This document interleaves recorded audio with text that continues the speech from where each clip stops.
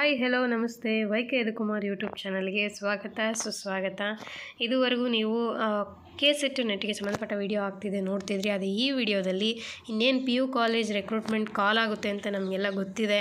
ಹಾಗಾಗಿ ಕಾಮರ್ಸ್ಗೆ PU recruitment question paper 2012ರಲ್ಲಿ ನಡೆದಿರುವಂಥದ್ದನ್ನು solve ಮಾಡೋಕ್ಕೆ try ಮಾಡೋಣ. ಅದರಲ್ಲಿ ಮೊದಲನೇ ಪ್ರಶ್ನೆಯಿಂದ ಶುರು ಮಾಡೋಣ. ನೀವು ನನಗೆ ಮಾಡಬೇಕಾಗಿರೋ ಹೆಲ್ಪ್ ಇಷ್ಟೇ. ಈ ವಿಡಿಯೋಯಿಂದ ನೀವು ಬೆನಿಫಿಟ್ ಪಡ್ಕೊಳೋದಾದರೆ ಒಂದು ಲೈಕ್ ಒತ್ತಿ, ಸಬ್ಸ್ಕ್ರೈಬ್ ಮಾಡಿದ್ರೆ ನಾನು ಬಹಳ ಖುಷಿ ಪಡ್ತೀನಿ. ಅಫ್ಕೋರ್ಸ್ ನೀವು ಶೇರ್ ಮಾಡಲ್ಲ ಅಂತ ಗೊತ್ತು, ಇದೊಂದು ರೇಸ್ ಇದ್ದಂಗೆ. ನೀವಷ್ಟೇ ಕಲ್ತ್ಕೊಂಡು ಸುಮ್ಮನೆ ಆಗ್ತೀರಾ. ಹೌದು, ಅದು ಬೇಕು, ಆ ಒಂದು ಗುಡ್ ಹೆಲ್ದಿ ಕಾಂಪಿಟೇಷನ್ ಅನ್ನೋವಂಥದ್ದು. ಇವತ್ತಿನ ವಿಡಿಯೋನ ಶುರು ಮಾಡೋಕ್ಕೆ ಮುಂಚೆ ನೀವಿನ್ನೂ ನನ್ನ ಪರಿಚಯ ಇಲ್ಲ ಅಂತಂದರೆ ನಮ್ಮ ಚಾನಲಲ್ಲೇ ಒಂದು ವಿಡಿಯೋ ಇದೆ, ಇಂಟರ್ವ್ಯೂ ಅಂತ, ಅದನ್ನು ಹೋಗಿ ನೋಡ್ಬೋದು. ಆ್ಯಂಡ್ ಇದು PU ರಿಕ್ರೂಟ್ಮೆಂಟ್ ಅವ್ರು ಮಾತ್ರ ನೋಡಬೇಕಾ ಅಂತ ಇಲ್ಲ, ಇದು kset ನೆಟ್ ಅವರೆಲ್ಲ ನೋಡಬೇಕು. ಯಾಕಂದರೆ ಈ ಪರೀಕ್ಷೆ ಅನ್ನೋಂಥದ್ದು ಸಮುದ್ರ ಇದ್ದಂಗೆ. ಈಗ ಕಾಮರ್ಸ್ ಕಾನ್ಸೆಪ್ಟ್ಸ್ ಒಂದಷ್ಟು ನಾವು ಕಲ್ತಿದ್ದೀವಿ ಅಂದರೆ ಎಲ್ಲೇ ಕಾಮರ್ಸ್ ಕ್ವಶನ್ಸ್ ಬಂದ್ರೂ ಅಟೆಂಡ್ ಮಾಡೋಷ್ಟು ಕೇಪಬಿಲಿಟಿ ನಮ್ಗೆ ಇರಬೇಕು. ಅದು PU ಆಗ್ಬೋದು, ಅಸಿಸ್ಟೆಂಟ್ ಪ್ರೊಫೆಸರ್ ಆಗಿರ್ಬೋದು, ಅಥವಾ kset ನೆಟ್ ಆಗಿರ್ಬೋದು, ಯಾವುದೇ ಆಗಿರ್ಬೋದು, PhD ಎಂಟ್ರೆನ್ಸ್ ಆಗಿರ್ಬೋದು. ಸೊ ಹಾಗಾಗಿ ಈ ವಿಡಿಯೋನ ಶುರು ಮಾಡೋಣ. ಈ ಎಕ್ಸಾಮಿನೇಷನ್ ನಡೆದಿರೋದು 2012ರಲ್ಲಿ PUದು.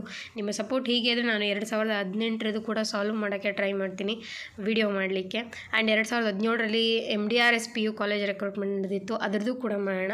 ಸೊ ಇದು 150 ಮ್ಯಾಕ್ಸಿಮಮ್. ಇದು ಕಾಮರ್ಸಲ್ಲಿ ಪೇಪರ್ 1, ಯಾಕೆಂದರೆ ಕಾಮರ್ಸಲ್ಲಿ ಪೇಪರ್ 2 ಕೂಡ ಇದೆ. 2 ಪೇಪರ್ ಇರುತ್ತೆ PU ಕಾಲೇಜಲ್ಲಿ. 150 ಕ್ವಶನ್ ಇರೋದು ಈ ಪೇಪರಲ್ಲಿ. ನೀವೇ ಯೋಚನೆ ಮಾಡಿ ಎಷ್ಟು ಸ್ಕೋಪ್ ಇರುತ್ತೆ ಸಿಲೆಬಸ್ನ ಕವರ್ ಮಾಡೋಕ್ಕೆ. ಅಂದರೆ ಸಾಕಷ್ಟು ಪ್ರಶ್ನೆಗಳನ್ನು ಕೇಳೋದಕ್ಕೆ ಅವನಿಗೆ ಅವಕಾಶ ಇರುತ್ತೆ ಪೇಪರ್ ಸೆಟ್ಟರ್ಗೆ. ಹಾಗಾಗಿ ನೀವು ಒಂದು ಕಾನ್ಸೆಪ್ಟ್ನು ಸ್ವಲ್ಪ ಡೀಪಾಗಿ ಓದಬೇಕು ಯಾವಾಗ PU ಕಾಲೇಜ್ ರಿಕ್ರೂಟ್ಮೆಂಟ್ಗೆ ಓದಬೇಕಾದ್ರೆ. ಸೊ ಅದರಲ್ಲಿ ಮೊದಲನೇ ಪ್ರಶ್ನೆಗೆ ಬಂದ್ಬಿಡೋಣ ಹೇಗಿದೆ ಅಂತ. ಮೊದಲಿಗೆ ಪ್ರಾಕ್ಟಿಕಲ್ ಕ್ವಶನ್ ಕೊಟ್ಬಿಟ್ಟಿದ್ದಾರೆ ಅಂತ ಕೆಲವ್ರಿಗೆ ಫೀಲ್ ಆಗ್ಬೋದು, ಬಟ್ ಕೆಲವ್ರಿಗೆ ಬಹಳ ಇಷ್ಟ ಆಗಬಹುದು. ಯಾಕೆಂದರೆ ಥಿಯರಿ ಅಂದರೆ ಓದಬೇಕು, ತಲೆಯಲ್ಲಿ ಇಟ್ಕೋಬೇಕು, ಪ್ರಾಕ್ಟಿಕಲ್ ಆದರೆ ಅಲ್ಲೇ ಸಾಲ್ವ್ ಮಾಡ್ಬೋದು ಅಂತ. ಆದರೆ ಪ್ರಾಕ್ಟಿಕಲ್ಗೂ ಈಕ್ವಲಿ ಎಫರ್ಟ್ಸ್ ಬೇಕು ಅಂತ ನನ್ನ ಅಭಿಪ್ರಾಯ. ಆ್ಯಂಡ್ ಇದನ್ನು ನಾನು ನನ್ನ ಅಸಿಸ್ಟೆಂಟ್ ಪ್ರೊಫೆಸರ್ ಎಕ್ಸಾಮ್ ತಯಾರಿಯಲ್ಲಿ ಬಳಸಿದ್ದೆ. ಅಂದರೆ ಬರೆದು ಇಟ್ಕೊಂಡಿದ್ದೆ ಆಲ್ರೆಡಿ, ಇದನ್ನೆಲ್ಲ ಸಾಲ್ವ್ ಮಾಡಿದ್ದೆ. ಇದು ನಮ್ಮ ಮನೆಯವ್ರ ಸಜೆಷನ್. ನನಗೆ ಎಲ್ಲೇ ಎಷ್ಟು ಪೇಪರ್ಸ್ ಸಾಧ್ಯ ಆಗುತ್ತೋ ಅಷ್ಟು ಕೊಟ್ಟಿದ್ದರು, ಅಷ್ಟು ಕ್ವಶನ್ ಪೇಪರ್ನ ಸಾಲ್ವ್ ಮಾಡಿದ್ದೆ. ಹಾಗಾಗಿ ನಿಮಗೂ ಹೇಳೋದು ಇಷ್ಟೇ, ಇದಕ್ಕೆ ಅದಕ್ಕೆ ಅಂತಲ್ಲ, ತಯಾರಿ ನಡೆಸಿದ್ರೆ ಕೈ ಇಟ್ಟರೆ ಯಾವುದಾದ್ರೂ ಆಗಬೇಕು, ಆ ಲೆವೆಲ್ಲಿಗೆ ನೀವು ತಯಾರಿ ನಡೆಸಬೇಕು ಅಂತ. ಮೊದಲನೇ ಪ್ರಶ್ನೆ, if the fixed cost is 120 lakhs per annum, PV ratio is 40% and margin of safety is 25%, the sales value would be. ಸೇಲ್ಸನ್ನು ಇಲ್ಲಿ ಕಂಡುಹಿಡಬೇಕು. ಕೊಟ್ಟಿರೋದು 3 ಐಟಮು, ಒಂದು ಫಿಕ್ಸ್ಡ್ ಕಾಸ್ಟ್, ಇನ್ನೊಂದು PV ರೇಷಿಯೋ, ಇನ್ನೊಂದು ಮಾರ್ಜಿನ್ ಆಫ್ ಸೇಫ್ಟಿ. ಸೊ ಈ ಕಾನ್ಸೆಪ್ಟ್ಸ್ ನಮಗೆ ಗೊತ್ತಿರಬೇಕು ಅಂದರೆ absorption casting, marginal casting, capital ಬಡ್ಜೆಟಿಂಗನ್ನು ನೀವು ಬಡ್ಜೆಟರಿ ಕಂಟ್ರೋಲನ್ನು ಸಾಕಷ್ಟು ಓದಿರಬೇಕು ಯಾವಾಗ ನಿಮ್ಮ ಡಿಗ್ರಿ, ಮಾಸ್ಟರ್ ಡಿಗ್ರಿ ಲೆವೆಲಲ್ಲಿ. ಸೊ ಇನ್ ಕೇಸ್ ಓದಿಲ್ಲ ಅಂದರೆ ಈಗಾದರೂ ಸ್ಟಾರ್ಟ್ ಮಾಡಿ ಓದಿ. ಯಾಕೆಂದರೆ ಎಲ್ಲ ಕಾನ್ಸೆಪ್ಟ್ಸ್ನೂ ಎಕ್ಸ್ಪರ್ಟ್ ಇರಲಿಕ್ಕೆ ಸಾಧ್ಯ ಇರಲ್ಲ. ಕೆಲವು ಹೊಸದಾಗಿ ಕಲಿತೀವಿ, ಕೆಲವು ಕಲಿತರೂ ತಲೆಗತ್ತಲ್ಲ. ಇರಲಿ, ಈ ಪ್ರಶ್ನೆಯಲ್ಲಿ ಈ 3 ಡೇಟಾವನ್ನು ಇಟ್ಕೊಂಡು ನಾವು ಸೊಲ್ಯೂಷನನ್ನು ಕಂಡುಹಿಡಬೇಕು. ಹಾಗಾದರೆ ಇದನ್ನು ನೀವು ಕಲ್ತ್ಕೊಳ್ಳಿಕ್ಕೂ ಮುಂಚೆ ನನ್ನದೊಂದು ಟಿಪ್ಪು, ಈ ಅಬ್ಸಾರ್ಪ್ಷನ್ ಕಾಸ್ಟಿಂಗ್, ಮಾರ್ಜಿನಲ್ ಕಾಸ್ಟಿಂಗ್, ಬಡ್ಜೆಟರಿ ಕಂಟ್ರೋಲಲ್ಲಿ ಯಾವುದೇ ರೀತಿ ಪ್ರಶ್ನೆ ಕೇಳಿದ್ರು ಬೇಸಿಕ್ ಈ ನಾಲೆಡ್ಜ್ ಗೊತ್ತಿರಬೇಕು. ಯಾವುದು ಅಂದರೆ sales minus variable cost equals to contribution less fixed cost equals to profit. ಇದಂತೂ ಬೇಸಿಕ್ ABCD ಇದ್ದಂಗೆ. ಇಷ್ಟು ನಿಮ್ಮ ತಲೆಯಲ್ಲಿದ್ದರೆ ಕೆಲವು ಸಲ ಇವನ್ನ ಹಿಡ್ಕೊಂಡು ಪ್ಲಸ್ಸು ಮೈನಸ್ಸು ಮಾಡ್ತಾ ಹೋದರೆ, ಫಾರ್ ಎಕ್ಸಾಂಪಲ್ ಸೇಲ್ಸಲ್ಲಿ ವೇರಿಯಬಲ್ ಕಾಸ್ಟ್ ತೆಗೆದ್ರೆ ಕಾಂಟ್ರಿಬ್ಯೂಷನ್ ಬರೋದಾದರೆ, again variable cost contribution add ಮಾಡಿದ್ರೆ ಸೇಲ್ಸ್ ಬರುತ್ತೆ ಮೇಲಕ್ಕೆ ಹೋಗೋದಾದರೆ. ಅದೇ ರೀತಿ ಕಾಂಟ್ರಿಬ್ಯೂಷನಲ್ಲಿ ಫಿಕ್ಸ್ಡ್ ಕಾಸ್ಟ್ ಲೆಸ್ ಮಾಡಿದ್ರೆ ಪ್ರಾಫಿಟ್ ಬರೋದಾದರೆ, fixed cost plus profit is equals to ಏನಾಗುತ್ತೆ ಅಂತ ನಿಮಗೆ ಗೊತ್ತಾಗುತ್ತಿಲ್ಲ. ಆ ರೀತಿ ಉಲ್ಟಾ ಸೀದಾ ಯಾವ ರೀತಿ ಮಾಡಿದ್ರೂ ಈ 5 ಐಟಮ್ಮು ನಿಮ್ಮ ತಲೆಯಲ್ಲಿರಬೇಕು. ನೋಡಿ, ಈ ಐಟಮ್ಸ್ ಕೊಟ್ಟಿರೋ ಪ್ರಕಾರ ಫಿಕ್ಸ್ಡ್ ಕಾಸ್ಟ್ ಡೈರೆಕ್ಟ್ಲಿ ಅಮೌಂಟ್ ಕೊಟ್ಟಿದ್ದಾನೆ, ಏನು ಮಾಡೋ ಅವಶ್ಯಕತೆ ಇಲ್ಲ. ಆದರೆ PV ರೇಷಿಯೋ ಕೊಟ್ಟಿರೋದ್ರಿಂದ PV ರೇಷಿಯೋ ಬಗ್ಗೆ ಸ್ವಲ್ಪ ನೀವು ತಿಳ್ಕೋಬೇಕು. ಸೊ ಕಾಂಟ್ರಿಬ್ಯೂಷನ್ ಬೈ ಸೇಲ್ಸ್ ಅಂತ ನೀವು ಪಟ್ ಅಂತ ತಲೆಗೆ ಬರೋದು, profit by volume. So profit volume ratio PV ratio ಅಂತ ಕರಿತೀವಿ. One of the most important ratio studying profitability ಎಷ್ಟು ಅನ್ನೋದನ್ನು ತಿಳ್ಕೊಳ್ಲಿಕ್ಕೋಸ್ಕರ ಬಿಸ್ನೆಸ್ಸಲ್ಲಿ ಇದನ್ನು ಮಾಡ್ತೀವಿ. ಇಲ್ಲಿ ರಿಲೇಷನ್ಶಿಪ್ ನೋಡ್ತೀವಿ. ಯಾವತ್ತು ಡಿವೈಡೆಡ್ ಬೈ ಇಲ್ಲಿದ್ರೆ ನಾವು ರಿಲೇಷನ್ಶಿಪ್ ಅಂತ ಕರಿತೀವಿ. ಕಾಂಟ್ರಿಬ್ಯೂಷನ್ಗೂ ಸೇಲ್ಸ್ಗೂ ಏನು ರಿಲೇಷನ್, ಎಷ್ಟು ಸೇಲ್ಸ್ಗೆ ಎಷ್ಟು ಕಾಂಟ್ರಿಬ್ಯೂಷನ್ ಬಂದಿದೆ ನಮಗೆ. ಕಾಂಟ್ರಿಬ್ಯೂಷನ್ ಅಂದರೆ ಇಲ್ಲಿ ನೋಡಿದರೆ ಸೇಲ್ಸ್ ಮೈನಸ್ ವೇರಿಯಬಲ್ ಕಾಸ್ಟ್ ಅಂತ. ಹಾಗಾಗಿ ಇಲ್ಲೊಂದು ಮ್ಯಾಟ್ರ್ ಏನಪ್ಪ ಅಂದರೆ, ಒಂದು ಫಾರ್ಮುಲಾನ ತಿಳ್ಕೊಂಡ್ರೆ ಸಾಲದು. ಈ ಒಂದು ರೇಷಿಯೋಸ್ಗೆ ಅಥವಾ ಈ ಫಾರ್ಮುಲಾಸು ಒಂದು ಥರ ಇರಲ್ಲ, 2-3 ವಿಧದಲ್ಲಿ ಇರುತ್ತೆ. For example PV ratio = contribution by sales, ಇದು ಸ್ಟ್ಯಾಂಡರ್ಡ್. ಆದರೆ ಕಾಂಟ್ರಿಬ್ಯೂಷನ್ ಹತ್ರ ಇನ್ನೂ ಒಂದು ಬಳಸ್ಬೋದು ನೋಡಿ. ಕಾಂಟ್ರಿಬ್ಯೂಷನ್ ಬದಲಾಗಿ ಏನು ಬಳಸ್ಬೋದು? Sales minus variable cost. ಇಲ್ಲಿ ಈ ಒಂದು ಫಾರ್ಮುಲಾನ ನೀವು ನೋಡ್ಬೋದು, ಸೇಲ್ಸ್ ಮೈನಸ್ ವೇರಿಯಬಲ್ ಕಾಸ್ಟ್, ಅದರ ಅರ್ಥನೂ ಕಾಂಟ್ರಿಬ್ಯೂಷನ್ನೇ ಡಿವೈಡೆಡ್ ಬೈ ಸೇಲ್ಸ್. ಇದೊಂಥರ ಫಾರ್ಮುಲಾ ಆಯಿತು. ಫಿಕ್ಸ್ಡ್ ಎಕ್ಸ್ಪೆನ್ಸ್ ಪ್ಲಸ್ ಪ್ರಾಫಿಟ್, ಇದು ಕೆಳಗಿಂದ ಬಂತು ನೋಡಿ. ಇಲ್ಲಿ ಫಿಕ್ಸ್ಡ್ ಎಕ್ಸ್ಪೆನ್ಸ್ ಪ್ಲಸ್ ಪ್ರಾಫಿಟ್ ಸೇರಿದ್ರೆ ಮೇಲಕ್ಕೆ ಕಾಂಟ್ರಿಬ್ಯೂಷನ್ ಸಿಗುತ್ತೆ, ಅದು ಒಂದು ಫಾರ್ಮುಲಾ ಆಯಿತು. Fixed expense by profit by sales ಅಂತ. ಸೊ ಏನು ಕೊಟ್ಟಿದ್ದಾನೆ ಅನ್ನೋ ಐಟಮ್ ಮೇಲೆ ನಾವು ಕಂಡಿಡ್ಕೋಬೋದು. ಹಾಗಾಗಿ ಈ ಥರ 2-3 ಕ್ರಿಯೇಟ್ ಮಾಡಿರ್ತೀವಿ. ಸೊ ವಿಧ ಇರುತ್ತೆ, ಅದನ್ನು ನಾವು ತಿಳ್ಕೊಂಡಿರ್ಬೇಕು. ಕೆಲವು ಸಲ 2 ವರ್ಷದ ಕೊಟ್ಟಿರ್ತಾನೆ PV ರೇಷಿಯೋ, ಆಗ change in profits R contribution divided by change in sales, delta profits R contribution delta sales ಅಂತ ನಾವು ತಲೆಯಲ್ಲಿ ಇಟ್ಕೋಬೇಕು. ಇಯರಿಂದ ಇಯರ್ಗೆ ಎಷ್ಟು ಚೇಂಜ್ ಆಗಿದೆ ಅನ್ನೋದನ್ನು ಹಾಕಿ ನಾವು PV ರೇಷಿಯೋನ ಕಂಡುಹಿಡಿಬೋದು. ಆದರೆ ಡಿಗ್ರಿ ಲೆವೆಲ್ಗೋ ಮಾಸ್ಟರ್ ಡಿಗ್ರಿ ಲೆವೆಲ್ಗೂ ಕೊಟ್ಟಂಗೆ ಡೈರೆಕ್ಟಾಗಿ PV ರೇಷಿಯೋ ಕಂಡುಹಿಡಿಯಿರಿ ಅಂತ ಕೊಡಲ್ವಲ್ಲ. ಈ ಲೆವೆಲ್ಗೆ ರೆಕ್ರೂಟ್ಮೆಂಟ್ಗೆ ಒಳ್ಳೆ ಸ್ಯಾಲ್ರಿ ಇರೋ ಜಾಬ್ಸ್ಗೆ ಫಿಲ್ಟ್ರ್ ಮಾಡಬೇಕು ಅಂದರೆ ಅವರು ಇಂಡೈರೆಕ್ಟಾಗಿ ಕ್ವಶನ್ಸನ್ನು ಫ್ರೇಮ್ ಮಾಡಿರ್ತಾರೆ. ಸೊ ಅದು ನೀವು ಕ್ವಶನಲ್ಲಿ ಡೇಟಾ ನೋಡಿದಾಗ ಮಾರ್ಜಿನ್ ಆಫ್ ಸೇಫ್ಟಿ ಇತ್ತು, ಫಿಕ್ಸ್ಡ್ ಕಾಸ್ಟ್ ಇತ್ತು, ಮತ್ತು PV ರೇಷಿಯೋ ಇತ್ತು. PV ratio different formulas ತಿಳ್ಕೊಂಡಿದ್ದೀರಾ. ಅದು ಬಳಸೋಣ ಅಂತಂದರೆ ಈ ಫಾರ್ಮುಲಾ ಬಳಸೋಣ ಅಂದರೆ ಕಾಂಟ್ರಿಬ್ಯೂಷನ್ ಗೊತ್ತಿಲ್ಲ, ಇದು ಬಳಸೋಣ ಅಂದರೆ ಫಿಕ್ಸ್ಡ್ ಎಕ್ಸ್ಪೆನ್ಸ್ ಪ್ರಾಫಿಟ್ ಗೊತ್ತಿಲ್ಲ, ಫಿಕ್ಸ್ಡ್ ಎಕ್ಸ್ಪೆನ್ಸ್ ಗೊತ್ತಿದೆ, ಪ್ರಾಫಿಟ್ ಗೊತ್ತಿಲ್ಲ. ಸೊ ಇಲ್ಲಿ ವೇರಿಯಬಲ್ ಕಾಸ್ಟ್ ಗೊತ್ತಿಲ್ಲ, ಹಾಗಾಗಿ ಈ ಫಾರ್ಮುಲಾಸ್ ವರ್ಕೌಟ್ ಆಗಲ್ಲ ಅಂತ ನಮ್ಗೆ ಅರ್ಥ ಆಯಿತು. ಇನ್ನು ಮಾರ್ಜಿನ್ ಆಫ್ ಸೇಫ್ಟಿಗೆ ಬರ್ತೀನಿ. ಮಾರ್ಜಿನ್ ಆಫ್ ಸೇಫ್ಟಿ ಅಂದರೆ ಏನಪ್ಪ ಅಂತಂದರೆ, ನಿಮಗೆಲ್ಲ ಮಾರ್ಜಿನ್ ಆಫ್ ಸೇಫ್ಟಿ ಎಕ್ಸ್ಪ್ಲೇನ್ ಮಾಡೋಕ್ಕೆ ಮುಂಚೆ ಬ್ರೇಕ್ ಇವೆನ್ ಪಾಯಿಂಟ್ಸ್ ಎಕ್ಸ್ಪ್ಲೇನ್ ಮಾಡ್ತೀನಿ, ಆಮೇಲೆ ಖಂಡಿತ ಮಾರ್ಜಿನ್ ಆಫ್ ಸೇಫ್ಟಿ ನಿಮ್ಗೆ ಚೆನ್ನಾಗಿ ಅರ್ಥ ಆಗುತ್ತೆ. ಈಗ ಬ್ರೇಕ್ ಇವೆನ್ ಪಾಯಿಂಟ್ ಅಂತ ಯಾವಾಗ ಕರಿತೀವಿ? As A commerce students we all know break even point it is a point of no profit no loss. ನೋಡಿ, ಇದೊಂದು ವರ್ಡ್ ನೆನ್ಪಿಟ್ಕೊಂಡಿದ್ರೆ ಚೆನ್ನಾಗಿ ನೆನಪಿರುತ್ತೆ. No profit no loss. So it is set to B break even when total sales R equal to total cost. Cost ಅಷ್ಟು ಖರ್ಚು ಮಾಡ್ತಿರ್ತೀವಿ, sales ಅಷ್ಟು ಮಾಡ್ತಿರ್ತೀವಿ, ಎರಡು ಸಮ ಆದಾಗ ಯಾವುದು ಪ್ರಾಫಿಟು ಅರ್ನ್ ಮಾಡ್ತಿರಲ್ಲ, ನಾವು ಲಾಸು ಅರ್ನ್ ಮಾಡ್ತಿರಲ್ಲ, ಬಿಸ್ನೆಸ್ ಕನ್ಸರ್ನು, ಆವಾಗ ಈ ರೀತಿ ಆಗುತ್ತೆ. So break even ಪಾಯಿಂಟ್ಗೆ different formulas ಇದೆ. Like total fixed expenses divided by selling price per unit minus marginal cost per unit. ಈ ಥರನ ಇನ್ನು ಸ್ವಲ್ಪ ಸಿಂಪ್ಲಿಫೈ ಮಾಡಿ total fixed expense by contribution per unit ಅಂತಿದೆ. ನೀವು ಇಲ್ಲಿ ತಿಳ್ಕೊಬೇಕು, ಕಾಂಟ್ರಿಬ್ಯೂಷನ್ ಪರ್ ಯೂನಿಟ್ ಬದಲಾಗಿ ನಾವು profit volume ratio per unit ಅಂತ ಮಾಡ್ಕೋಬೋದು. ಯಾಕೆಂದರೆ ಕಾಂಟ್ರಿಬ್ಯೂಷನ್ ಪರ್ ಯೂನಿಟ್ ಅಂತ ತೊಗೊಂಡಾಗಲೂ ನಾವು ಕಾಂಟ್ರಿಬ್ಯೂಷನ್ ಬೈ ಸೇಲ್ಸ್ ಆಡ್ತೀವಿ. ಕಾಂಟ್ರಿಬ್ಯೂಷನ್ ಸೇಲ್ಸ್ ಅಂತ ತಕ್ಷಣ ನಮಗೆ PV ರೇಷಿಯೋ ನೆನಪಾಗಬೇಕು. ಹಾಗಾಗಿ ಬ್ರೇಕ್ ಇವೆನ್ ಪಾಯಿಂಟ್ಗೂ ಡಿಫ್ರೆಂಟ್ ಫಾರ್ಮುಲಾಸ್ ಇದೆ ಅನ್ನೋದನ್ನು ನಿಮಗೆ ನೆನಪಿರಲಿ. ಈಗ ಬ್ರೇಕ್ ಇವೆನ್ ಪಾಯಿಂಟ್ ನೋಡಿದ್ರಿ ಅಂದರೆ ನಾವು ಅಷ್ಟು ಪ್ರೊಡಕ್ಷನ್ ಮಾಡ್ತೀವಿ, ಖರ್ಚು ಅಷ್ಟೇ ಆಗುತ್ತೆ, ಅಲ್ಲಿಗೆ ನೋ ಪ್ರಾಫಿಟ್ ನೋ ಲಾಸ್. ಆದರೆ ಅದಕ್ಕೂ ಮೀರಿ ನೀವೊಂದಷ್ಟು ಸೇಲ್ಸ್ ಮಾಡ್ತೀರಾ ಅಂತ ಇಟ್ಕೊಳ್ಳಿ, ಆವಾಗ ಬ್ರೇಕ್ ಇವೆನ್ ಪಾಯಿಂಟಿಂದ ನಾವು ಆ್ಯಕ್ಚುಯಲ್ ಸೇಲ್ಸ್ ಎಷ್ಟು ಮಾಡಿರ್ತೀವಲ್ಲ ಆ ಒಂದು ಸೇಲ್ಸನ್ನೇ ಮಾರ್ಜಿನ್ ಆಫ್ ಸೇಫ್ಟಿ ಅಂತೀವಿ. It's a difference between actual sales ಅಂದರೆ ಬ್ರೇಕ್ ಇವೆನ್ ಪಾಯಿಂಟ್ ಸೇಲ್ಸ್. ಈಗ ಬ್ರೇಕ್ ಇವೆನ್ ಪಾಯಿಂಟ್ ಹತ್ರ ನೋ ಪ್ರಾಫಿಟ್ ನೋ ಲಾಸ್. ಇನ್ನು ಮುಂದಕ್ಕೆ ಮಾಡಿದ್ರೆ ಏನಾದರೂ ಇದರ ಪ್ರಾಫಿಟ್ ಆದರೂ ಆಗಬೇಕು, ಇನ್ನು ಲಾಸ್ ಆದರೂ ಆಗಬೇಕು. ಆ ಮುಂದಕ್ಕೆ ಮಾಡಿರೋ ಸೇಲ್ಸನ್ನೇ ನಾವು ಮಾರ್ಜಿನ್ ಆಫ್ ಸೇಫ್ಟಿ ಅಂತ ಕರಿತೀವಿ. ಸೊ ಇಲ್ಲಿ ನೀವು ನೋಡ್ಬೋದು, ಒಂದು ಎಕ್ಸಾಂಪಲ್ ಕೊಡ್ತಾರೆ. If the present sales is 4 lakh and break even sales is 3 lakh, margin of safety ಇಲ್ಲಿ ಕಂಡುಹಿಡ್ಕೊಂಡಿರ್ತಾರೆ. Margin of safety is ₹1 lakh. ಹೇಗಪ್ಪ ಅಂದರೆ 4 lakhs ಅನ್ನೋದು actual sales present less break even sales ಮುಗಿದ್ರೆ ಇನ್ನು 1 ಲಕ್ಷ ಏನಿದೆ ಅದು ನಮಗೆ ಮಾರ್ಜಿನ್ ಆಫ್ ಸೇಫ್ಟಿ ಆಗಿರುತ್ತೆ. Margin of ಸೇಫ್ಟಿಗೆ formula ಈ ರೀತಿ ಇರುತ್ತೆ: present sales less break even sales. Break even sales ಆದಮೇಲೆ ಏನು ಸೇಲ್ಸ್ ಎಕ್ಸ್ಟ್ರಾ ಆಗಿರುತ್ತೆ ಅದನ್ನೇ ನಾವು ಮಾರ್ಜಿನ್ ಆಫ್ ಸೇಫ್ಟಿ ಅಂತ ಕರಿತೀವಿ. Can also be calculated profit by PV ratio. ಹಾಗಾದ್ರೆ ಈ PV ರೇಷಿಯೋ ಫಾರ್ಮುಲಾ ಇದೆ, ಇದನ್ನು ಕಂಡುಹಿಡಿಬೋದು ಅಂತ ನಿಮ್ಗೆ ಅನಿಸ್ತಾ ಇರ್ಬೋದು. ಆದರೆ ನಮ್ಮ ಹತ್ರ ಪ್ರಾಫಿಟ್ ಇಲ್ಲ, ಹೌದಾ? ಫಿಕ್ಸ್ಡ್ ಕಾಸ್ಟ್ ಒಂದೇ ಇರೋವಂಥದ್ದು ಅಮೌಂಟಲ್ಲಿ, ಇನ್ನು ಅವೆರಡೂ ರೇಷಿಯೋ ಇದೆ. ಹಾಗಾದರೆ ಹೇಗೆ ಮಾಡ್ತಾರೆ ಅಂತ ನಿಮ್ಗೆ ಅನ್ನಿಸ್ತಾ ಇರ್ಬೋದು. ಸೊ ನಾವು ಫಸ್ಟು ಬ್ರೇಕ್ ಇವೆನ್ ಪಾಯಿಂಟಿಂದ ಈ ಪ್ರಾಬ್ಲಮನ್ನು ಸಾಲ್ವ್ ಮಾಡೋಕ್ಕೆ ಹೋಗಬೇಕಾಗುತ್ತೆ. ಇದು ನೋಡಿ, ನಾನು ಬರೆದಿಟ್ಕೊಂಡಿದ್ದಂಥದ್ದು, ನಮ್ಮ ಮನೆಯವ್ರು ಕುಂಡ್ರಿಸಿ ನನ್ನನ್ನು ಬರೆಸ್ತಾ ಇದ್ರು ಲ್ಯಾಪ್ಟಾಪಲ್ಲಿ. ಅವತ್ತಿಗೆ ಪೇಪರ್ ಹಾಕ್ಕೊಟ್ಟು ಒಂದು ಕಡೆ ಬರಿ ಅನ್ನೋರು ಸಾಲ್ವ್ ಮಾಡ್ತಿದ್ದೆ. ಕೆಲವು ಗೊತ್ತಾಗದೇ ಇರೋ ಸಾಕಷ್ಟು ಜನಕ್ಕೆ ಕಳಿಸ್ಕೊಡ್ತಿದ್ದೆ. ತುಂಬ ಜನ ನನಗೆ ರಿಪ್ಲೈ ಮಾಡಿ ಹೆಲ್ಪ್ ಮಾಡಿದ್ದಾರೆ, ನಮ್ಮ ಟೀಚರ್ಸ್, ನಮ್ಮ ಫ್ರೆಂಡ್ಸು. ಕೆಲವು ಸರಿ ಎಲ್ಲ ಗೊತ್ತಿರಲ್ಲ ನಮಗೆ, ಕೆಲವು ಹೇಳಿಸ್ಕೋಬೇಕಾಗುತ್ತೆ. ಆ ಥರ ಇದು ನಾನು ಬರೆದಿಟ್ಕೊಂಡಿದ್ದು. ಫಸ್ಟು ಬ್ರೇಕ್ ಇವೆನ್ ಪಾಯಿಂಟನ್ನು ಕಂಡುಹಿಡಿಯಬೇಕು. ಹೇಳಿದ್ನಲ್ಲ ನಿಮಗೆ, ಇಲ್ಲಿ ಫಾರ್ಮುಲಾ ಒಂದಿದೆ, fixed cost by contribution per unit ಅಂತ. ಅದೇ ಥರ ಇಲ್ಲಿ ಫಿಕ್ಸ್ಡ್ ಕಾಸ್ಟ್ ಬೈ PVR ಅಂತ ತೊಗೋತೀವಿ, ಕಾಂಟ್ರಿಬ್ಯೂಷನ್ ಪರ್ ಯೂನಿಟ್ ಬದಲು formula. So fixed cost 120 ಲ್ಯಾಕ್ಸನ್ನು ignore ಮಾಡಿ 120 ತೊಗೊಂಡು ಡಿವೈಡೆಡ್ ಬೈ 40% ಇರೋದನ್ನು 100ಇಂದ ಡಿವೈಡ್ ಮಾಡಿದ್ರೆ 0.4 ಬರುತ್ತೆ. 40 ಡಿವೈಡೆಡ್ ಬೈ 100, ಸೊ 300 ಲ್ಯಾಕ್ಸ್ ಬಂತು. ಇದೇನು ಬ್ರೇಕ್ ಇವೆನ್ ಸೇಲ್ಸ್. ಹಾಗಾದರೆ ಬ್ರೇಕ್ ಇವೆನ್ ಸೇಲ್ಸ್ 300 ಆದರೆ ನೆಕ್ಸ್ಟ್ ನಮಗೆ ಪ್ರೆಸೆಂಟ್ ಸೇಲ್ಸೇ ಗೊತ್ತಿಲ್ಲ, ಮಾರ್ಜಿನ್ ಆಫ್ ಸೇಫ್ಟಿ ಪರ್ಸೆಂಟೇಜಲ್ಲಿ ಗೊತ್ತು. ಹಾಗೆ ಅದಕ್ಕೆ ಏನು ಮಾಡ್ತೀವಿ, ಪರ್ಸೆಂಟೇಜಲ್ಲಿ ಕೊಟ್ಟಿರೋದೇನು ಸೇಲ್ಸ್ ಮೇಲೆ ಪರ್ಸೆಂಟೇಜ್. ಅದು margin of safety percentage is equal to MOS by sales into 100. So MOS ಅಂದರೆ margin of safety divided by X, actual sales ನಮಗೆ ಎಕ್ಸ್, ಯಾಕೆಂದರೆ ಗೊತ್ತಿಲ್ಲದೆ ಇದ್ದಾಗ ಎಕ್ಸ್ ವೇರಿಯಬಲ್ ಆಗಿ ಇಟ್ಕೊತೀವಿ, multiple into 100. Margin of safety is equal to 0.25x ಬರುತ್ತೆ. ಇಷ್ಟು ಇಟ್ಕೊಂಡಿದ್ವಿ. ಯಾಕೆ ನಾನು ಬರೀ 0.25 ಇಡ್ಬೋದಲ್ಲ ಅಂತ ನಿಮ್ಗೆ ಅನಿಸ್ತಾ ಇರ್ಬೋದು. ಸೇಲ್ಸ್ ಮೇಲೆ ಅದೆಷ್ಟು ಪರ್ಸೆಂಟ್ ಅಂತ ನಾವು ಇಟ್ಕೊಂಡಿದ್ದೀವಿ ಈಗ margin of ಸೇಫ್ಟಿನ. So 0.25 of the X ಅಂದರೆ ಸೇಲ್ಸ್ 1,00,000 ಇದ್ದರೆ ಅದರಲ್ಲಿ 25,000 ಮಾರ್ಜಿನ್ ಆಫ್ ಸೇಫ್ಟಿ ಅಂತ ಅರ್ಥ. ಈಗ ನಮ್ಮ ಮಾರ್ಜಿನ್ ಆಫ್ ಸೇಫ್ಟಿ ಫಾರ್ಮುಲಾ ಇಲ್ಲಿ ನೋಡಿದ್ರಲ್ಲ, present sales minus break even sales ಅಂತ, ಅದನ್ನು ಬಳಸ್ತೀನಿ ನೋಡಿ. So margin of safety is equal to sales minus break even sales. 0.25x is equals to actuals is X ಅಂತ ಕನ್ಸಿಡರ್ ಮಾಡಿ, ಲೆಸ್ ಬ್ರೇಕ್ ಇವೆನನ್ನು 300 ಅಂದರೆ 300 lakhs, ignore ಮಾಡಿ ಲ್ಯಾಕ್ಸ್ ಟುಗೆದರ್ನ. ಸೊ 300ನ ಈ ಕಡೆ ತರದಾಗ ಮೈನಸ್ ಇರೋದು ಪ್ಲಸ್ 300 ಆಗುತ್ತೆ, is equal to X minus 0.25x ಇರುತ್ತೆ. ಇನ್ನು ಮುಂದಕ್ಕೆ ನಾನು ಸ್ಟೆಪ್ ಸ್ಕಿಪ್ ಮಾಡಿದ್ದೀನಿ. ನಥಿಂಗ್ ಬಟ್ 1xಲ್ಲಿ 0.25x ಹೋದರೆ 0.75x ಆಗಿರುತ್ತೆ. ಎಕ್ಸ್ನ ಈ ಕಡೆ ಉಳಿಸ್ಕೊಂಡು 300 ಕೆಳಕ್ಕೆ 0.75ಇಂದ ಡಿವೈಡ್ ಮಾಡೋಕ್ಕೆ ಬಿಡ್ತೀವಿ. ಡಿವೈಡ್ ಮಾಡಿದಾಗ 400 ಲ್ಯಾಕ್ಸ್ ಬರುತ್ತೆ.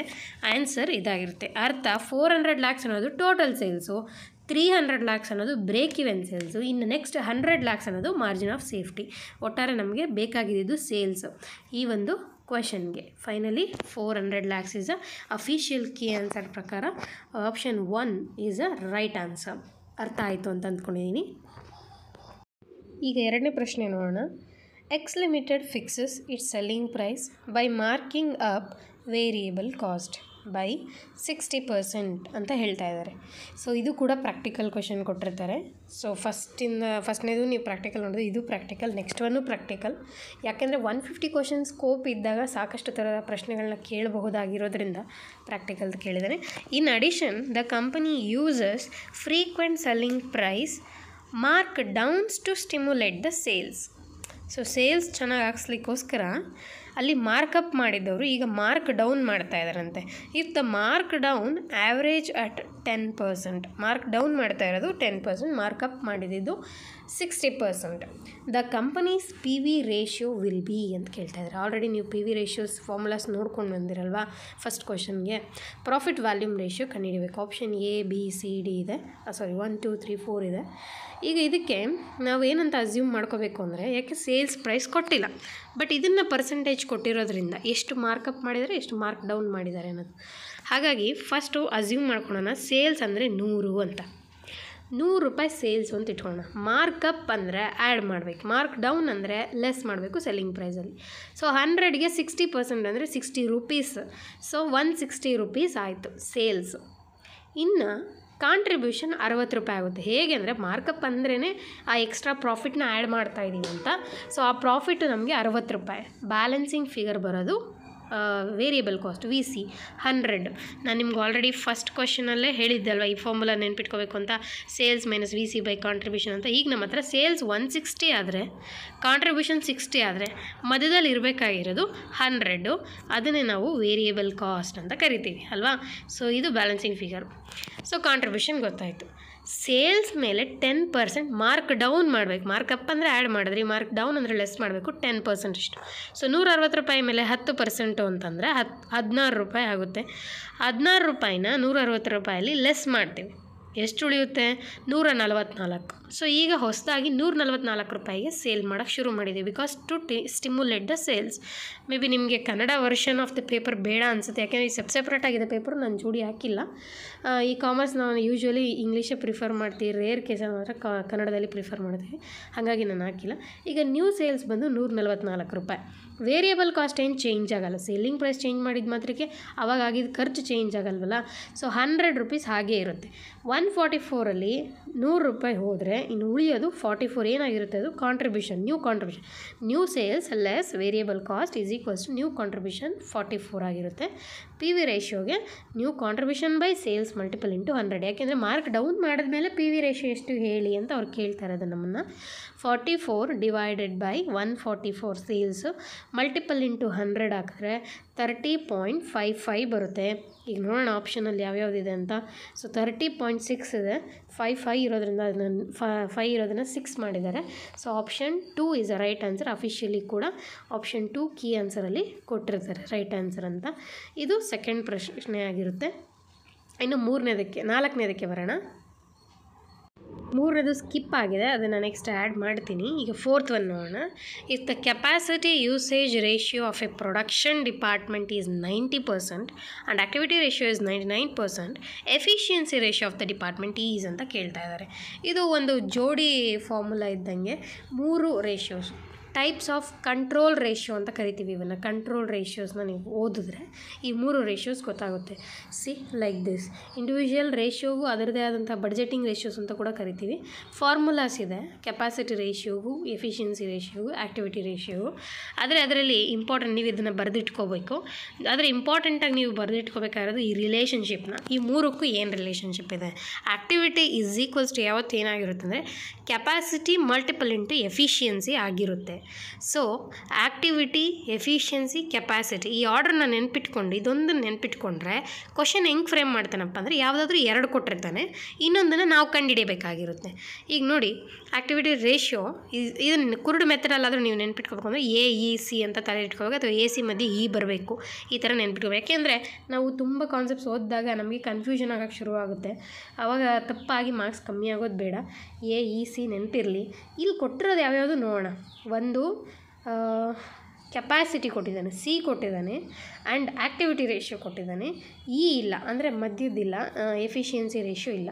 ಈಗ ಈ ಫಾರ್ಮುಲಾನ ನಮಗೆ ಬೇಕಾದಾಗೆ ಮಾಡಿಫೈ ಮಾಡೋದಾದರೆ ಎಫಿಷಿಯನ್ಸಿ ರೇಷಿಯೋನ ಇಲ್ಲಿ ಹಾಕ್ತೀವಿ, ಅಲ್ಲೇ ಉಳಿಸ್ಕೊಂಡು ಕೆಪಾಸಿಟಿ ರೇಷಿಯೋನ ಆ್ಯಕ್ಟಿವಿಟಿ ರೇಷಿಯೋ ಕೆಳಗೆ ಬರಿತೀವಿ.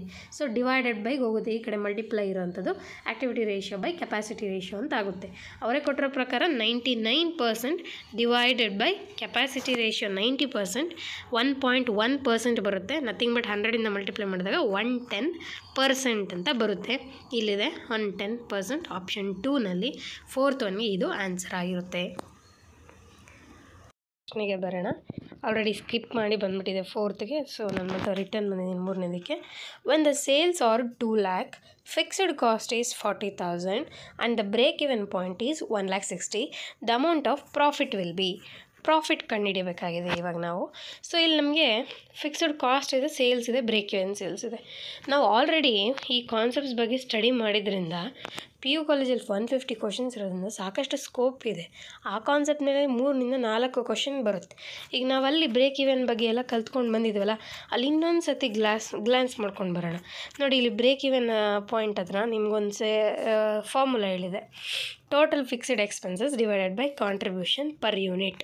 ಅದನ್ನು ನಾವು ಇನ್ನೊಂದು ಥರನೂ ಹೇಳಿದೆ, ಫಿಕ್ಸ್ಡ್ ಕಾಸ್ಟ್ ಬೈ PVR ಅಂತಲೂ ತೊಗೋತೀವಿ, BEPನ ಅಂತ. ಸೊ ಆ BEPಯನ್ನು ಇಲ್ಲಿ ಬಳಸ್ಬೋದು. ಯಾಕೆಂದರೆ BEP ಕೊಟ್ಟಿದ್ದಾರೆ. ಯಾಕೆ BEPನ ಬಳಸಬೇಕು? ಫಿಕ್ಸ್ಡ್ ಕಾಸ್ಟ್ ಅನ್ನೋದು ಆ ಫಾರ್ಮುಲಾ ನಮಗೆ ಗೊತ್ತಿದೆ, BEP ಗೊತ್ತಿದೆ. 2 ಐಟಮ್ ಗೊತ್ತಿದ್ದಾಗ ಇನ್ನೊಂದು ಕಂಡುಹಿಡಿಬೇಕಾ? PVR ಏನಕ್ಕೆ ಅಂದರೆ ಪ್ರಾಫಿಟ್ ಕಂಡುಹಿಡಿಯೋಕ್ಕೆ ಒಂದು ಫಾರ್ಮುಲಾ ಇದೆ. That is what? Sales equals to fixed cost plus profit divided by PVR. Sales ಗೊತ್ತು, FC ಗೊತ್ತು, PVR ಗೊತ್ತು, ಪ್ರಾಫಿಟ್ ಗೊತ್ತಿಲ್ಲ, ಕಂಡುಹಿಡಬೇಕು. ಇದೊಂಥರ ಸ್ಪೆಷಲ್ ಫಾರ್ಮುಲಾ, ತುಂಬ ಚೆನ್ನಾಗಿರುತ್ತೆ. ಈ 4 ಐಟಮಲ್ಲಿ ಯಾವುದು ಗೊತ್ತಿಲ್ಲ, 3 ಗೊತ್ತಿದ್ದರೆ ಇನ್ನೊಂದನ್ನು ಫಾರ್ಮುಲಾಗೆ ಅಡ್ಜಸ್ಟ್ ಮಾಡಿಕೊಂಡು ನಮಗೆ ಹೇಗೆ ಬೇಕೋ ಹಾಗೆ ಅದನ್ನು ಆಲ್ಟ್ರ್ ಮಾಡಿಕೊಂಡು ಸಾಲ್ವ್ ಮಾಡ್ಬೋದು. ಸೊ ಫಸ್ಟ್ ಸ್ಟೆಪ್ ನಾವು ಬ್ರೇಕ್ ಇವನ್ ಪಾಯಿಂಟನ್ನು ಕಂಡುಹಿಡಬೇಕು, ಸೇಲ್ಸ್ ಎಷ್ಟು ಅಂತ. ಸೊ ಬ್ರೇಕ್ ಇವನ್ ಸೇಲ್ಸ್ ನಿಮಗೆ ಗೊತ್ತಿದೆ, no profit no loss point ಆಗಿರುತ್ತೆ ಅದು. So fixed cost divided by PVR. BEP ಕೊಟ್ಟಿದ್ದಾನೆ, ಫಿಕ್ಸ್ಡ್ ಕಾಸ್ಟ್ ಗೊತ್ತು, PVR ಗೊತ್ತಿಲ್ಲ. ಆಗ 40,000 ಡಿವೈಡೆಡ್ ಬೈ PVR 1,60,000 ಇರುತ್ತೆ. PVRನ ಈ ಕಡೆ ಕರ್ಕೊಬರ್ತೀವಿ. So PVR is equals to 40,000 divided by 1,60,000 25% ಬರುತ್ತೆ. PVRನ ಪರ್ಸೆಂಟೇಜಲ್ಲಿ ನಾವು ತೋರಿಸೋದ್ರಿಂದ ನಾನು ಆಟೋಮೆಟಿಕಲಿ ಅದನ್ನು ಪರ್ಸೆಂಟೇಜ್ಗೆ ಹಾಕಿದ್ದೀನಿ. ನೆಕ್ಸ್ಟ್ ಈ PVRನ ಇಟ್ಕೊಂಡು ಈ ಸೇಲ್ಸ್ ಫಾರ್ಮುಲಾನ ಇದನ್ನು ನಿಮಗೆ ಫಿಕ್ಸ್ಡ್ ಕಾಸ್ಟ್ ಕೇಳಿದ್ರೆ ಅದ್ರ ಪ್ರಕಾರ ಆಲ್ಟ್ರ್ ಮಾಡ್ಕೊಳ್ಳಿ, ಪ್ರಾಫಿಟ್ ಕೇಳಿದ್ರೆ ಅದ್ರ ಪ್ರಕಾರ, ಸೇಲ್ಸ್ ಬೇಕಿದ್ರೆ ಅದ್ರ ಪ್ರಕಾರ ಯಾವುದು ಬೇಕೋ ಅದ್ರ ಪ್ರಕಾರ ಆಲ್ಟ್ರ್ ಮಾಡ್ಕೊಳ್ಳಿ. ಇದೊಂದು ಫಾರ್ಮುಲಾ ನಿಮಗೆ ಅಚ್ಚಳಿಯದ ತಲೆಯಲ್ಲಿ ಉಳ್ಕೊಂಡಿರಬೇಕು. ಇದಕ್ಕೆ ಸೇಲ್ಸ್ ವ್ಯಾಲ್ಯೂ 2 lakh ಆಲ್ಟ್ರ್ ಮಾಡ್ತೀನಿ, ಸಬ್ಸ್ಟಿಟ್ಯೂಟ್ ಮಾಡ್ತೀನಿ. ಫಿಕ್ಸ್ಡ್ ಕಾಸ್ಟ್ 40, ಪ್ರಾಫಿಟ್ ಗೊತ್ತಿಲ್ಲ, PVR 25%. 2 lakhಲ್ಲಿ 25% ಅಂದರೆ 50,000. 40ನ ಈಕ್ವಲ್ಸಿಂದ ಈ ಕಡೆ ಕರ್ಕೊಬರ್ತೀನಿ, ಪ್ಲಸ್ 40,000 ಮೈನಸ್ 40,000 ಆಗುತ್ತೆ, ಈಕ್ವಲ್ಸ್ ಟು ಪ್ರಾಫಿಟ್ ಆಗುತ್ತೆ. 50ಲಿ 40 ಹೋದರೆ 10,000 ಪ್ರಾಫಿಟ್ ಆಗಿರುತ್ತೆ. ಆನ್ಸರ್ ಆಪ್ಷನ್ ಡಿ 4ಅಲ್ಲಿದೆ, 10,000 ರೂಪಾಯಿ ಪ್ರಾಫಿಟ್ ಆಗಿರುತ್ತೆ. ಯಾವಾಗ ನಮಗೆ ಸೇಲ್ಸು ಫಿಕ್ಸ್ಡ್ ಕಾಸ್ಟ್ ಇತ್ತು ಅಂದರೆ ನಿಮ್ಗೆ ಆ ಫಾರ್ಮುಲಾ ಜ್ಞಾಪಕಬರ್ಬೇಕು. ಇದು ಹೇಳಿದ್ರೆ ಸ್ಪೆಷಲ್ ಫಾರ್ಮುಲಾ ಅದು ಜ್ಞಾಪಕ ಬಂದಾಗ PVR ಇಲ್ಲ ಅಂದರೆ PVRನ ಕಂಡುಹಿಡ್ಕೋಬೇಕಾಗುತ್ತೆ. ಇನ್ ಕೇಸ್ ನೀವು ಸ್ಕ್ರೀನ್ಶಾಟ್ ತೊಗೊಳ್ಳೋದಾದರೆ ಈಗ ಸ್ಕ್ರೀನ್ಶಾಟ್ ತೊಗೋಬಹುದು. ನಾನು ಫುಲ್ ಆನ್ಸರ್ನ ಒಂದು ಸ್ಕ್ರೀನಲ್ಲಿ ಇಟ್ಟಿದ್ದೀನಿ. ಸೊ ಮುಂದಿನ ಪ್ರಶ್ನೆಗೆ ಹೋಗೋಣ. X limited purchased 6,850. ಇಷ್ಟೊತ್ತು ಒಂದು ಕ್ಯಾಟಗರಿ ಆಫ್ ಪ್ರಶ್ನೆಗಳು ಬರ್ತಿತ್ತಲ್ವ. ಈಗ ಈ ಥರ ಪ್ರಶ್ನೆಗಳು ವೇರಿಯನ್ಸ್ ಅನಾಲಿಸಿಸ್ ಅಂತೀವಿ. ಈ ಕಾನ್ಸೆಪ್ಟ್ ಗೊತ್ತಿರಬೇಕು ನಮಗೆ. ವೇರಿಯನ್ಸ್ ಅನಾಲಿಸಿಸ್ ನೀವೆಲ್ಲ study ಮಾಡಿರ್ತೀರ. X limited purchase 6,850 kgs of raw material. ಇಲ್ಲಿ kgs ಅಂತ ಹೇಳಿರೋದ್ರಿಂದ ಅದು ನಮಗೆ ಕ್ವಾಂಟಿಟಿ, ಅಮೌಂಟ್ ಅಲ್ಲ. Don't mistakes with the quantity and the rate ಅಥವಾ price. Raw materials for 21,920 rupees, ಅದು cost. The material price variance MPV ಅಂತೀವಿ, was not MTV, ನಮ್ಮ Upendra ಅವ್ರದ್ದಲ್ಲ, MPV ₹1,370 favourable. ನಿಮಗೆ ಗೊತ್ತಿದೆ ವೇರಿಯನ್ಸ್ ಅನಾಲಿಸಿಸಲ್ಲಿ ಪಾಸಿಟಿವ್ ಅಂದರೆ ವೇರಿಯನ್ಸ್ ಫೇವರಬಲ್ ಆಗಿರುತ್ತೆ, ನೆಗೆಟಿವ್ ಬಂದರೆ ಅನ್ಫೇವರಬಲ್ ಆಗಿರುತ್ತೆ. The standard price per kg was ಕಂಡಿಡಿರಿ ಅಂತ. ಇಲ್ಲಿ ಸ್ಟ್ಯಾಂಡರ್ಡ್ ಕಾಸ್ಟ್ ಕಂಡಿಡಿರಿ ಅಂತ ಹೇಳ್ತಾ ಇಲ್ಲ ನಿಮಗೆ, ಸ್ಟ್ಯಾಂಡರ್ಡ್ ಪ್ರೈಸ್ ಪರ್ kg ಎಷ್ಟು ಅಂತ ಕೇಳ್ತಾ ಇದ್ದಾರೆ. ಅದಕ್ಕೆ ನಾವು ಇಲ್ಲಿ ಕ್ವಶನ್ ಫಸ್ಟು ಅರ್ಥ ಮಾಡಿಕೊಂಡ್ರೆ, ಫಸ್ಟ್ ಕೊಟ್ಟಿರೋದು ನಮಗೇನು ಆ್ಯಕ್ಚುಯಲ್ ಕ್ವಾಂಟಿಟಿ, ಯಾಕೆಂದರೆ ಅದು ಆಲ್ರೆಡಿ ಪರ್ಚೇಸ್ ಮಾಡಿದ್ದಾರೆ. ಆ್ಯಕ್ಚುಯಲ್ ಕ್ವಾಂಟಿಟಿ ಕೊಟ್ಟಿದ್ದಾರೆ, ಆ್ಯಕ್ಚುಯಲ್ ಕಾಸ್ಟ್ ಕೊಟ್ಟಿದ್ದಾರೆ, ಜೊತೆಗೆ ವೇರಿಯನ್ಸ್ ಕೊಟ್ಟಿದ್ದಾರೆ, ಮೆಟೀರಿಯಲ್ ಪ್ರೈಸ್ ವೇರಿಯನ್ಸ್ ಕೊಟ್ಟಿದ್ದಾರೆ. ಯಾವತ್ತೂ ವೇರಿಯನ್ಸ್ ಅಂತ ಯಾವಾಗ ಅಂತೀವಿ ಅಂದರೆ ನಾವೊಂದು ಬಡ್ಜೆಟೆಡ್ ಸ್ಟ್ಯಾಂಡರ್ಡ್ ಸೆಟ್ ಮಾಡಿ ಅದರಲ್ಲಿ ಆ್ಯಕ್ಚುಯಲನ್ನು ಡಿಡಕ್ಟ್ ಮಾಡಿದಾಗ ಏನಾದರೂ ವ್ಯತ್ಯಾಸ ಬಂದರೆ ಅದು ಪಾಸಿಟಿವ್ ಆದರೆ ಫೇವರಬಲ್, ನೆಗೆಟಿವ್ ಆದರೆ ಅನ್ಫೇವರಬಲ್. ಆ ವ್ಯತ್ಯಾಸನೇ ವೇರಿಯನ್ಸ್ ಅರ್ಥನೇ ವ್ಯತ್ಯಾಸ. ಸ್ಟ್ಯಾಂಡರ್ಡ್ ಜೊತೆ ಆ್ಯಕ್ಚುಯಲ್ನ ಡಿಫ್ರೆನ್ಸ್ ಏನಿರುತ್ತೆ ಅದು ನಾವು ವೇರಿಯನ್ಸ್ ಅಂತೀವಿ.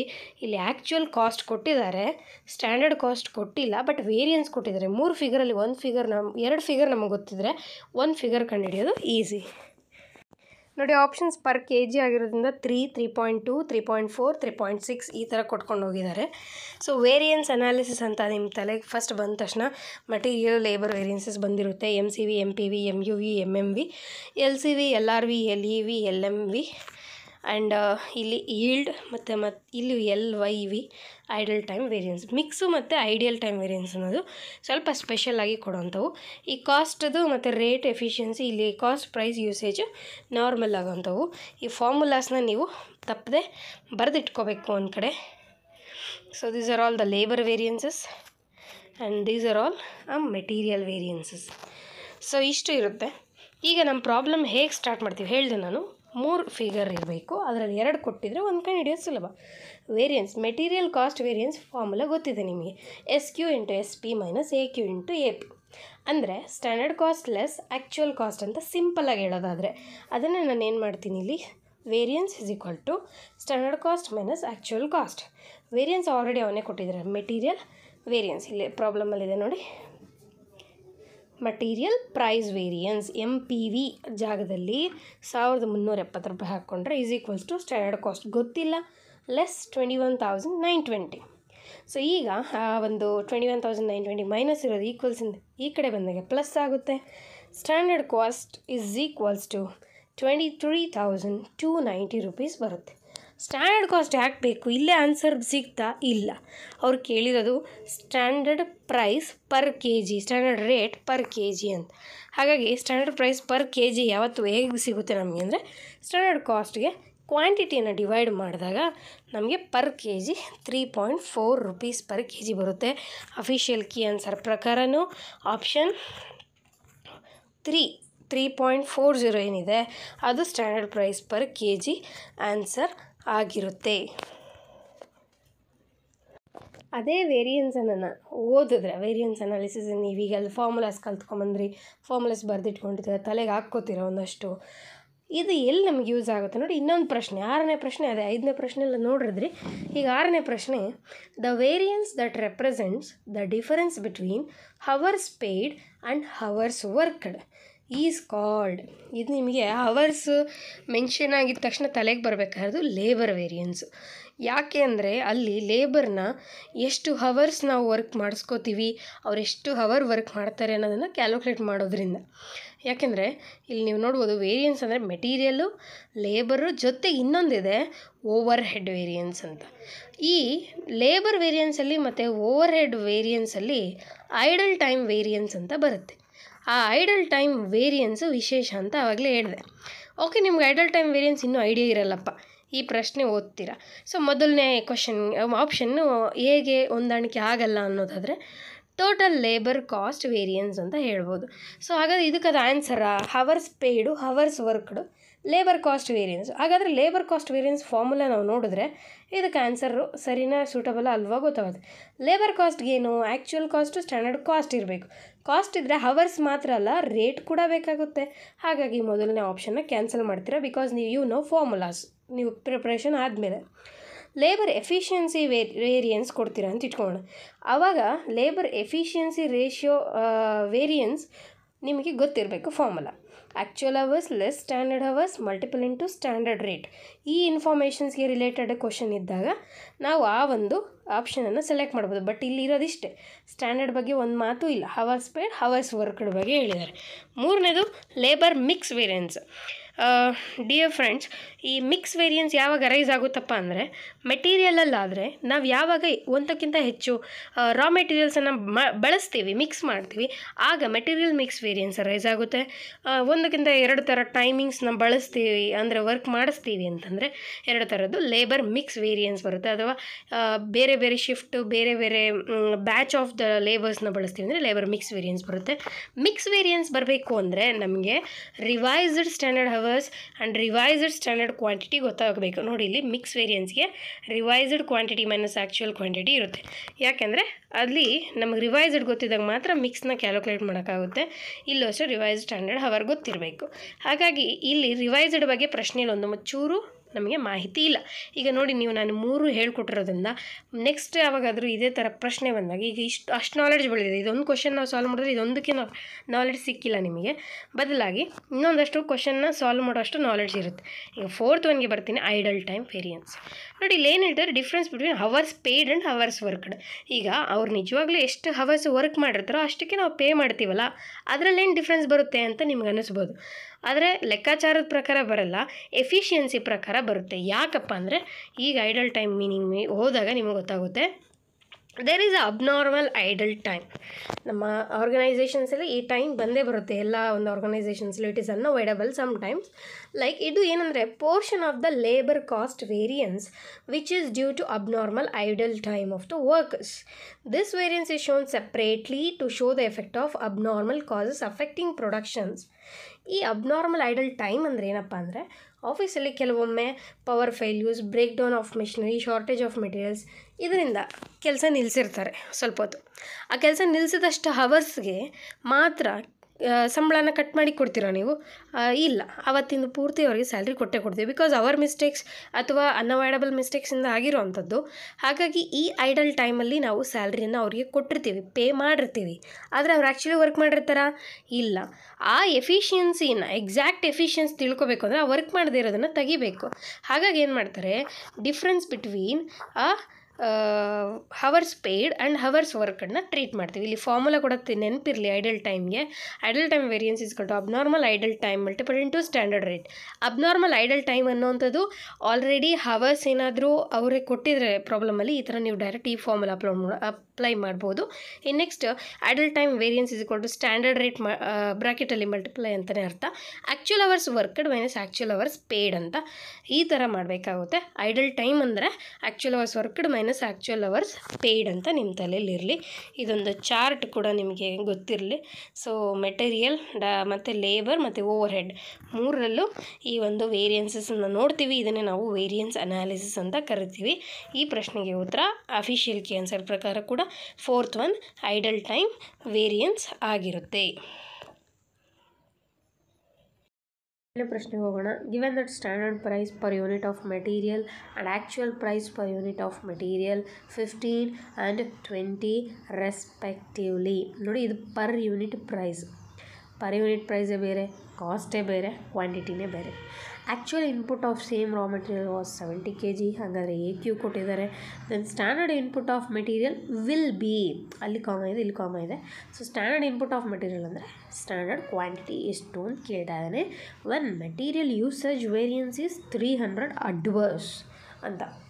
ವೇರಿಯನ್ಸ್ ಕೊಟ್ಟಿದ್ದಾರೆ 300 ರೂಪಾಯಿ ಅಡ್ವಾನ್ಸ್ ಅಂತೆ. ವೇರಿಯನ್ಸ್ ಕೊಟ್ಟಿರೋದು ಕಾಸ್ಟಲ್ಲಿ, ಕೇಳ್ತಿರೋದು ಸ್ಟ್ಯಾಂಡರ್ಡ್ ಕ್ವಾಂಟಿಟಿ. ಇಲ್ಲಿ ನಿಮಗೆ ಟ್ರಿಕ್ಸ್ ಏನಪ್ಪ ಅಂದರೆ ಮೆಟೀರಿಯಲ್ ಯೂಸೇಜ್ ವೇರಿಯನ್ಸ್ನೇ ಇಟ್ಕೊಂಡು ಸ್ಟ್ಯಾಂಡರ್ಡ್ ಕ್ವಾಂಟಿಟಿಯನ್ನು ಕಂಡುಹಿಡಿಯಬೇಕು. ಇಲ್ಲಿ ನೋಡಿ, ಇದು ಆಪ್ಷನ್ಸ್ ಆಗಿರುತ್ತೆ. ಸೊ ಕ್ವಶನ್ಸ್ ಕೊಟ್ಟಿರೋ ಪ್ರಕಾರ standard price per unit 15 per unit, ಸಾರಿ 15 ಪರ್ ಯೂನಿಟ್ ಬರ್ತ kg ಅಂತಾನೆ. ಆ್ಯಕ್ಚುಯಲ್ ಪ್ರೈಸ್ ಬಂದು 20 rupees. ಆ್ಯಕ್ಚುಯಲ್ ಕ್ವಾಂಟಿಟಿ 70 kgs ಯೂನಿಟ್ಸಲ್ಲಿ ಕೊಟ್ಟಿರೋದು. ಸ್ಟ್ಯಾಂಡರ್ಡ್ ಕ್ವಾಂಟಿಟಿಯನ್ನು ಪ್ರಶ್ನೆ ಮಾಡ್ತಾ ಇದ್ದಾರೆ. ಮೆಟೀರಿಯಲ್ ಯೂಸೇಜ್ ವೇರಿಯನ್ಸ್ ಬಂದು 300 rupees. ಹಾಗಾದರೆ ಕಂಡುಹಿಡಿಯಬೇಕಾಗಿರೋದು SQ ಯಾವ ಫಾರ್ಮುಲಾ ಮುಖಾಂತರ ಕಂಡುಹಿಡಿಯಬೇಕು ಅಂದರೆ MUV ಮುಖಾಂತರ ಕಂಡುಹಿಡಿಯಬೇಕು. MUV ಫಾರ್ಮುಲಾನ ನೀವು ಆಲ್ರೆಡಿ ಇಲ್ಲಿ ನೋಡಿದ್ದೀರಾ. Material usage variance SQ minus AQ into SP. Standard quantity minus actual quantity into standard price. So ಈಗ 150 ಕ್ವಶನ್ ಇರೋದ್ರಿಂದ ಒಂದೇ ಕಾನ್ಸೆಪ್ಟ್ ಮೇಲೆ 2-3 ಕೇಳ್ತಾನೆ. ಸೊ ಈಗ ನಿಮ್ಮ ಪ್ರೆಸೆಂಟ್ ನೆಕ್ಸ್ಟ್ ಈಗ ನೋಟಿಫಿಕೇಷನ್ ಆದರೆ 100 ಕ್ವಶನ್ ಇರುತ್ತೆ ಪರ್ ಪೇಪರ್ 1 ಪೇಪರ್ 2 100 ಕ್ವಶನ್. 2018 ಪೇಪರ್ನ ಸಾಲ್ವ್ ಮಾಡೋವಾಗ ಹೇಳ್ತೀನಿ. ಹಾಗಾಗಿ ಸಾಕಷ್ಟು ಕ್ವಶನ್ ಕೇಳೋಷ್ಟು ಚಾನ್ಸ್ ಇರೋದ್ರಿಂದ ಈ ಥರ ರಿಪೀಟೆಡಾಗಿ ಆ ಕಾನ್ಸೆಪ್ಟ್ ಮೇಲೆ ಬರ್ತಾ ಇರುತ್ತೆ. ಅದಕ್ಕೆ ನಾನೇನು ಮಾಡ್ತೀನಿ, MUV ಫಾರ್ಮುಲಾನ ಹಾಕ್ತೀನಿ. SQ minus AQ into SP ಅಂತ. ಮೆಟೀರಿಯಲ್ ಯೂಸೇಜ್ ವೇರಿಯನ್ಸ್ ಅಡ್ವರ್ಸ್ ಕೊಟ್ಟಿದ್ದಾರೆ. ಅಮೌಂಟ್ ಯಾವತ್ತಾದರೂ ಅಡ್ವರ್ಸ್ ಕೊಟ್ಟರೆ ಅಡ್ವರ್ಸ್ ಅಂತಲೇ ತೊಗೋಬೇಕು. -300 is equal to SQ minus 70 into 15. Standard price ಗೊತ್ತು, SQ ಮಾತ್ರ ಗೊತ್ತಿಲ್ಲ, AQ ಕೂಡ ಗೊತ್ತು. ಸೊ ನಾನು ಏನು ಮಾಡ್ತೀನಿ, SQ 70 ಹಾಗೆ ಉಳಿಸ್ಕೊತೀನಿ. 15ಅನ್ನು 300ಗೆ ಡಿವೈಡೆಡ್ ಬೈಗೆ ಕಳಿಸ್ತೀನಿ ಈ ಕಡೆಗೆ. ಸೊ 15 20 ಇಸ್ 300 ಆಗುತ್ತೆ, ಅದು -20 ಆಗಿರುತ್ತೆ. ಸೊ ಈ ಕಡೆ -70 ಇರೋದು ಆ ಕಡೆ ಬಂದರೆ +70 ಆಗುತ್ತೆ. SQ is equal to 50 kg. Standard quantity 50 kg. Answer ನೋಡಿ ಆಪ್ಷನ್ 1ನಲ್ಲಿರುತ್ತೆ. ನಮಗೆ ರಾಂಗ್ ಆನ್ಸರ್ಸ್ ಬರಲಿ ಅಂತ ಕೆಲವು ಆಪ್ಷನ್ಸನ್ನು ಇಟ್ಟಿರ್ತಾರೆ. ಸೊ ಆದರೆ ಇದಕ್ಕೆ option A official key answer ಪ್ರಕಾರ 7ನೇ ಪ್ರಶ್ನೆಗೆ. 8ನೇ ಪ್ರಶ್ನೆಗೆ ಹೋಗೋಣ. Budget fixed over heads.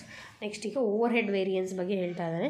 Fixed over head of budgeted production volume 4800 unit. ಅಂದರೆ ಇಲ್ಲಿ ಫಸ್ಟ್ ಏನು ಕೊಡ್ತಾ ಇದ್ದಾರೆ, ಬಡ್ಜೆಟೆಡ್ ಫಿಕ್ಸ್ಡ್ ಓವರ್ ಹೆಡ್ ಅಂದರೆ ಸ್ಟ್ಯಾಂಡರ್ಡ್ ಆಲ್ರೆಡಿ ಫಿಕ್ಸ್ ಮಾಡಿರೋದು 4800 ಯೂನಿಟ್ಸು, 24,000 ಕಾಸ್ಟ್ ಆಗಿದೆ. But actually incurred 22,000, ಇಂಕರ್ ಆಗಿರೋದಷ್ಟು 22,000. Resulting in fixed over head volume variance of ₹3,000 adverse. ಅಮೌಂಟಲ್ಲಿ adverse ಆಗ್ತಾ ಇದೆಯಂತೆ, ಅಮೌಂಟ್ ಅಷ್ಟು ಬಂದಿದೆ. ದೆನ್ ಆ್ಯಕ್ಚುಯಲ್ ಪ್ರೊಡಕ್ಷನ್ ಏನು ಅಂತ ನೀವು ಏನು ಕೊಟ್ಟಿದ್ದಾರೆ, ಏನು ಕಂಡುಹಿಡಿಬೇಕು ಅಂತ ನಾವು ಹೆಂಗೆ ಡಿಗ್ರಿ ಟೈಮಲ್ಲಿ ಕ್ಯಾಲ್ಕುಲೇಷನ್ಸ್ ಮಾಡೋವಾಗ ಮಾಡ್ತೀವಿ, ಆ ಥರ ಬರ್ಕೊಂಡ್ರೆ ಖಂಡಿತ ಅರ್ಥ ಆಗುತ್ತೆ. ಲೈಕ್ SQ ಕೊಟ್ಟಿದ್ದಾನೆ, ಸ್ಟ್ಯಾಂಡರ್ಡ್ ಕಾಸ್ಟ್ ಕೊಟ್ಟಿದ್ದಾನೆ. ಆ ಕ್ವಾಂಟಿಟೀಸ್ನ ಕಾಸ್ಟ್ನ ಇಟ್ಕೊಂಡು ಕಾಸ್ಟ್ ಡಿವೈಡೆಡ್ ಬೈ ಕ್ವಾಂಟಿಟಿ ಮಾಡಿದ್ರೆ ಸ್ಟ್ಯಾಂಡರ್ಡ್ ಪ್ರೈಸ್ SP ಬರುತ್ತೆ. ಆ್ಯಕ್ಚುಯಲ್ ಕಾಸ್ಟ್ 22,000, ಆ್ಯಕ್ಚುಯಲ್ ಕ್ವಾಂಟಿಟಿ ಗೊತ್ತಿಲ್ಲ. ಆ್ಯಕ್ಚುಯಲ್ ಕ್ವಾಂಟಿಟಿ ಗೊತ್ತಿದ್ದರೆ ಆ್ಯಕ್ಚುಯಲ್ ಪ್ರೈಸ್ ಈಸಿಯಾಗಿ ಗೊತ್ತಾಗ್ಬಿಡೋದು. ವೇರಿಯನ್ಸಲ್ಲಿ ಏನು ಹೇಳಿದ್ದಾನೆ, ಅಮೌಂಟಲ್ಲಿ ಹೇಳಿದ್ದಾನೆ, ವೇರಿಯನ್ಸು ಕ್ವಾಂಟಿಟಿಯಲ್ಲಿ ಹೇಳಿದ. ಈಗ ನಾವು ಕಂಡುಹಿಡಿಬೇಕಾಗಿರೋದು, ಕೇಳಿರೋದು ಪ್ರಶ್ನೆ ಲಾಸ್ಟಿಗೆ ಆ್ಯಕ್ಚುಯಲ್ ಪ್ರೊಡಕ್ಷನ್ ಎಷ್ಟು ಅಂತ, ಅಂದರೆ ಆ್ಯಕ್ಚುಯಲ್ ಕ್ವಾಂಟಿಟಿ ಎಷ್ಟು ಅಂತ. ಇದು ನಾನು ನಿಮಗೆ ಆಲ್ರೆಡಿ ಪ್ರೀವಿಯಸ್ಲಿ ಹೇಳಿದೆ. ವೇರಿಯನ್ಸ್ ಅನಾಲಿಸಿಸಲ್ಲಿ ನೀವು ಕಲಿತೀರಲ್ಲ, ವೇರಿಯನ್ಸ್ ಅಂದರೆ ಏನು, ಸ್ಟ್ಯಾಂಡರ್ಡಲ್ಲಿ ಆ್ಯಕ್ಚುಯಲ್ ಡಿಫ್ರೆನ್ಸ್ ಬರೋದು. ಸೊ ಇದನ್ನು ನಾವು ಒಂದು 10,000 ಅನ್ಕೊತೀವಿ ಅಂದರೆ ಅದಂತೂ 20,000 ಆಗ್ಬಿಡ್ತು. ಅಂದರೆ ನಾವು ಅಂದ್ಕೊಂಡಿದ್ದಕ್ಕಿಂತ ಜಾಸ್ತಿ ಆಯಿತು. ವ್ಯತ್ಯಾಸ ಆಯ್ತಲ್ವ, ಆ ವೇರಿಯನ್ಸೇ ಇರುತ್ತೆ. ಬಟ್ ಇಲ್ಲಿ ವ್ಯಾಲ್ಯೂಮಲ್ಲಿ ವೇರಿಯನ್ಸನ್ನು ಕಂಡುಹಿಡಿಬೇಕು. ಅಂದರೆ ಈಗ ಫಸ್ಟ್ ಈ ಫಾರ್ಮುಲಾಗೆ ಫಿಲ್ ಮಾಡಬೇಕು ಅಂದರೆ ನಾನೀಗ ವ್ಯಾಲ್ಯೂಮಲ್ಲಿ ವೇರಿಯನ್ಸ್ ಕೊಟ್ಟಿಲ್ಲ, 3000 ಅಮೌಂಟಲ್ಲಿ ಕೊಟ್ಟಿದ್ದಾನೆ.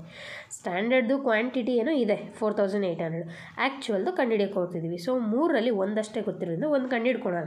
ಹೇಗಪ್ಪ ಅಂದರೆ ಇಲ್ಲಿ ಹೇಗಿದ್ರು ನಮಗೆ standard quantity and standard cost ಎರಡೂ ಅವೈಲೇಬಲ್ ಇದೆ ತಾನೆ.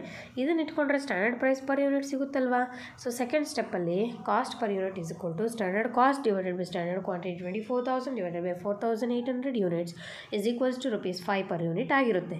ಸೊ ಇದು ಥರ್ಡ್ ಸ್ಟೆಪ್ಪಿಗೆ ನೀವು ಆ 5 per ಯೂನಿಟನ್ನು ವೇರಿಯನ್ಸ್ ವ್ಯಾಲ್ಯೂಮ್ ಇದೆಯಲ್ಲ 3000 ಕಾಸ್ಟ್ ಕೊಟ್ಟಿದ್ದಾನೆ, ಆ ಕಾಸ್ಟನ್ನು ₹5 ಪರ್ ಯೂನಿಟ್ಗೆ ಡಿವೈಡ್ ಮಾಡಿದ್ರೆ ಯೂನಿಟ್ಸ್ ಎಷ್ಟು ಅನ್ನೋದು ಗೊತ್ತಾಗುತ್ತೆ. ವೇರಿಯನ್ಸ್ ವ್ಯಾಲ್ಯೂಮ್ ಬಂದು 600 ಯೂನಿಟ್ಸು ವ್ಯತ್ಯಾಸ ಇದೆ ಅಂತ. ಈಗ ಫಸ್ಟ್ ಸ್ಟೆಪ್ಪಲ್ಲಿ ಫಾರ್ಮುಲಾ ಫಿಲ್ ಮಾಡಬೇಕಿತ್ತು, ಅಲ್ಲಿಗೆ ವೇರಿಯನ್ಸ್ ವ್ಯಾಲ್ಯೂಮು 600 ಹಾಕ್ಕೊಂಡು ಸ್ಟ್ಯಾಂಡರ್ಡ್ ಹತ್ರ 4800 ಕೊಟ್ಟಿದ್ದಾನೆ ಆಲ್ರೆಡಿ, ಮೈನಸ್ ಆ್ಯಕ್ಚುಯಲ್ ಗೊತ್ತಿಲ್ಲ ಅಂತ ಇಟ್ಕೊಳ್ಳಿ. ಆ್ಯಕ್ಚುಯಲ್ ಈ ಕಡೆ ಕರ್ಕೊಬರ್ತೀರಾ, 600 ಆ ಕಡೆ ಕರ್ಕೊಂಡು ಹೋಗ್ತೀರಾ, 4000 ಮೇಡಮ್ ಅಡ್ವಾನ್ಸ್ ಅಂತ ಹೇಳಿದರು 3000 ಅದಕ್ಕೆ ಮೈನಸ್ ಹಾಕ್ಕೊಬಿಡ್ತೀವಿ.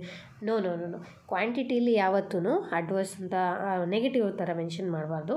ಇಟ್ಸ್ ಬಿಕಾಸ್ ಕಾಸ್ಟಲ್ಲಿ ಮಾತ್ರ ಮೆನ್ಷನ್ ಮಾಡ್ತೀವಿ. ನೀವೇ ಯೋಚನೆ ಮಾಡಿ, 4800 ಪ್ರೊಡಕ್ಷನ್ ಮಾಡಬೇಕು ಅಂತ ಇವ್ರು ಅನ್ಕೋತಾರೆ, ಅದು 4200 ಪ್ರೊಡಕ್ಷನ್ ಮಾಡ್ತಾರೆ. ಸೊ ಅದು ಮಾತಿನಲ್ಲಿ ಹೇಳೋದಾದರೆ ಅಷ್ಟು ಕಮ್ಮಿ ಮಾಡಬಾರ್ದಾಗಿತ್ತು, ಅಷ್ಟೇ ಮಾಡಬೇಕಾಗಿತ್ತು ಅಂತ ಅರ್ಥ ಬರುತ್ತೆ. ಆದರೆ ಫಿಗರ್ಸಲ್ಲಿ ನೋಡಿದ್ರೆ 4800 ಆದರೆ ಪಾಸಿಟಿವ್ 600 ಬರುತ್ತೆ. ಹಾಗಾಗಿ ನೀವು ಅಡ್ವಾನ್ಸ್ನೆಲ್ಲ ಲಾಸ್ಟ್ ಪ್ರಾಬ್ಲಮಲ್ಲಿ ಹೇಳ್ಕೊಟ್ನಲ್ಲ ಆವಾಗ ಮೈನಸ್ ಅಂತ ಬಳಸಿ, ಕ್ವಾಂಟಿಟಿ ಬಂದಾಗ ಈ ಥರ ಬಳಸಿ. ಇದು overall solution for that question. You can take the screenshot for that question. ಪ್ರಾಕ್ಟಿಕಲ್ದು ನೀವು ಒಂದು ಕಡೆ ಬರೆದಿಟ್ಕೊಂಡ್ರೆ ಒಳ್ಳೆಯದು. ಆ್ಯಂಡ್ ಅಫ್ಕೋರ್ಸ್ ನಾನು ಕೂಡ ಅದೇ ಟ್ರಿಕ್ಕನ್ನು ಮಾಡಿದೆ, ಬಿಕಾಸ್ ನಾವು ಮರಿತಿರ್ತೀವಿ ಆ ಫಾರ್ಮುಲಾಸ್ನೆಲ್ಲ ಹೇಗೆ ಬಳಸಿದ್ವಿ ಅಂತ. Next, budget prepared in such A manner as to facilitate a determination of budgeted cost for any level of activity is called. C, ಈ ಪ್ರಶ್ನೆ ನಮಗೆ ಬಡ್ಜೆಟರಿ ಕಂಟ್ರೋಲ್ ಮೇಲೆ ಹೋಗ್ತಾ ಇದೆ. So any level of activity, first of all budget ಅಂದರೆ ನಮಗೆಲ್ಲ ಗೊತ್ತಿದೆ, estimation of A future expenses, income. So specified plan of action for specified quantified objectives ಅಂತ ಕರಿತೀವಲ್ವಾ. ಸೊ ಒಂದಷ್ಟು ಕ್ವಾಂಟಿಫೈಡ್ ಆಬ್ಜೆಕ್ಟಿವ್ಗೆ ನಾವು ಪ್ಲ್ಯಾನ್ ಆಫ್ ಆ್ಯಕ್ಷನ್ ರೆಡಿ ಮಾಡ್ಕೊಳೋದು. ಆ ಬಡ್ಜೆಟನ್ನು any level of ಆ್ಯಕ್ಟಿವಿಟೀಸ್ಗೆ, level of activity ಅಂದರೆ ಏನು? ಸೊ ಮುಂದಿನ ಪ್ರಶ್ನೆಯಲ್ಲಿ ಅದು ಬರುತ್ತೆ, ಅದಕ್ಕೆ ಮುಂಚೆನೇ ನಾನು ಇಲ್ಲಿ ತಿಳಿಸ್ಕೊಟ್ಬಿಡ್ತೀನಿ. Different level of activity R expressed in terms of ಇದರ್ production units R sales values. The level of activity are generally expressed in production units R in terms of sales. ನಾವೆಷ್ಟು ಪ್ರೊಡಕ್ಷನ್ ಮಾಡಬೇಕು ಅಂತ ಹೊರಟಿರ್ತೀವಲ್ಲ, ಸೊ ಅದನ್ನೇ ನಾವು ಇಲ್ಲಿ level of activity ಅಂತ ಕರಿತೀವಿ, ಅಥವಾ ನಾವೆಷ್ಟು ಸೇಲ್ಸ್ ಮಾಡ್ತೀವಿ ಅಂತ. ಸೊ ಅದರ ಮೇಲೆ ಬಡ್ಜೆಟನ್ನು ನಾನು ಈಗ 10,000 ಯೂನಿಟ್ಸ್ ಅಂದ್ಕೊಂಡ್ರು ಬಡ್ಜೆಟ್ ರೆಡಿ ಮಾಡಿರ್ತೀನಿ. ನೆಕ್ಸ್ಟ್ 20,000 ಯೂನಿಟ್ಸ್ಗೆ ಆದರೆ ಎಷ್ಟಾಗುತ್ತೆ ಅಂತ ಮತ್ತೆ ಚೇಂಜ್ ಮಾಡ್ಕೋಬೋದು. ಯಾವುದಕ್ಕೆ ಬೇಕಾದರೂ ಚೇಂಜ್ ಮಾಡೋ ಥರ ಬಡ್ಜೆಟ್ ರೆಡಿ ಮಾಡಿರ್ತಾರಲ್ಲ, ಅದನ್ನು ನಾವು fixed ಅಂತೀವ, master ಅಂತೀವ, flexible ಅಂತೀವ, production ಅಂತೀವ. Fixed budget ಅಂದರೆ ಎಕ್ಸಾಕ್ಟ್ಲಿ ಸರ್ಟೈನ್ 10,000 ಯೂನಿಟ್ಸ್ಗೆ ಇಷ್ಟೇ ಖರ್ಚಾಗಬೇಕು, ಈ ಥರ ಬಡ್ಜೆಟ್ ರೆಡಿ ಮಾಡಿಟ್ಕೊಳ್ತೀವಿ, ಅದರ ಪ್ರಕಾರನೇ ಬಡ್ಜೆಟ್ ಆ ವರ್ಷ ಇಂಪ್ಲಿಮೆಂಟ್ ಆಗಬೇಕು. ಮಾಸ್ಟರ್ ಬಡ್ಜೆಟ್ ಅಂದರೆ ಎಲ್ಲ ಡಿಪಾರ್ಟ್ಮೆಂಟ್ಸ್ನ ಬಡ್ಜೆಟ್ಗಳನ್ನು ಪ್ರಿಪೇರ್ ಆದಮೇಲೆ ಕಂಬೈಂಡಾಗಿ ಓವರಾಲ್ ಆರ್ಗನೈಸೇಷನ್ಗೆ ಸಮ್ಮರಿ ಬಡ್ಜೆಟ್ ಥರ ಮಾಡೋಂಥದ್ದೇ ಮಾಸ್ಟರ್ ಬಡ್ಜೆಟ್. ಫ್ಲೆಕ್ಸಿಬಲ್ ಅಂದರೆ the answer suitable any level of ಆ್ಯಕ್ಟಿವಿಟೀಸ್ಗೆ change ಆಗ್ತಾ ಇರ್ಬೇಕು. ಫ್ಲೆಕ್ಸಿಬಲ್ ಆಗ್ತಾಯಿದ್ರೆ ಮಾಡ್ಕೋಬಹುದಾದಂಥ ಬಡ್ಜೆಟ್ ಆದರೆ ಫ್ಲೆಕ್ಸಿಬಲ್ ಬಡ್ಜೆಟ್ ಅಂತೀವಿ. ಪ್ರೊಜೆಕ್ಷನ್ ಡಿಪಾರ್ಟ್ಮೆಂಟಲ್ಲಿ ಮಾಡೋಂತಹ ಬಡ್ಜೆಟ್ ಆಗಿರುತ್ತೆ. ಕ್ಲಾಸಿಫಿಕೇಷನ್ ಮಾಡಿದಾಗ ಟೈಮ್ ಪ್ರಕಾರ ಅಂದರೆ long, short, current, ರೋಲಿಂಗು. Classification according to function ಅಂದರೆ sales, production, purchase, ಪರ್ಸೋನಲ್ಲು, research, capital expenditure, cash. ಇದರೆಲ್ಲ ನಾನು ಒಂದಷ್ಟು ಲಿಸ್ಟ್ ಮಾಡ್ಕೊಂಡಿದ್ದೀನಿ. ಕೆಲವು ಸ್ಪೆಷಲ್ ನಿಮ್ಗೆ ಗೊತ್ತಿಲ್ಲದೆ ಇರೋನ ಬರ್ಕೋಬೋದು. ಲೈಕ್ ಮಾಸ್ಟರ್ ಬಗ್ಗೆ ಹೇಳಿದೆ, ಮತ್ತು ಝೀರೋ ಬೇಸ್ಡ್ ಬಡ್ಜೆಟಿಂಗ್ ಬಗ್ಗೆ, ರೆಸ್ಪಾನ್ಸಿಬಿಲಿಟಿ ಬಡ್ಜೆಟ್ ಬಗ್ಗೆ. ಇವುಗಳು ಸ್ವಲ್ಪ ವಿಶೇಷ ಅನ್ಸೋಂಥವನ್ನ ನಿಮ್ಗೆ ಗೊತ್ತಿಲ್ಲದೆ ಇರೋವಂಥವನ್ನ ಬರ್ಕೋಬೋದು. ಈ ಝೀರೋವಿನ ಅರ್ಥ ಮಾಡ್ಕೊಳ್ಳಿ. ಇದಕ್ಕೆ key answer ಪ್ರಕಾರನೂ correct flexible budget answer ಆಗಿರುತ್ತೆ. ಮುಂದಿನ ಪ್ರಶ್ನೆ ಕೂಡ ಬಡ್ಜೆಟರಿ ಕಂಟ್ರೋಲ್ನ ಬಡ್ಜೆಟ್ ಪ್ರಶ್ನೆ ಆಗಿರುತ್ತೆ. Budget cost allowance for A given period of time is A cost expected to B incurred for the.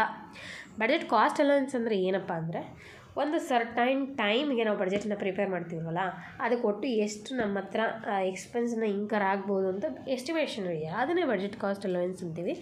So at A given period of ಟೈಮಲ್ಲಿ cost expected to B incurred for answer should be level of activity ಅಷ್ಟೈಂಡ್. Standard ಅಂತ ನಾವೇನು fix ಮಾಡಲ್ಲ ಅಲ್ಲಿ. So ನಾವು ಒಂದಷ್ಟು activity ಅನ್ಕೋತೀವಿ, ಅದು level of activity ಅಟ್ಟೈಂಡ್. ನಾವು ಎಷ್ಟು, ನೀವೀಗ ಅದೆರಡಕ್ಕೂ ಮೀನಿಂಗ್ ನೋಡ್ಬಿಟ್ರೆ ನಿಮ್ಗೆ ಅರ್ಥ ಆಗುತ್ತೆ. ಇದು CA ಮೆಟೀರಿಯಲ್ ಬಡ್ಜೆಟರಿ ಕಂಟ್ರೋಲ್ದು. ಸೊ ಆ ಮೆಟೀರಿಯಲಲ್ಲಿ ನಿಮಗೆ ಉತ್ತರ ಸಿಗುತ್ತೆ. ಅಲ್ಲೊಂದು ಸತಿ ಕ್ಲಾಸಿಫಿಕೇಷನ್ ಆಫ್ ಬಡ್ಜೆಟ್ ಕೊಟ್ಟಿದ್ರು, ಹಾಗಾಗಿ ನಾನು ಆ ಚಾರ್ಟನ್ನು ನಿಮ್ಗೆ ಹಾಕಿದ್ದೀನಿ. You can take a screenshot and you can make analysis of the special budget which you don't know the meaning. Let's come to budget cost allowance ಅಂದರೆ ಏನು ಅಂತ. The cost which budget centre is expected to incur during given period of time in relation two level of activity attained by the budget centre. ಎಷ್ಟು activity production reach ಆಗ್ತಾರೆ ಅಷ್ಟು budget cost allowance ಅನ್ನೋದು ಆಗುತ್ತೆ. ಇಂಥವೆಲ್ಲ ನೀವು next objection ಹಾಕೋ ಟೈಮಲ್ಲಿ ಭಾಳ ಯೂಸ್ ಆಗುತ್ತೆ. ಇದೇ ಸೇಮ್ ವರ್ಡಿಂಗ್ಸ್ ಇರುವಂತಹ ಹುಡುಕೊಂಡು ನೀವು ಹಾಕಬೇಕು ಇನ್ ಕೇಸ್ ತಪ್ಪು ಕೊಟ್ಟಿದ್ದ ಅಂದರೆ. ಸೊ ಹಾಗಾಗಿ ಇದನ್ನೊಂದು ಮಧ್ಯದಲ್ಲಿ ಹೇಳಿದೆ. ಇದನ್ನು ಈಸಿಯಾಗಿ ಹಾಕ್ತೀರಾ ಅಂತ ಅಂದ್ಕೊಂಡಿದ್ದೀನಿ ನಾನು. Level of activity ಅಟೈಂಡ್ಗೆ maximum minimum ಅನ್ನೋದನ್ನು ಯೋಚನೆ ಮಾಡಿಬಿಡಿ. ಲೆವೆಲ್ ಆಫ್ ಆ್ಯಕ್ಟಿವಿಟಿ ಅಟೈಂಡ್ ಅಂದರೆ ಸೇಲ್ಸ್ ವ್ಯಾಲ್ಯೂಮ್ ಅಥವಾ ಪ್ರೊಡಕ್ಷನ್ ಯೂನಿಟ್ಸ್ನೇ ನಾವು ಲೆವೆಲ್ ಆಫ್ ಆ್ಯಕ್ಟಿವಿಟಿ ಅಟೈಂಡ್ ಅಂತೀವಿ. A sub unit of organisation to which both revenues and cost R assigned so that the responsibility of the sub unit may be measured is known as. ಇದನ್ನು ನಾವು responsibility accounting ಕಲಿತಾಗ ನೋಡಿರ್ತೀವಿ, ಬರೀ theory ಕಲ್ತ್ಕೊಂಡ್ಬಂದಿರ್ತೀವಿ ಅಲ್ಲಿ. Of course ಆ ಥಿಯರಿಲಿ ಬಹಳ ಇಂಪಾರ್ಟೆಂಟಾಗಿ 4 centres ಇರುತ್ತೆ. 4 ಆಪ್ಷನಲ್ಲಿದೆ: cost, profit, revenue, investment. So responsibility account ಅಂದಾಗ ಇನ್ನೇನಿಲ್ಲ, ಒಂದು ರೆಸ್ಪಾನ್ಸಿಬಿಲಿಟಿ ಸೆಂಟರ್ ಅಂತ ಮಾಡ್ತಾರೆ. ಅಂದರೆ ಆ ಒಂದು ಸೆಂಟರಲ್ಲಿ ಇನ್ ದ ಸೆನ್ಸ್ ನಮ್ಮದೇ ಡಿಪಾರ್ಟ್ಮೆಂಟ್ಸ್, ನಮ್ಮದೇ ಆಫೀಸಲ್ಲಿ ಒಬ್ಬರನ್ನ ಇನ್ಚಾರ್ಜ್ ಆಗಿ ಮಾಡಿರ್ತೀವಿ. ಸೊ ಅಲ್ಲಿ ಏನು ರೆಸ್ಪಾನ್ಸಿಬಿಲಿಟಿ, ಅವ್ರಿಗೆ ಏನು ಆಬ್ಜೆಕ್ಟಿವ್ ಕೊಟ್ಟಿರ್ತೀವೋ ಅದನ್ನು ಅವರೇ ಜವಾಬ್ದಾರಿ ಆಗಿರ್ತಾರೆ. ಅಲ್ಲಿ ಪಾಸಿಟಿವ್ ಆದರೂ ನೆಗೆಟಿವ್ ಆದರೂ credit goes to them only. ಅವರ ಉತ್ತರ ಕೊಡಬೇಕಾಗುತ್ತೆ. ಹಾಗಾಗಿ ಕೇರ್ ಮಾಡಲಿಕ್ಕೋಸ್ಕರ ಈ ಥರ ಸೆಂಟರ್ಸ್ ಆಗಿ ಡಿವೈಡ್ ಮಾಡಿರ್ತಾರೆ. So essential futures of responsibility accounting, ಅದರಲ್ಲಿ ಟೈಪ್ಸ್ ಆಫ್ ರೆಸ್ಪಾನ್ಸಿಬಿಲಿಟಿ ಡೀಟೇಲ್ ಆಗಿದೆ. ನೀವು ಒಂದು ಸ್ಕ್ರೀನ್ಶಾಟ್ ತೊಗೋದು, ಇದು ಬುಕ್ಕಲ್ಲಿ, ಟೆಕ್ಸ್ಟ್ ಬುಕ್ಕಲ್ಲಿ ಇರೋವಂಥದ್ದು. ಆದರೆ ನಾನು ಇದನ್ನು ಆಲ್ರೆಡಿ ಸ್ಟಡಿ ಮಾಡಿ ನಾನು ನಿಮಗೆ ಒಂದು ಶಾರ್ಟ್ ನೋಟ್ಸ್ ಥರ, ಶಾರ್ಟ್ ಪಾಯಿಂಟ್ಸ್ ಥರ ಹಾಕ್ತೀನಿ. ಇದು ನೀವು ಸ್ಕ್ರೀನ್ಶಾಟ್ ತೊಗೊಳಕ್ಕೆ ಟೇಕ್ ಅ ಸ್ಕ್ರೀನ್ಶಾಟ್. ಆ್ಯಂಡ್ ನಿಮಗೆಲ್ಲರೂ ನಾನು ಮಾತಾಡೋದು ಸ್ಪೀಡ್ ಅನಿಸಿದ್ರೆ ಯು ಕ್ಯಾನ್ ಸ್ಲೋ ಡೌನ್. ನನಗೆ ಸ್ವಲ್ಪ ನೆಗಡಿ ಇರೋದ್ರಿಂದ ಸ್ವಲ್ಪ ಕಂಟಿನ್ಯೂಸ್ ಆಗಿ ಮಾತಾಡುವಾಗ ತೊದಲ್ಬೋದು ಅಥವಾ ಇರ್ಬೋದು. ಇದು ಶಾರ್ಟ್ ಪಾಯಿಂಟ್ಸ್ ಆಗಿ ಇಟ್ಟಿರ್ತೀನಿ. Cost centre, profit centre, revenue centre, investment centre, 4 centres ಇರುತ್ತೆ. ಕಾಸ್ಟ್ ಸೆಂಟರಲ್ಲಿ ಅವರಿಗೆ ರೆವೆನ್ಯೂ ಬಗ್ಗೆ ಏನು ಯೋಚನೆ ಮಾಡೋಕ್ಕೆ ಹೇಳಲ್ಲ. ಕಾಸ್ಟ್ ಅಷ್ಟೇ ಕಟ್ ಮಾಡಬೇಕು, ಕಾಸ್ಟ್ ಅಷ್ಟೇ ರಿಡ್ಯೂಸ್ ಮಾಡಬೇಕು. ಜಾಸ್ತಿ ಹೋದರೆ ಅವ್ರು ಉತ್ತರ ಕೊಡಬೇಕಾಗುತ್ತೆ. ಸೊ ಕಾಸ್ಟ್ನ ನೋಡಿಕೊಂಡ್ರೆ ಸಾಕು. ಪ್ರಾಫಿಟ್ ಅವ್ರಿಗೆ ಬಂದಾಗ ಎಕ್ಸ್ಪೆನ್ಸ್ ಏನೇನು ಖರ್ಚಾಗಿರುತ್ತೆ ಅದನ್ನು ನೋಡ್ಕೋಬೇಕು, ರೆವೆನ್ಯೂ ಏನೇನು ಜನ್ರೇಷನ್ ಆಗ್ತಾಯಿದೆ ಅದನ್ನು ನೋಡ್ಕೋಬೇಕು. ಸೊ ಹಾಗಾಗಿ ಅವೆರಡೂ ನೋಡಿದಾಗ ಮಾತ್ರ ಅವ್ರು ಪ್ರಾಫಿಟನ್ನು ಅರ್ನ್ ಮಾಡೋಕ್ಕೆ ಸಾಧ್ಯ. ಯಾಕೆಂದರೆ ಬರೀ ರೆವೆನ್ಯೂ ನೋಡ್ಕೊಂಡು ಹೋಗ್ತಿದ್ರೆ ಎಕ್ಸ್ಪೆನ್ಸ್ ಅದ್ರ ಪಾಡಿಗೆ ಜಾಸ್ತಿ ಆಗ್ತಿದ್ರೆ ಇದನ್ನು ಜಾಸ್ತಿ ಮಾಡೋಕ್ಕಾಗೋದೇ ಇಲ್ಲ. ರೆವೆನ್ಯೂ ಸೆಂಟರ್ ಅವ್ರು ಹಾಗಲ್ಲ. ರೈಸಿಂಗ್ ದ ರೆವೆನ್ಯೂ ಜಾಸ್ತಿ ಮಾಡ್ತಾ ಹೋಗ್ಬೇಕು. ಅವ್ರೇನು ಎಕ್ಸ್ಪೆನ್ಸ್ ಬಗ್ಗೆ ತಲೆಗೆಡ್ಸ್ಕೊಳಲ್ಲ, ಪ್ರೊಡಕ್ಷನ್ ಬಗ್ಗೆ ತಲೆಗೆಡ್ಸ್ಕೊಳಲ್ಲ. ಆದರೆ ರೆವೆನ್ಯೂ ಜಾಸ್ತಿ ಆಗಬೇಕು. ಲೈಕ್ ವೈಸ್ ಸೇಲ್ಸ್ ಜಾಸ್ತಿ ಆದರೆ ನಮ್ಗೆ ಆಟೋಮೆಟಿಕಲಿ ರೆವೆನ್ಯೂ ಜಾಸ್ತಿ ಆಗುತ್ತೆ. ಆ್ಯಂಡ್ ಇನ್ವೆಸ್ಟ್ಮೆಂಟ್ ಸೆಂಟರ್ ಬಂದಾಗ they has to control revenue, investment, utilisation of assets, profit, cost ಎಲ್ಲನೂ ಇನ್ವೆಸ್ಟ್ಮೆಂಟ್ ಅವ್ರು ನೋಡ್ಕೊಳೋ ಅಂಥದ್ದೇ. ಎಸ್ಪೆಷಲಿ ಕಾಸ್ಟ್ ಅವಾಯ್ಡ್ ಮಾಡೋಣ. ಇಲ್ಲಿ ರೆವೆನ್ಯೂ, ಇನ್ವೆಸ್ಟ್ಮೆಂಟ್, ಪ್ರಾಫಿಟ್ ಇದೆಯಲ್ಲ, ಇವೆಲ್ಲವನ್ನು ನೋಡ್ಕೊಳೋದು ಇನ್ವೆಸ್ಟ್ಮೆಂಟ್ ಸೆಂಟರ್ ಅವ್ರ ರಿಸಲ್ಟ್ಸ್ನ ಯಾವ ಮುಖಾಂತರ ನೋಡ್ತೀವಿ ಅಂದರೆ ರಿಟರ್ನ್ ಆನ್ ಇನ್ವೆಸ್ಟ್ಮೆಂಟ್ ಫಾರ್ಮುಲಾನ ಅಪ್ಲೈ ಮಾಡಿ ನೋಡ್ತೀವಿ. Like wise net profit of the division divided by investment of the division. ಎಷ್ಟು ಇನ್ವೆಸ್ಟ್ ಮಾಡಿದ್ವಿ ಮಲ್ಟಿಪಲ್ ಇಂಟು 100 ಇನ್ವೆಸ್ಟ್ಮೆಂಟ್ ಸೆಂಟರ್ ಹೌದು. ಹಾಗಾದರೆ ಈಗ ಈ ಪ್ರಶ್ನೆಗೆ ಉತ್ತರ ಬೋತ್ ರೆವೆನ್ಯೂ ಆ್ಯಂಡ್ ಕಾಸ್ಟ್ ಅಂದರೆ ಅದು ಪ್ರಾಫಿಟ್ ಸೆಂಟರ್ ಆಗಿರುತ್ತೆ. ಕಾಸ್ಟ್ ಆ್ಯಂಡ್ ರೆವೆನ್ಯೂ ಎರಡೂ ನೋಡ್ಕೊಳೋದು. Option 2 profit centre. Official key answer ಪ್ರಕಾರ ಕೂಡ ಇದಕ್ಕೆ ಪ್ರಾಫಿಟ್ ಸೆಂಟರೇ ಆನ್ಸರ್ ಆಗಿರುತ್ತೆ. 12th ಒನ್ಗೆ ಬರೋಣ. ಸೇಮ್ ಕಾನ್ಸೆಪ್ಟ್ ಮೇಲೆ ಮತ್ತೆ ಪ್ರಶ್ನೆ. Manager responsible for cost, revenue, profit, investment is a manager of. ನೋಡಿ ಬರೋದೆಲ್ಲ ಬಂದ್ಬಿಡ್ತು. ಈ ಬರೋದೆಲ್ಲ ಬಂದರೆ ಯಾವ ಸೆಂಟರು ಅಂತ? Investment centre. So 4th one investment centre is answer for this question. 12th ಕ್ವೆಶನಲ್ಲಿ ಎಲ್ಲದೂ ರೆಸ್ಪಾನ್ಸಿಬಲ್ ಆಗಿರ್ತಾರೆ. Next also easy question. Performance of investment centre is measured with the help of of course return on investment ಇದಕ್ಕೆ answer ಆಗಿರುತ್ತೆ. ಮುಂದೆ 14th ಕ್ವೆಶನಿಂದ ನಮಗೆ auditing questions ಶುರು ಆಗ್ತಾ ಹೋಗುತ್ತೆ. ಇಲ್ಲಿವರೆಗೂ ನಾವು ಬಡ್ಜೆಟರಿ control, marginal casting, absorption casting, variance analysis ಎಲ್ಲ ನೋಡ್ಕೊಂಡು ಬಂದ್ವಿ. Critical examination of accounts with a preconceived notion about the state of affairs. 14th question. Auditing, investigation, internal audit, internal checking. ನಮ್ಮ ನೆಟ್ಟು ಸ್ಲಿಟ್ಟವ್ರಿಗಾದರೆ ನೋಡಿ ಇಲ್ಲಿ ಒಂದು ಕಾನ್ಸೆಪ್ಟ್ ಮೇಲೆ 2-3 ಪ್ರಶ್ನೆಗಳು ಬಂದಾಗ ಸೊ ಯಾವ ಥರ ಬರಬಹುದು ಅಂತ ನಿಮಗೆ ಒಂದು ಐಡಿಯಾ ಸಿಗ್ತಾ ಇರುತ್ತೆ. ಸೊ ಹಾಗಾಗಿ ನಾನು ಹೇಳ್ತೀನಿ, ಇದು PU ಕಾಲೇಜವ್ರಿಗೆ ಮಾತ್ರ ಅಲ್ಲ, ನೆಟ್ಟು ಸ್ಲಿಟ್ಟು ಅಸಿಸ್ಟೆಂಟ್ ಪ್ರೊಫೆಸರ್ ಅವರು ಕೂಡ ನೋಡಬೇಕಾದಂತಹ ವಿಡಿಯೋ ಅಂತ. ಹಾಗಾಗಿ ನೀವು ಅವರಿಗಾದರೂ ಶೇರ್ ಮಾಡಬೇಕು, ನೀವು ನನಗೆ ಸಪೋರ್ಟ್ ಮಾಡೋದಾದ್ರೆ ಇಷ್ಟೆಲ್ಲ ವರ್ಕ್ ಮಾಡಿದ್ದೀನಿ ಅಂತ ನಿಮ್ಗೆ ಅನಿಸೋದಾದರೆ. So critical examination of accounts, of course auditing ಅಂತ ಬಂದಾಗ meaning examination of books of accounts, examination of accounting record undertaken with a view to establish whether they are correctly completely reflect the transaction to which they relate. ಅಂದರೆ true and fair view ಕೊಡ್ತಾ ಇದೆಯಾ financial statements ಅಂತ ನೋಡ್ತೀವಿ ಆಡಿಟಿಂಗಲ್ಲಿ. ಆದರೆ ಇನ್ನು internal audit, internal checking ಅನ್ನೋದು ಆಡಿಟ್ನ ಪಾರ್ಟೇ ಆಗಿರುತ್ತೆ. ಇದಕ್ಕೆ ಆಡಿಟಿಂಗ್ನ ಆನ್ಸರ್ ಕೊಡೋಣ ಅಂತ ನಿಮಗೆ ತಕ್ಷಣಕ್ಕೆ ಅನಿಸಿದ್ರು ಒಂದು ಪದ ನೀವು ಇಲ್ಲಿ ಕಾಣಿಸ್ಬೇಕು, ಪ್ರೀ ಕನ್ಸೀವ್ಡ್ ನೋಷನ್ ಅಂದರೆ ಏನಪ್ಪ ಅಂದರೆ ಆಲ್ರೆಡಿ ಒಂದು ಅಸಂಪ್ಷನಲ್ಲಿ ಬಂದಿರ್ತಾರೆ. ಸೊ ಆಲ್ರೆಡಿ ಒಂದು ಅಸಂಪ್ಷನಲ್ಲಿ ಬಂದಾಗ ಅಲ್ಲಿ ನಡೆಯೋದು ಆಡಿಟಿಂಗ್ ಅಲ್ಲ, ಇನ್ವೆಸ್ಟಿಗೇಷನ್. ಒಂದು ಕ್ಲಾಸ್ ಎಕ್ಸಾಮ್ ನಡೀತಾ ಇರುತ್ತೆ, ಯಾರೋ ಒಬ್ಬರು ಕಾಪಿ ಮಾಡ್ತಾ ಇದ್ದಾರೆ ಅಂತ ನಿಮಗೆ ಅನುಮಾನ ಬಂದು ಎಲ್ಲರೂ ಚೆಕ್ ಮಾಡಿದಾಗ ಇಟ್ಸ್ ಇನ್ವೆಸ್ಟಿಗೇಷನ್. ರ್ಯಾಂಡಮ್ ಆಗಿ ಸುಮ್ಮನೆ ಇರ್ತೀರಾ, ಮೇ ಬಿ ಯಾರಾದರೂ ಕಾಪಿ ಹೊಡಿಬೋದು ಅಂತ ಚೆಕ್ ಮಾಡೋ, ಇಟ್ಸ್ ಆನ್ ಆಡಿಟಿಂಗ್. ಸುಮ್ಮನೆ ಫನ್ನಿ ಎಕ್ಸಾಂಪಲ್ ಕೊಟ್ಟೆ. ಸೊ ಈ ಪ್ರಶ್ನೆಗೆ ಇನ್ವೆಸ್ಟಿಗೇಷನ್ ಉತ್ತರ ಆಗಿರುತ್ತೆ. ಯಾಕೆಂದರೆ ಪ್ರೀ ಕನ್ಸೀವ್ಡ್ ಒಂದು notion, assumption ಇಟ್ಕೊಂಡಿರೋದ್ರಿಂದ. Internal audit, internal check ಎಲ್ಲವೂ ಕೂಡ ಆಡಿಟಿಂಗ್ನ ಭಾಗ ಅಥವಾ ಪಾರ್ಟ್ ಆಗಿರುತ್ತೆ. ಸೊ ನೀವು ನೋಡ್ಬೋದು ಇಂಟರ್ನಲ್ ಚೆಕ್ ಮಾಡೋವಂಥದ್ದು, ಒಂದು ಎಂಪ್ಲಾಯಿ ವರ್ಕ್ ಮಾಡಿದ ತಕ್ಷಣ ಆಟೋಮೆಟಿಕಲಿ ಇನ್ನೊಂದು ಎಂಪ್ಲಾಯಿ ಚೆಕ್ ಮಾಡ್ತಾ ಇಂಟರ್ನಲ್ ಚೆಕ್ ಮಾಡ್ತಾರೆ ಏನೋ ತಪ್ಪಾಗಿದ್ರೆ. ಬಟ್ ಇಂಟರ್ನಲ್ ಆಡಿಟ್ ಅಂತ ಬಂದಾಗ ಅಕೌಂಟಿಂಗ್ ಪ್ರೊಸೆಸ್ ಆಗಿದ ತಕ್ಷಣ ಮಾಡ್ತಾರೆ. For the purpose internal separate staff of the employees, ನಮ್ಮ ಎಂಪ್ಲಾಯೀಸಲ್ಲೇ ಸಪ್ರೇಟ್ ಸ್ಟಾಫನ್ನು ಪಾಯಿಂಟ್ ಮಾಡಿ ಇಟ್ಟಿರ್ತಾರೆ. ಬಟ್ ಇನ್ವೆಸ್ಟಿಗೇಷನ್ ಅಂತ ಬಂದಾಗ aim of investigation is detection of the frauds are the ಡಿಫ್ಲಕೇಶನ್ R in depth examination for some specific purpose. Important investigation ಅರ್ಥ ಆಗಿದೆ ಅಂತ ಅಂದ್ಕೊಂಡಿದ್ದೀನಿ. Of course ನೀವು ಇದನ್ನೆಲ್ಲ ಸ್ಟಡಿ ಮಾಡಬೇಕು. ಆಡಿಟಿಂಗಲ್ಲಿ ಬಹಳ ಸಿಮಿಲಾರಿಟೀಸ್ ಇರೋ ಕಾನ್ಸೆಪ್ಟ್ಸ್ ಬರ್ತಾ ಇರುತ್ತೆ. ಸೊ ಹಾಗಾಗಿ ಪ್ರಶ್ನೆಗಳನ್ನ ಒಂಥರ ಕನ್ಫ್ಯೂಷನ್ ಮಾಡಲಿಕ್ಕೆ ಕೇಳ್ತಿರ್ತಾನೆ, ಒಂಥರ ಬೇಜಾರಾಗ್ತಿರುತ್ತೆ ಕೆಲವು ಪ್ರಶ್ನೆ ಉತ್ತರ ಕೊಡೋದು. ನಿಮಗೆ ಮುಂದಿನ ಪ್ರಶ್ನೆ ಬರುತ್ತಲ್ಲ ಗೊತ್ತಾಗುತ್ತೆ ನೋಡಿ, ಇಲ್ಲಿದೆ ನೋಡಿ ಆಡಿಟಿಂಗ್ ಮೀನಿಂಗು, ಇನ್ವೆಸ್ಟಿಗೇಷನ್ಗೂ ಆಡಿಟಿಂಗು ಸಾಕಷ್ಟು ಡಿಫ್ರೆನ್ಸ್ಗಳು ಬರ್ತವೆ ಆಡಿಟಿಂಗಲ್ಲಿ. ಅವನ್ನ ಕೂಡ ನೀವು ಕಲ್ತ್ಕೋಬೇಕಾಗಿರುತ್ತೆ. You can take a screenshots. ನಾನು ಯಾವಾಗ ಮಿನಿಮೈಸ್ ಮಾಡ್ತಿರ್ತೀನೋ ಅವಾಗೆಲ್ಲ ನೀವು ಸ್ಕ್ರೀನ್ಶಾಟ್ ತೊಗೋಬೇಕು ಅಂತ ಅರ್ಥ. Over valuation R under valuation of closing stocks is an example of 15th question. Errors, frauds ಆಡಿಟಿಂಗಲ್ಲಿ ನೀವು ಇಂಪಾರ್ಟೆಂಟಾಗಿ ಕಲಿಬೇಕಾಗಿರೋ concepts.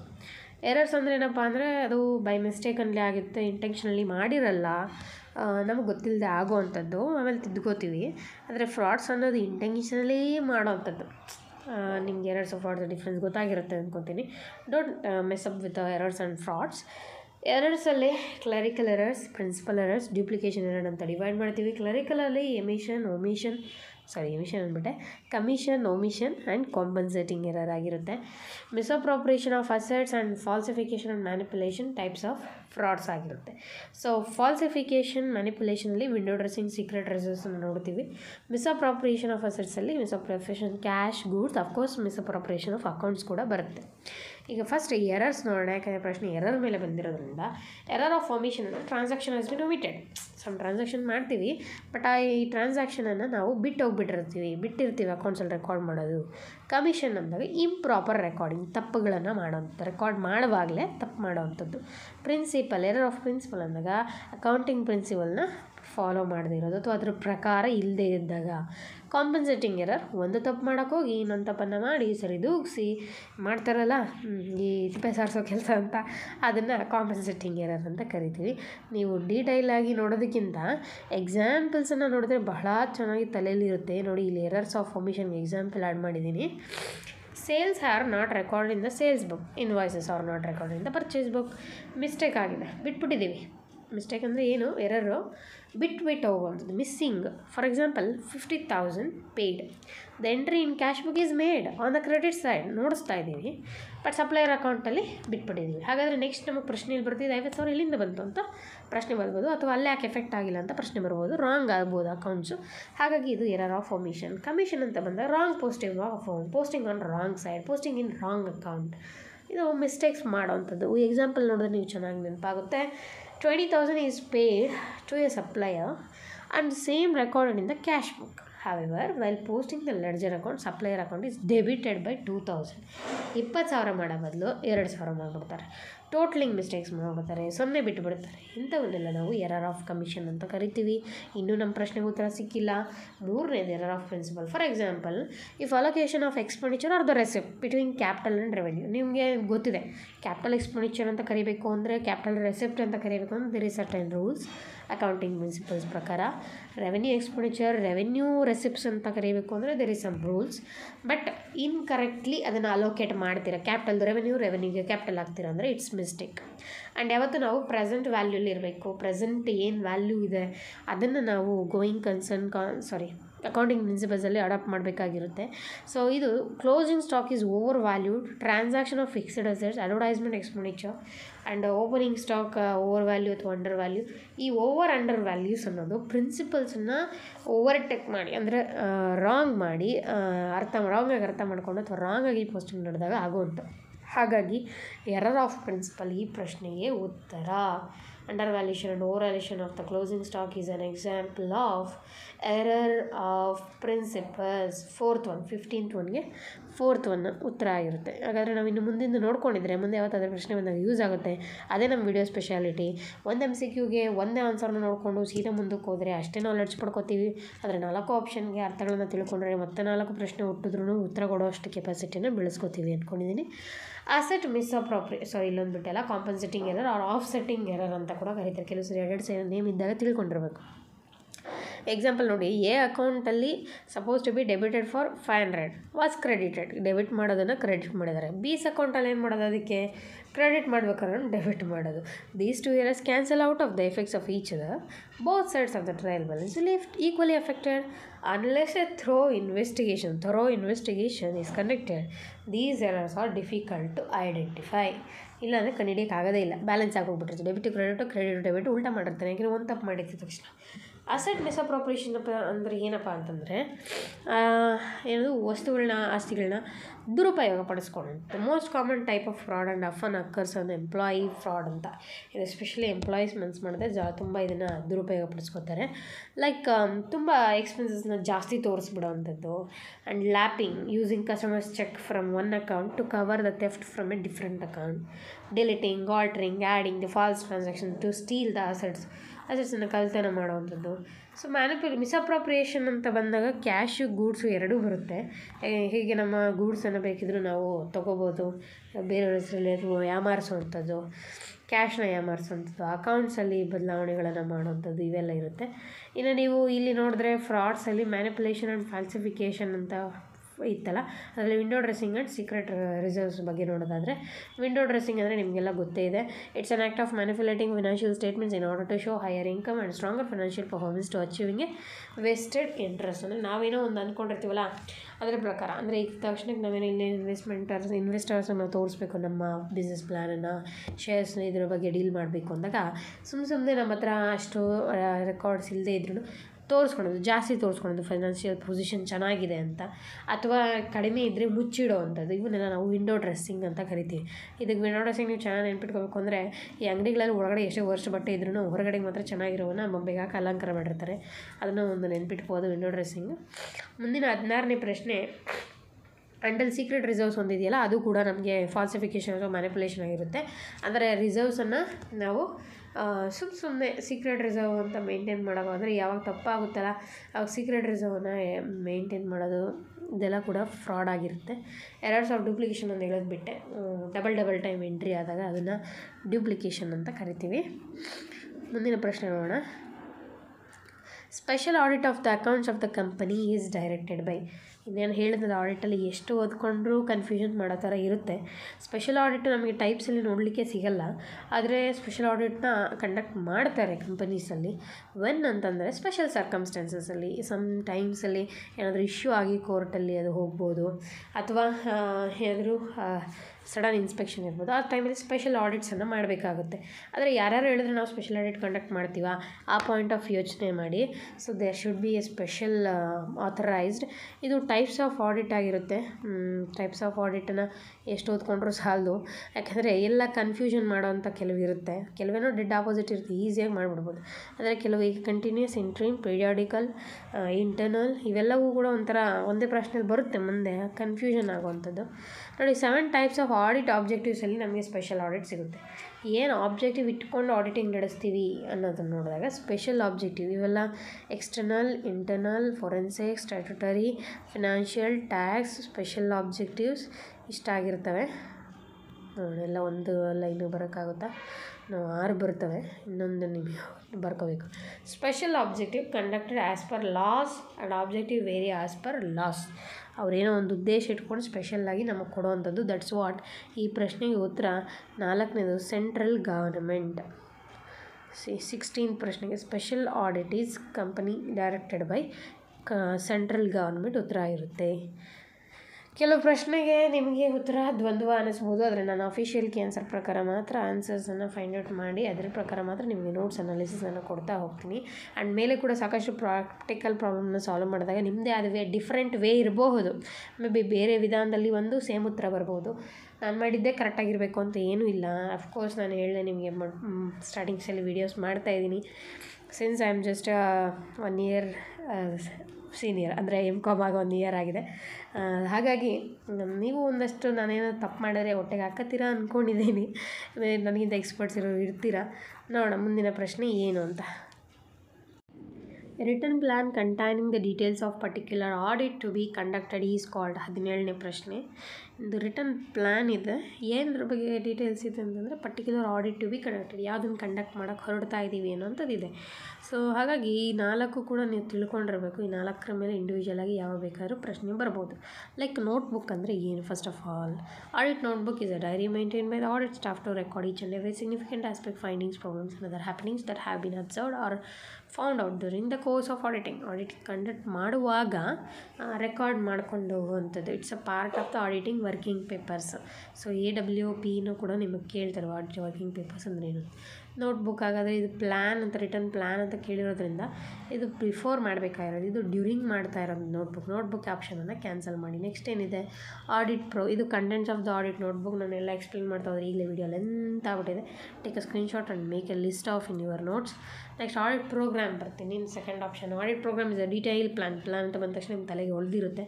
Plan of the auditing work to B performed, specifying the procedures to be followed, ಏನೆಲ್ಲ follow ಮಾಡಬೇಕು, ಮತ್ತು of each item in the financial statement giving estimated time required. ಇದ್ರ ಬಗ್ಗೆ ತಿಳಿಸ್ಕೊಟ್ಟಿರ್ತಾರೆ audit ಪ್ರೋಗ್ರಾಮಲ್ಲಿ. Next procedures ಏನಿರುತ್ತೆ ಅಂತ. So ಹಾಗಾಗಿ audit program ಇದಕ್ಕೆ suitable ಅನ್ನಿಸ್ತದೆ. ಆದರೆ ನೀವು ಮುಂದಿನದು ಕೂಡ ನೋಡಿದ್ರೆ ನಿಮಗೆ ಚೆನ್ನಾಗಿ ಅರ್ಥ ಆಗುತ್ತೆ. ಆಡಿಟ್ ಮೆಮೋರಂಡಮ್ ಅಂತ. ಆಡಿಟ್ ಮೆಮೋರಂಡಮ್ ಅಂದಾಗ ಒಂಥರ ಏನಂದರೆ ಟೈಮ್ಲಿ ಅಲ್ಲಿ ರೆಕಾರ್ಡ್ ಮಾಡ್ತಾ ಹೋಗ್ತೀವಿ. ಬಟ್ ನಾವಿಲ್ಲಿ ಆಡಿಟ್ ಪ್ಲ್ಯಾನಿಂಗ್ ಮೆಮೋರಂಡಮ್ನ ತೊಗೊಂಡಿದ್ದೀವಿ. ಮೀನಿಂಗ್ ಇರೋದು ಅಷ್ಟು ಸೂಟಬಲ್ ಆಗೋದಿಲ್ಲ. So to set out the objectives of the audit, spell out how auditor aims to achieve these objectives ಅಂತ. ಇದನ್ನು ನೋಡಿದಾಗ ಸ್ವಲ್ಪ ಅದೇ ಥರ ಅನಿಸುತ್ತೆ. ಬಟ್ ಅಲ್ಲಿ ಕೊಟ್ಟಿರೋದು ಆಡಿಟ್ ಮೆಮೋರಂಡಮ್ ಆಗಿರೋದ್ರಿಂದ ಅದು ಸೂಟ್ ಆಗೋದಿಲ್ಲ. ಆಡಿಟ್ ಫೈಲ್ಸ್ಗೆ ಬರ್ತೀನಿ. 4th ಆಪ್ಷನು ಆಡಿಟ್ ಫೈಲ್ಸ್ ಅಂದಾಗ ಎಲ್ಲ ಫೈಲ್ಸನ್ನು ಪ್ರಿಸರ್ವ್ ಮಾಡಿ ಇಟ್ಕೊಳ್ಳುವಂಥದ್ದು. ಅದರಲ್ಲಿ ಪರ್ಮನೆಂಟ್ ಫೈಲ್ಸು, ಕರೆಂಟ್ ಫೈಲ್ಸು ಅಂತ ಡಿಫ್ರೆನ್ಷಿಯೇಟ್ ಮಾಡ್ತಾರೆ. ಆಡಿಟ್ ಫೈಲ್ ಕಂಟೆಂಟ್ಸ್ ಏನಿರ್ಬೋದು ಅಂತ ನೆಕ್ಸ್ಟ್ ಟೈಮ್ ಪ್ರಶ್ನೆ ಬರ್ಬೋದು. ಅಫಿಷಿಯಲ್ ಕೀ ಆನ್ಸರ್ ಪ್ರಕಾರ ಆ್ಯಂಡ್ ಸೂಟಬಲ್ ಪ್ರಕಾರ ಮೇನ್ಲಿ ಆಡಿಟ್ ಪ್ರೋಗ್ರಾಮ್ ಅನ್ನುವಂಥದ್ದು A return plan containing return plan containing details of particular audit to be conducted is called audit program. 17th ಒಂದಿಗೆ second option is correct. ಮುಂದೆ 18ನೇ ಪ್ರಶ್ನೆಗೆ ಹೋಗೋಣ. 18ನೇ ಪ್ರಶ್ನೆ, when the audit conducted at A regular R irregular intervals through out the year. ತುಂಬ ವರ್ಷ ಪೂರ್ತಿ ಮಾಡ್ತಾನೆ ಇರೋದು ಅಂದರೆ ಯಾವ ಆಡಿಟ್? ಇದು ಟೈಪ್ಸ್ ಎಲ್ಲ ನೀವು ನೋಡ್ಬೋದು. ಇಂಟ್ರೀಮ್ ಅಂತ ಬಂದಾಗ ಮಿಡಲಲ್ಲಿ ಒಂದು ಸರ್ಟನ್ ಟೈಮ್ ಫಿಕ್ಸ್ ಮಾಡ್ಕೊಂಡು ಈಗ ವರ್ಷಕ್ಕೆ 3 ಸತಿ, ವರ್ಷಕ್ಕೆ 2 ಸತಿ ಮಧ್ಯದಲ್ಲಿ ಅನ್ನಿಸ್ತು. ಆದರೆ ಇಂಟರ್ನಲ್ ಆಡಿಟ್ ಅಂದರೆ ಕಂಪನಿ ಒಳಗೇ ನಡೆಸ್ತಾ ಇರ್ತೀವಿ. ನಮ್ಮ ಎಂಪ್ಲಾಯೀಸಲ್ಲೇ ಕೆಲವ್ರನ್ನ ಅದಕ್ಕೋಸ್ಕರ ಅಸೈನ್ ಮಾಡಿರ್ತೀವಿ. ಮ್ಯಾಮ್ ಕಂಟಿನ್ಯೂಸ್ ಆಡಿಟೇ ಇದಕ್ಕೆ ಡೆಫಿನೆಟ್ಲಿ ಆನ್ಸರ್ ಅಂತ ನೀವು ಕ್ವಶನ್ ನೋಡಿದ ತಕ್ಷಣ ಅನ್ಕೋತೀರ. ಇವನ್ ನನಗೂ ತಕ್ಷಣಕ್ಕೆ ಆಗ ಅನಿಸುತ್ತೆ. ಆದರೆ ಈ ಪ್ರಶ್ನೆಗೆ ಒಂಥರ ಕನ್ಫ್ಯೂಷನ್ ಅಂತ ನಾನು ಹೇಳ್ಬೋದು. ಅಫಿಷಿಯಲ್ ಪ್ರಕಾರ ಇದಕ್ಕೆ ಆನ್ಸರು ಇಂಟರ್ನಲ್ ಆಡಿಟ್ ಆಗುತ್ತೆ. ಬಟ್ ನಮ್ಗೆ ಅನ್ಸೋದು ಕಂಟಿನ್ಯೂಸ್ ಆಡಿಟ್ ಅಂತ. ಸಾರಿ, ಕಂಟಿನ್ಯೂಸ್ ಆಡಿಟ್ ಅಂತ ನೀವು ನೋಡಿದ್ರೆ 4ನೇ ಆಪ್ಷನ್ ಸ್ಟ್ಯಾಟ್ಯುಟರಿ ಆಡಿಟ್ ಆಗುತ್ತೆ. ಅದನ್ನೇನೋ ಡೆಫಿನೆಟ್ಲಿ ಡಿಲೀಟ್ ಮಾಡಿಬಿಡ್ಬೋದು. ನೋಡಿ, statutory audit is appointment of the auditors, manner of the audit, content of the audit R specially mentioned in the act. So the audit conducted according to them is called statutory audit. But external ಅಂದರೆ external ಹೊರಗಡೆಯಿಂದ ಕರೆಸ್ತೀವಿ, appoint ಮಾಡ್ಕೋತೀವಿ. Internal ಬಂದಾಗ auditor is made by the person responsible for the performance of the entity is called internal. Audit done by him is called internal audit. Is A employee of the company and gives report to the management only. Financial data, management only, not only the audits, financial data, but also evaluates the existing system, operation, policies to suggest improvements in respect of them. ನಮ್ಮ ಎಂಪ್ಲಾಯಿನೇ ಆಗಿದ್ದು ಅವನಲ್ಲೇ time to time ಕೊಡಬೇಕು ಅಂದರೆ ಅದನ್ನು continuous ಆಗಿ ಮಾಡಬೇಕಾದ್ರೆ ಆ ಅರ್ಥದಲ್ಲಿ ತೊಗೊಂಡ್ರೆ ಅದು internal audit. But actually continuous ಆಡಿಟಲ್ಲೇ ನಮ್ಗೆ ಆ ಲೈನ್ ಸಿಗುತ್ತೆ ನೋಡಿ. When auditor visits is client in regular R irregular intervals during the financial year ಅಂತ. ಬಟ್ ಅಫಿಷಿಯಲಿ ಏನು ಕೊಟ್ಟಿರ್ತಾರೆ ಅದನ್ನು ಫಿಕ್ಸ್ ಆಗಿ internal audit will be conductor regular R irregular. But ನಾನೊಂದು ಇಗ್ನೋವ್ ಮೆಟೀರಿಯಲ್ ಕೂಡ ರೆಫರ್ ಮಾಡಿದೆ ಅದಕ್ಕೋಸ್ಕರನೇ. ಅವಾಗೇನು ಇಲ್ಲಿ ನೀವು ಮೇನ್ ನೋಡ್ಬೋದು ಒಂದು ಪದ, it is important tool of management to evaluate the correctness of records on the continuous basis in on organisation. Time to time continuous ಆಗಿ ತಿಳ್ಕೊಬೋದು ಅಂತ. ಹಾಗಾಗಿ ಇಂಟರ್ನಲ್ ಆಡಿಟೇ ಇದಕ್ಕೆ ಫೈನಲ್ ಆನ್ಸರ್ ಮಾಡ್ತೀನಿ. ಆ್ಯಂಡ್ ನಾನು ಮಾಡೋದಲ್ಲ, ಅವರೇ ಮಾಡಿದ್ದಾರೆ ಫೈನಲ್ಗೆ answer. The back bone of auditing is, ಇದು ತುಂಬ important question, easy question. Verification of assets, internal cheque, internal audit ಯಾವುದು ಕೂಡ ಬ್ಯಾಕ್ ಬೋನ್ ಅಲ್ಲ. ವಾಚಿಂಗ್ ಅನ್ನೋದು ಬ್ಯಾಕ್ ಬೋನ್, ಆಧಾರ ಸ್ತಂಭ ಆಗಿರುತ್ತೆ. ಯಾಕೆ ಅಂತಂದರೆ watching means examination of every business transaction with supporting documentary evidence. ನಿಮಗೆಲ್ಲ ಗೊತ್ತಿದೆ, ನಾವೀಗ ಒಂದು ಮ್ಯಾರೇಜ್ ಮಾಡ್ಕೊಂಡಿದ್ದೀವಿ, ಏನಮ್ಮ ಸಾಕ್ಷಿ ಅಂದರೆ ಮ್ಯಾರೇಜ್ ಸರ್ಟಿಫಿಕೇಟ್ ಇರುತ್ತೆ. ನಾನು ಇಂಡಿಯನ್ ಸಿಟಿಸನ್, ಏನು ಸಾಕ್ಷಿ ಅಂದರೆ ಆಧಾರ್ ಕಾರ್ಡ್ ಇರುತ್ತೆ. ಸೊ ನಾವು ಯಾವುದೋ ಒಂದು ಟ್ರಾನ್ಸಾಕ್ಷನ್ ಅಕ್ಕರ್ ಆಗಿದೆ ಅಂತಂದರೆ ಅದಕ್ಕೆ ಸಾಕ್ಷಿ ಏನಂದರೆ ಅದಕ್ಕೊಂದು ರೆಸಿಪ್ಟ್ ಅನ್ನೋದನ್ನು ಮೇಂಟೈನ್ ಮಾಡ್ತೀವಿ, ಇನ್ವಾಯ್ಸಸನ್ನು ಮೇಂಟೈನ್ ಮಾಡ್ತೀವಿ, ವೋಚರ್ಸನ್ನು ಮೇಂಟೈನ್ ಮಾಡ್ತೀವಿ. ಅದನ್ನೇ ನಾವು ವೋಚಿಂಗನ್ನು. ಟ್ರಾನ್ಸಾಕ್ಷನ್ ಕರೆಕ್ಟ್ ಆರ್ಡರಲ್ಲಿ ಇದೆಯಾ, ಆ ಡೇಟಲ್ಲಿ ರೆಕಾರ್ಡ್ ಮಾಡಿದ್ದಾರೆ, ಪ್ರಾಪರ್ಲಿ ಆಥರೈಸ್ ಸೀಲ್ಡ್ ಆಗಿದೆಯಾ, ಈ ಕರೆಕ್ಟ್ಲಿ ಅಲೋಕೇಟೆಡ್ ಮಾಡಿದ್ದಾರೆ, ಅದನ್ನೇ ವಾಚಿಂಗನ್ನು ನಾವು essence of back bone of auditing ಅಂತ ಕರಿತೀವಿ. Essence are back bone of auditing because when performing the audit an auditor must have the proof of all transaction. Without A proof provided by the watching, the claims provided by the auditor are just that only claims. Claim ಮಾಡೋಕ್ಕಷ್ಟೇ ಸಾಧ್ಯ. ಒಟ್ಟಾರೆ ನಾವು ಪಡ್ಕೋಬೇಕು ಅಂದರೆ ಅದು ನ್ಯಾಯಯುತ ಅನ್ಸ್ಕೋಬೇಕು ಅಂತಂದರೆ there should be voucher as a proof.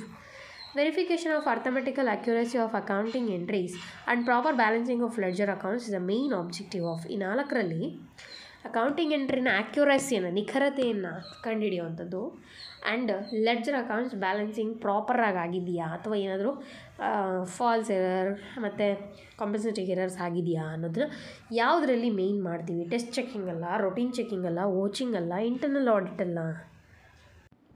ಈ ಪ್ರಶ್ನೆಗೆ ನೀವು ಉತ್ತರ ಕೊಡಬೇಕು ಅಂದರೆ routine checking, test checking, watching, internal audit ಮೀನಿಂಗ್ಗಳು ಗೊತ್ತಿರಬೇಕು. ಅಫ್ಕೋರ್ಸ್ ನಿಮ್ಗೆ ವಾಚಿಂಗಿಗೆ ಈಗ ತಾನೇ ಗೊತ್ತಾಯಿತು, ಇಂಟರ್ನಲ್ ಆಡಿಟ್ಗೂ ಗೊತ್ತಾಗಿದೆ. ಆದರೆ ರೋಟೀನ್ ಚೆಕಿಂಗ್, ಟೆಸ್ಟ್ ಚೆಕಿಂಗ್ ಅಂತ ಬಂದಾಗ ಟೆಸ್ಟ್ ಚೆಕ್ ಹೆಂಗಪ್ಪ ಅಂದರೆ ಅನ್ನ ಕುದೀತಾ ಇರುತ್ತೆ ಅಂತ ಇಟ್ಕೊಳ್ಳಿ, ಒಂದೇ ಒಂದು ಅಗಳು ಎತ್ಕೊಂಡು ಚೆಕ್ ಮಾಡೋವಂಥದ್ದು ಅನ್ನ ಆಗೈತೋ ಇಲ್ಲೋ ಅಂತ. ಅಂದರೆ ಕೆಲವು ಟ್ರಾನ್ಸಾಕ್ಷನ್ನ ರ್ಯಾಂಡಮ್ ಆಗಿ ಚೆಕ್ ಮಾಡಿ ಟ್ರೈ ಮಾಡ್ತಾನೆ ಆಡಿಟರು, ಆವಾಗ ಕಂಡುಹಿಡಿಯಲಿಕ್ಕೆ ಮಿಸ್ಟೇಕ್ಸನ್ನು. ರ್ಯಾಂಡಮ್ ಆಗಿ ಚೆಕ್ ಮಾಡಿದಾಗ ಯಾವುದಾದ್ರೂ ಒಂದು ಸಿಗಾಕೊಂಡ್ಲೇಬೇಕಲ್ವ ಅನ್ನೋ ಥರ. ರೊಟೀನ್ ಚೆಕಿಂಗ್ ಅಂದರೆ ಈಚ್ ಆ್ಯಂಡ್ ಎವ್ರಿ ಟ್ರಾನ್ಸಾಕ್ಷನನ್ನು ನಾವು ಚೆಕ್ ಮಾಡ್ತಾ ಹೋಗ್ತೀವಿ ಕರೆಕ್ಟಾಗಿದೆಯಾ ಇಲ್ವಾ ಅಂತ. ಮೇನ್ಲಿ ಇಲ್ಲಿ ಅರ್ಥಮೆಟಿಕಲ್ ಆ್ಯಕ್ಯುರಸಿ ಇಂಪಾರ್ಟೆಂಟ್ ಆಗುತ್ತೆ. ರೊಟೀನ್ ಚೆಕಿಂಗ್ ಇದಕ್ಕೆ ಉತ್ತರ ಆಗಿರುತ್ತೆ. Routine checking in auditing is arithmetical accuracy of ಎಂಟ್ರೀಸನ್ನು check ಮಾಡುತ್ತೆ, ಬ್ಯಾಲೆನ್ಸಿಂಗ್ ಆಫ್ ಲೆಡ್ಜರ್ ಅಕೌಂಟನ್ನು ಚೆಕ್ ಮಾಡುತ್ತೆ, casting of subsidiary books, detection of clerical errors ಇವೆಲ್ಲವನ್ನು ಚೆಕ್ ಮಾಡುತ್ತೆ. Routine checking is checking of daily transactions of A business, checking arithmetical accuracy of the entries in the books of accounts. ಈ lines ಹೀಗೇ ಇರುತ್ತೆ ನಿಮಗೆ ಎಲ್ಲಿಂದ ಎಲ್ಲಿಗೆ ಹೋದರೂ routine ಚೆಕಿಂಗ್ಗೆ. ಹಾಗಾಗಿ ನಿಮಗೆ ತುಂಬ ಈಸಿ ಇದಕ್ಕೆ ಆನ್ಸರ್ ಮಾಡೋವಂಥದ್ದು. ಇನ್ನು ಮುಂದೆ, if the director has ಫಾರ್ಗನ್ his fees the auditor should examine. So director ಏನು ಮಾಡಿದ್ದಾರೆ ಅಂದರೆ ಅವ್ರ ಫೀಸನ್ನ ಬಿಟ್ಟಿದ್ದಾರೆ ಅಂದರೆ ಏನು, ಬಿಟ್ಟು ಹೋಗಿದ್ದಾರೆ, ಓಕೆ, ನಾಳೆ ಬಂದು ಕೇಳ್ಬೋದಾ, ಹಾಗಾದರೆ ಅದು ಕಾಂಟಿಂಜೆಂಟ್ ಲಯಬಿಲಿಟಿ ಆಗುತ್ತಾ? ಇದ್ರ ಬಗ್ಗೆ ನಾವು ತಿಳ್ಕೊಬೇಕು ಅಂದರೆ ಆಡಿಟರು ಏನು ಮಾಡಬೇಕು, ಯಾವುದನ್ನು ಚೆಕ್ ಮಾಡಬೇಕು? ಈ 4ರಲ್ಲಿ ಆರ್ಟಿಕಲ್ಸ್ ಆಫ್ ಅಸೋಸಿಯೇಷನ್ ಚೆಕ್ ಮಾಡಬೇಕಾ, ಕ್ಯಾಶ್ ಬುಕ್ ಮಾಡಬೇಕಾ, ಮೆಮೊರಂಡಮ್ ಆಫ್ ಅಸೋಸಿಯೇಷನ್ ಮಾಡಬೇಕಾ, ವೀವರ್ಸ್ ಲೆಟರ್. ಈ ಪ್ರಶ್ನೆ ಕನ್ನಡದಲ್ಲಿದ್ದರೆ ಡೆಫಿನೆಟ್ಲಿ ನೀವು ಬೇಗ ಉತ್ತರ ಕೊಟ್ಬಿಡ್ತೀರ. ಕನ್ನಡ ವರ್ಷನ್ ಸಪ್ರೇಟ್ ಇತ್ತು, ನಾನು ಅದಕ್ಕೆ ಇಲ್ಲಿ ಮರ್ಜ್ ಮಾಡಿಲ್ಲ. ಆ್ಯಂಡ್ ಮೋರೋವರ್ ನಮಗೆ ಕನ್ನಡ ಸಮ್ಟೈಮ್ಸ್ ಮಾತ್ರ ಬೇಕಾಗುತ್ತೆ. ಇಲ್ಲಿ ಉತ್ತರ ಯಾವುದು ಅಂತ ನೀವು ಒಂದೊಂದಕ್ಕೂ ಮೀನಿಂಗ್ ತಿಳ್ಕೊಳ್ತಾ ಹೋಗುವಾಗ ನೋಡೋಣ.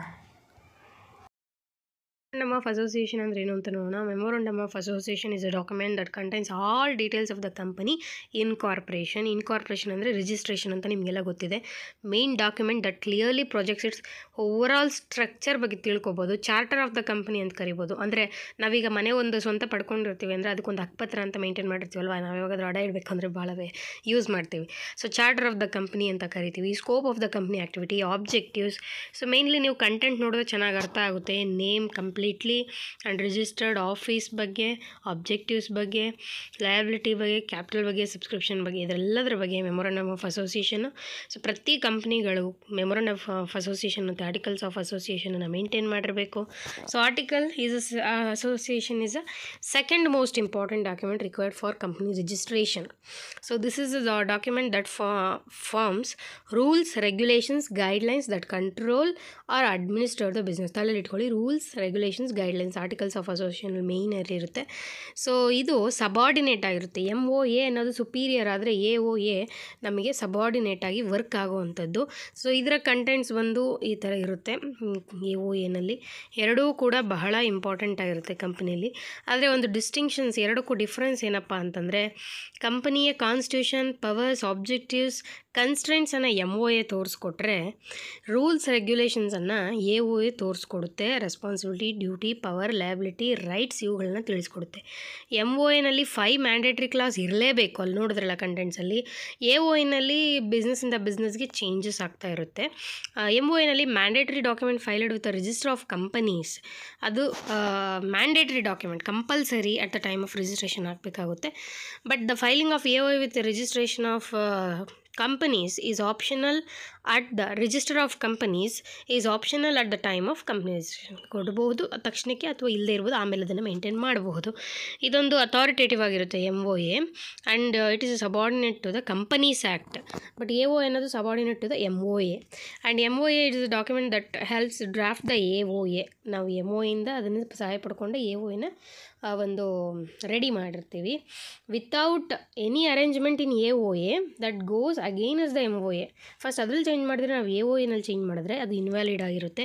Any alteration can be made in MOA only after passing special resolution in annual general meeting and after obtaining ಪ್ರಿಯರ್ approval from the central government of India. ತಲೆಯಲ್ಲಿರಲಿ, any ಆಲ್ಟ್ರೇಷನ್ಗೋಸ್ಕರ AOA can be altered by passing A special kind of resolution in the annual general meeting but no need to approval from the central government.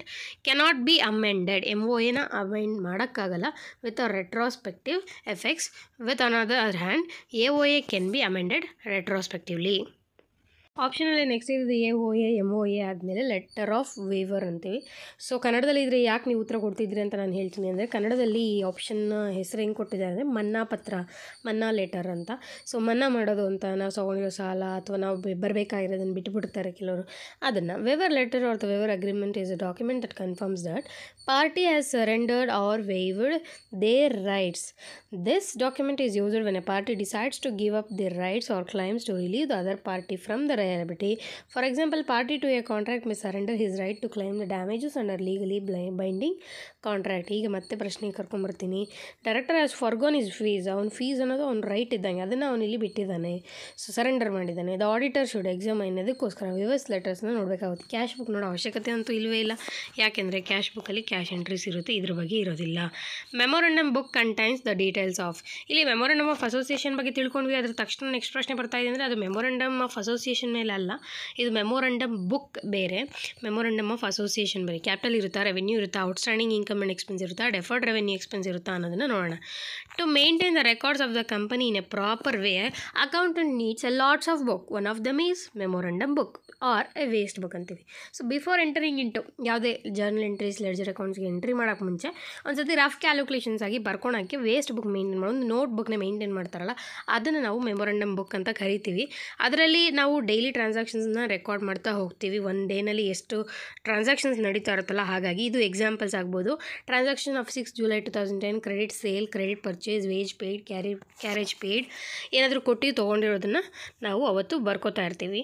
Importance ಏನಪ್ಪ ಅಂತಂದರೆ even double entry system maintain ಮಾಡೋರಿಗೆ ಬೇಕಿರಲ್ಲ, ಆದರೂ some point of view rough ಕ್ಯಾಲ್ಕುಲೇಷನಲ್ಲಿ ಇದನ್ನು maintain ಮಾಡ್ತಾ ಇರ್ತೀವಿ. ಈಗ ನಿಮ್ಮನ್ನು ಪ್ರಶ್ನೆಗೆ ಕರ್ಕೊಂಡು ಹೋಗ್ತೀನಿ. ಇಲ್ಲಿ ಇಂಪಾರ್ಟೆಂಟಾಗಿ capital expenditure, revenue expenditure, deferred revenue ಎಕ್ಸ್ಪೆಂಡಿಚರ್ಗಿಂತ outstanding income and ಎಕ್ಸ್ಪೆನ್ಸಸನ್ನು ನಾವು ಮೆಮೊರಂಡಮ್ ಬುಕ್ಕಲ್ಲಿ ಬರಿತಾ ಇರ್ತೀವಿ. ಇನ್ನು ಮುಂದಿನ ಪ್ರಶ್ನೆ 23ನೇ ಪ್ರಶ್ನೆ. ಒಟ್ಟು 150 ಪ್ರಶ್ನೆಯಲ್ಲಿ ನಾನು 50 ಪ್ರಶ್ನೆನ ಈ ವಿಡಿಯೋಲಿ ಕವರ್ ಮಾಡೋಣ ಅಂದ್ಕೊಂಡಿದ್ದೀನಿ. ಮೇ ಬಿ ನೀವು ವಿಡಿಯೋ ಇಲ್ಲಿ ತನಕ ನೋಡ್ತಾ ಇದ್ದೀರಾ ಅಂದರೆ ಪೇಷೆಂಟ್ಲಿ ನೋಡ್ತಾ ಇದ್ದೀರಾ ಅಂತ. ಬಿಕಾಸ್ ಅರ್ಧ ವಿಡಿಯೋಗೆ ಬಂದಿದ್ದೀವಿ, ಭಾಳಷ್ಟು ಲಾಂಗ್ ಅನಿಸುತ್ತೆ ವಿಡಿಯೋ. ಯಾಕೆಂದರೆ ನಾನು ಬರೀ MCQಗೆ ಆನ್ಸರ್ ಹೇಳ್ಕೊಂಡು ಹೋಗೋದ್ರಿಂದ ಯಾವುದೇ ಪ್ರಯೋಜನ ಇರಲ್ಲ. ಅದಕ್ಕೆ ನಾನು ಎಕ್ಸ್ಪ್ಲನೇಷನ್ ಕೊಟ್ಟಾಗ ಇನ್ನೊಂದಷ್ಟು MCQ ಸಾಲ್ವ್ ಮಾಡೋಷ್ಟು ಕೆಪಾಸಿಟಿ ನಿಮಗೆ ಬರಬೇಕು ಅಂತ. ಲೆಂತಿ ಅನಿಸಿದ್ರು ಪರವಾಗಿಲ್ಲ ಅಂತ ನಾನು ಮಾಡ್ತಾಯಿದ್ದೀನಿ. ಆದರೆ ನೀವು ನೋಡೋರಿಗೆ ಬೋರ್ ಅನಿಸ್ಬೇಕು ಅಥವಾ ಲೆಂತಿ ಅನಿಸ್ಬೇಕು ಅಂದರೆ ನಾವು ಪ್ರಿಪೇರ್ ಮಾಡೋರಿಗೆ ಇನ್ನೂ ಲೆಂತಿ ಅನಿಸಿರುತ್ತೆ. ಮೇ ಬಿ ಸಪೋರ್ಟ್ ಮಾಡ್ತೀರಾ ಅಂತ ಅಂದ್ಕೊಂಡಿದ್ದೀನಿ. ನೆಕ್ಸ್ಟ್ ಪಾರ್ಟ್ ಆಫ್ 50-50 ವೀಡಿಯೋಸ್ ಬರಬೇಕು ಅಂದರೆ, ಈಗ 150ರಲ್ಲಿ 50 ಒಂದು ಮಾಡಿದ್ದೀನಿ, ಇನ್ನು ಪಾರ್ಟ್ 2 ಪಾರ್ಟ್ 3 ಬರಬೇಕು ಅಂದರೆ ಒಂದೊಳ್ಳೆ ರೆಸ್ಪಾಂಡ್ ಇದ್ದರೆ ಮಾತ್ರ ನಾನು ಕಂಟಿನ್ಯೂ ಮಾಡ್ತೀನಿ. ಅದರ್ವೈಸ್ ಬೇಡ ಅಂತ ಅಂದ್ಕೊಂಡಿದ್ದೀನಿ. ಇದ್ರ ಬಗ್ಗೆ ನಿಮ್ಮ ಅಭಿಪ್ರಾಯನ ಕಮೆಂಟ್ ತಿಳಿಸಿ. 23rd question, which of the following is not A contingent liability. ನಿಮಗೆ ಗೊತ್ತಿದೆ ಕಾಂಟಿಂಜೆಂಟ್ ಲಯಬಿಲಿಟಿ ಅಂತಂದಾಗ may be, may not be ಅನ್ನೋದು ಪದ ನಿಮ್ಮ ತಲೆಗೆ ಬರುತ್ತೆ. ಫ್ಯೂಚರಲ್ಲಿ ಅರೈಸ್ ಆಗ್ಬೋದು, ಅರೈಸ್ ಆಗದೇ ಇರ್ಬೋದು. ಅದಕ್ಕೆ ನಾವು ಕಾಂಟಿಂಜೆಂಟ್ ಲಯಬಿಲಿಟಿ ಅಂತೀವಿ. ನೋಡಿ ಇಲ್ಲಿ ಮೀನಿಂಗ್ ಇದೆ ಬೇಕಾದರೆ. Hypothetical liability which depends on A possible but hardly likely event R situation to occur before becoming an actual liability. So they are different for every type of business and profession. ಒಂದೊಂದಕ್ಕೆ ಒಂದೊಂದು ಕಡೆ ಇರುತ್ತೆ. ಸಾಕಷ್ಟು examples includes act of employees, credit guarantees, incomplete contracts, pending court cases, third party indemnities. ಇವೆಲ್ಲವೂ ಕೂಡ ಆಗ್ಬೋದು, ಆಗದೇ ಇರ್ಬೋದು. ಅವತ್ತು ನಮಗೆ ಲಯಬಿಲಿಟಿ ಅರೈಸ್ ಆಗ್ಬೋದು, ಆಗದೇನೂ ಇರಬಹುದು. ಅದಕ್ಕೆ which is the following is not A contingent liability. Uncalled amount on partly paid up shares. ಈಗ uncalled amount of partly paid up. ಆಮೇಲೆ ಪ್ರಶ್ನೆ ನೋಡಿ, ನಾನು ಪದೇ ಹೇಳ್ತಿರ್ತೀನಿ, ಪಾಸಿಟಿವ್ ಆಗಿದೆಯಾ ನೆಗೆಟಿವ್ ಆಗಿದೆಯಾ. ಇಲ್ಲಿ ನೆಗೆಟಿವ್ ಇದೆ. ನಾಟ್ ಎ ಕಾಂಟಿಂಜೆಂಟ್ ಲಯಬಿಲಿಟಿ ಅಂದರೆ 3 ಕಾಂಟಿಂಜೆಂಟ್ ಲಯಬಿಲಿಟಿ ಕೊಟ್ಟಿದ್ದಾನೆ, ಯಾವುದಲ್ಲ ಅಂತ ಹೇಳ್ಬೇಕಲ್ವಾ. ಅನ್ಕಾಲ್ಡ್ ಅಮೌಂಟ್ ಅದೇ ಪಾರ್ಟ್ಲಿ ಪೇಡ್ ಅಪ್ ಶೇರ್ಸ್ ಅಂತ ಅಂದಾಗ ಇನ್ನೂ ಕಾಲ್ ಮಾಡಿಲ್ಲ, ಇನ್ನೂ ಒಂದಷ್ಟು ಕಾಲ್ ಮಾಡೋದಿದೆ ಪಾರ್ಟ್ಲಿ ಪೇಡ್ ಅಪ್. ಸೊ ಯಾವಾಗ ಬೇಕಾದ್ರೂ ನಾವು ಕಾಲ್ ಮಾಡ್ಬೋದು. ಅವ್ರು ಕಾಲ್ ಮಾಡಿದಾಗ ನಮಗೆ ಕೊಡ್ತಾರೆ, ಅದು ನಮಗೆ contingent liability. Pending suit for damage, ಯಾವಾಗ ಬೇಕಾದರೂ ಆ ಒಂದು ಸೂಟ್ನ ಅವರು ಕ್ಲೈಮ್ ಮಾಡ್ಬೋದು, ಹಾಗಾಗಿ ಅದು ಕೂಡ ನಮಗೆ ಕಾಂಟಿಂಜೆಂಟ್ ಲಯಬಿಲಿಟಿ. ಫಾರ್ವರ್ಡ್ ಕಾಂಟ್ರಾಕ್ಟ್ ಕೂಡ ಅಫ್ಕೋರ್ಸ್ ಫ್ಯೂಚರ್ ಡೇಟ್ಸಲ್ಲಿರುತ್ತೆ, ಹಾಗಾಗಿ ಅದು ಕೂಡ contingent liability. But expenditure on experiments ಅನ್ನೋಂಥದ್ದು ಕಾಂಟಿಂಜೆಂಟ್ ಲಯಬಿಲಿಟಿ ಆಗೋಕ್ಕಾಗಲ್ಲ. ಅದು ಇವತ್ತು ಎಕ್ಸ್ಪೆರಿಮೆಂಟ್ನ ಮಾಡಲಿಕ್ಕೋಸ್ಕರ ಖರ್ಚು ಮಾಡ್ತೀವಿ, ಫ್ಯೂಚರಲ್ಲಿ ನಮಗೆ ರಿಸಲ್ಟ್ ಸಿಗುತ್ತೆ, ಆದರೆ ಡೆಫಿನೆಟ್ಲಿ ಅದು ಮುಂದೆ ಎಕ್ಸ್ಪೆನ್ಸ್ ಅಲ್ಲ, ಈಗಿನ ಎಕ್ಸ್ಪೆನ್ಸ್ ಆಗಿರುತ್ತೆ. ಸೊ ಕಾಂಟಿಂಜೆಂಟ್ ಲಯಬಿಲಿಟಿಗೆ ಆಪ್ಷನ್ 4 ಅಲ್ಲ ಅಂತ ಹೇಳ್ತೀನಿ 23ನೇದಕ್ಕೆ. ಇನ್ನು 24ನೇ ಪ್ರಶ್ನೆಗೆ ಹೋಗೋಣ. ಇಲ್ಲಿದೆ ನೋಡಿ, ಕಾಂಟಿಂಜೆಂಟ್ ಲಯಬಿಲಿಟಿಗೆ ಒಂದಷ್ಟು examples. Take a screenshot and have A look on it which are the different contingent liabilities. Next ಇನ್ನೊಂದ್ಸತಿ ಕೇಳಿದ್ರು ಅರ್ಥ ಆಗುತ್ತೆ. 24 the accounting standard issued by the ICAI Institute of Chartered Accountants of India which deals with the valuation of investments. ನಿಮ್ಗೆ ಗೊತ್ತಿಲ್ವೋ, accounting and ಆಡಿಟಿಂಗಲ್ಲಿ minimum ಒಂದು question accounting standard ಮೇಲೆ ಅಥವಾ IFRS ಮೇಲೆ ಇದ್ದೇ ಇರುತ್ತೆ. ಎಸ್ಪೆಷಲಿ ಅಕೌಂಟಿಂಗ್ ಸ್ಟ್ಯಾಂಡರ್ಡ್ ಮೇಲೆ ಏನಾದರೂ ಒಂದು question like match the following ಸಾಕಷ್ಟಲ್ಲಿ ಕೇಳಿದ್ದಾರೆ. ವ್ಯಾಲ್ಯೂಷನ್ ಆಫ್ ಇನ್ವೆಸ್ಟ್ಮೆಂಟ್ಸ್ ಯಾವ ಅಕೌಂಟಿಂಗ್ ಸ್ಟ್ಯಾಂಡರ್ಡ್ ಪ್ರಕಾರ ಅಂತ ನಿಮಗೆ ಗೊತ್ತಿರಬೇಕು ಅಂದರೆ, ನಾವು only 27 accounting standards are there present in our India. So ಅದರಲ್ಲಿ ಮೊದಲನೇದು ಲಿಸ್ಟ್ ನಾನು ಹೇಳ್ತಾ ಹೋಗೋದು ಬೇಡ. ವ್ಯಾಲ್ಯೂಷನ್ ಆಫ್ ಇನ್ವೆಂಟ್ರಿ 2ನೇದರಲ್ಲಿ ನಮಗೆ ಸಿಗಾಕೊಂಡಿದೆ. ಮೇಡಮ್ ಈ 27 ನಾವು ಹೆಂಗೆ ಮೇಡಮ್ ನೆನ್ಪಿಟ್ಕೊಳೋದು ಅಂತ ನಿಮ್ಗೆ ಅನಿಸ್ತಾ ಇರ್ಬೋದು. ಆವಾಗ ಹೆಂಗೆ ಅಂದರೆ ಅಲ್ಲಲ್ಲಿ ಕೇಳಿರ್ತೀರ, ಮ್ಯಾಚ್ ದ ಫಾಲೋಯಿಂಗಲ್ಲಿ ಕೊಟ್ಟರೆ ಒಂದಾದರೂ ಗೊತ್ತಿದ್ರೆ ಚೆನ್ನಾಗಿರುತ್ತೆ. ಸೊ ಆ ಥರ ಪ್ರಶ್ನೆಗಳು ರಿಪೀಟ್ ಆದಾಗ ಯಾವುದೋ ಒಂದಷ್ಟು ಇಂಪಾರ್ಟೆನ್ಸ್ ಆಗಿರ್ತವೆ. ಸೊ ಅವು ನೆನ್ಪಿಟ್ಕೋಬೇಕಾಗುತ್ತೆ. ಎಲ್ಲನೂ ನೆನ್ಪಿಟ್ಕೊಳೋದು ಅಫ್ಕೋರ್ಸ್ ಒಳ್ಳೆಯದೇ. ನೋಡಿ 4ನೇದು contingency and events APಲಿ ಕೇಳಿದ್ದಾನೆ. So AS 6ನ ಕೇಳ್ಬೋದು, ಯಾಕೆಂದರೆ depreciation accounting merged with AS 10. AS 10 ಯಾವುದಪ್ಪ ಅಂದರೆ ಅಕೌಂಟಿಂಗ್ ಫಾರ್ ಫಿಕ್ಸ್ಡ್ ಅಸೆಟ್ಸ್ ಆಗಿರುತ್ತೆ. AS 8 ಕೂಡ ರಿಮೂವ್ ಮಾಡಿದ್ದಾರೆ, ವಿತ್ಡ್ರಾ ಮಾಡಿದ್ದಾರೆ. ಯಾಕೆಂದರೆ research and ಡೆವಲಪ್ಮೆಂಟ್ನ intangible asset AS 26ಗೆ ಸೇರಿಸಿದ್ದಾರೆ. ಇವೆಲ್ಲ ಡಿಫ್ರೆಂಟ್ ಅಕೌಂಟಿಂಗ್ ಸ್ಟ್ಯಾಂಡರ್ಡ್ಸ್ ಆಗಿರ್ತವೆ. ಒಟ್ಟು ಇದ್ದಿದ್ದು ಆ್ಯಕ್ಚುಲಿ 32, ಅದರಲ್ಲಿ 30, 31, 32 ನಾಟ್ ಅಪ್ಲಿಕೇಬಲ್ ವಿತ್ಡ್ರಾ ಅಂತ ಹೇಳಿದ್ದಾರೆ. ಹಾಗಾಗಿ ನಾವು ಓನ್ಲಿ 27 ಪ್ರೆಸೆಂಟ್ ಅಂತ ನಾವು ಹೇಳ್ಬೋದು. Accounting standards R return policy document guidelines issued by any government authority for presentation of financial statements. ಇಷ್ಟು ನಿಮಗೆ ಗೊತ್ತಿರಲಿ. ಸೊ ಯಾವುದೇ ಒಂದು ಅಕೌಂಟಿಂಗ್ ಸ್ಟ್ಯಾಂಡರ್ಡ್ಸನ್ನು ICAI ಅವರೇ ನಮಗೆ ಕೊಡ್ತಾರೆ, ಅದನ್ನೇ MCA ಅವರು ಕೂಡ ಅಂದರೆ ಮಿನಿಸ್ಟ್ರಿ ಆಫ್ ಕಾರ್ಪೊರೇಟ್ ಅಫೇರ್ಸ್ ಅವರು ಕೂಡ ನೋಟಿಫೈ ಮಾಡ್ತಾರೆ. ಇನ್ನು next 25th question, the first auditor of the company is R appointed by. ಕಂಪನಿಯ ಮೊದಲನೇ ಆಡಿಟರ್ನ ಯಾರು ಸೆಲೆಕ್ಟ್ ಮಾಡ್ತಾರೆ, ಹೇಗೆ ಸೆಲೆಕ್ಟ್ ಮಾಡ್ತಾರೆ? Central ಗೌರ್ಮೆಂಟಾ, board of directors of company law, ಬೋರ್ಡಾ, promoters of the ಕಂಪನಿನ ಅಂತ. ಇಲ್ಲಿ ಯಾವ ಕಂಪ್ನಿಗೆ ಅಂತೇನು ಹೇಳಿಲ್ಲ, ಜಸ್ಟ್ ಒಂದು ಕಂಪನಿ ಅನ್ನೋ ಥರ ಹೇಳ್ತಾ ಇದ್ದಾರೆ. ಸೊ ಇದಕ್ಕೆ ಆಡಿಟಿಂಗಲ್ಲಿ ಸ್ವಲ್ಪ ಕೆಲವು ಕನ್ಫ್ಯೂಷನ್ಸ್ ಕ್ವಶನು, ಕೆಲವು ಸೆಕ್ಷನ್ ಮೇಲೆ ಕ್ವಶನ್ಸು. ಸೊ ಹಾಗಾಗಿ ಸೆಕ್ಷನ್ಸ್ ಕೆಲವು ಸರಿ ರಿಪೀಟ್ ಆದವನ್ನ ಹಾಗಾಗಿ ತಲೆಯಲ್ಲಿ ಇಟ್ಕೊಂಡ್ರೆ ಕ್ವಶನ್ಸ್ ರಿಪೀಟ್ ಆಗೋ ಚಾನ್ಸಸ್ ಇರುತ್ತೆ. ಈಗ appointment of first auditor 139 subsection 6 ಹೇಳುತ್ತೆ, the less down that first auditor of the company other than A government ಕಂಪ್ನಿದಲ್ಲ, other than A government company shall be appointed by the board of directors within 30 days ಕೂಡ ನೆನ್ಪಿಟ್ಕೊಳ್ಳಿ. Next days ಮೇಲೆ ಪ್ರಶ್ನೆ ಮಾಡ್ಬೋದು. 30 days from the date of registration of the company and in case failure of the board to appoint such auditor, it shall inform the members of the company. ಯಾರಿಗೆ next inform ಮಾಡಬೇಕು? Members of the company. Board actually appoint ಮಾಡಬೇಕು, board fail ಆದಲ್ಲಿ ಮೆಂಬರ್ಸ್ಗೆ inform ಮಾಡಬೇಕು. ಹೂ shell within 90 days at the extraordinary general meeting appoint such auditor. ಅವರಾದರೂ ಅವಾಗ appoint ಮಾಡಬೇಕು. And such auditor shell hold office till the conclusion of the first annual general ಮೀಟಿಂಗ್ವರೆಗೂ ಅವರು ಮಾಡಬೇಕು. ಇದರಲ್ಲಿ ಯಾವ ಥರ ಬೇಕಾದರೂ ಪ್ರಶ್ನೆಯನ್ನು ಕೇಳ್ಬೋದು. ಇಲ್ಲಿ ಉತ್ತರ ಆಪ್ಷನ್ 2 ಆಗಿರುತ್ತೆ. The board of directors will appoint the first director of the company. ನಾನು ಮತ್ತೆ ನಿಮಗೆ ಇನ್ನೂ ಒಂಥರ ಪ್ರಶ್ನೆ ಬರಬಹುದು ಅಂತ ನಾನು ಮತ್ತೆ ಆ್ಯಡ್ ಮಾಡ್ತೀನಿ. The first auditor of the government company R any other company owned R control directly indirectly by the central government or any state governments are the partly by the central and partly by one R more state shall be appointed by controller and auditor general. So CAG ಗೊತ್ತಿದೆಯಲ್ಲ, ಅವರು appoint ಮಾಡ್ತಾರೆ, ಅದು ನೆನಪಿರಲಿ. Next, wear the annual general meeting where at an annual general meeting no auditor is appointed or reappointed, the company has to intimate the central government to that effect within. So in case ಆಗಲಿಲ್ಲ ಅಂದರೆ annual general ಮೀಟಿಂಗಲ್ಲಿ ಮಾಡಲಿಕ್ಕೆ central ಗೌರ್ಮೆಂಟಿಗೆ ಎಷ್ಟು ದಿವಸದಲ್ಲಿ inform ಮಾಡಬೇಕು? 7 days, 14 days, 30 days, 60 days ಅಂತ ಹೇಳ್ತಾ ಇದ್ದಾರೆ. So central government act section 224 ಇದ್ರ ಬಗ್ಗೆ ತಿಳಿಸ್ಕೊಡುತ್ತೆ. So every company shawl at each annual general meeting appoint an auditor are the auditors to hold office from the conclusion of that meeting until the conclusion of the next annual general ಮೀಟಿಂಗ್ವರೆಗೂ ಅವನಿರ್ತಾನೆ. Within 7 days of the appointment give intimation there four to every auditor so appointed provided that before any appointment or reappointment of the auditor or the auditor is made by any company at the annual general meeting.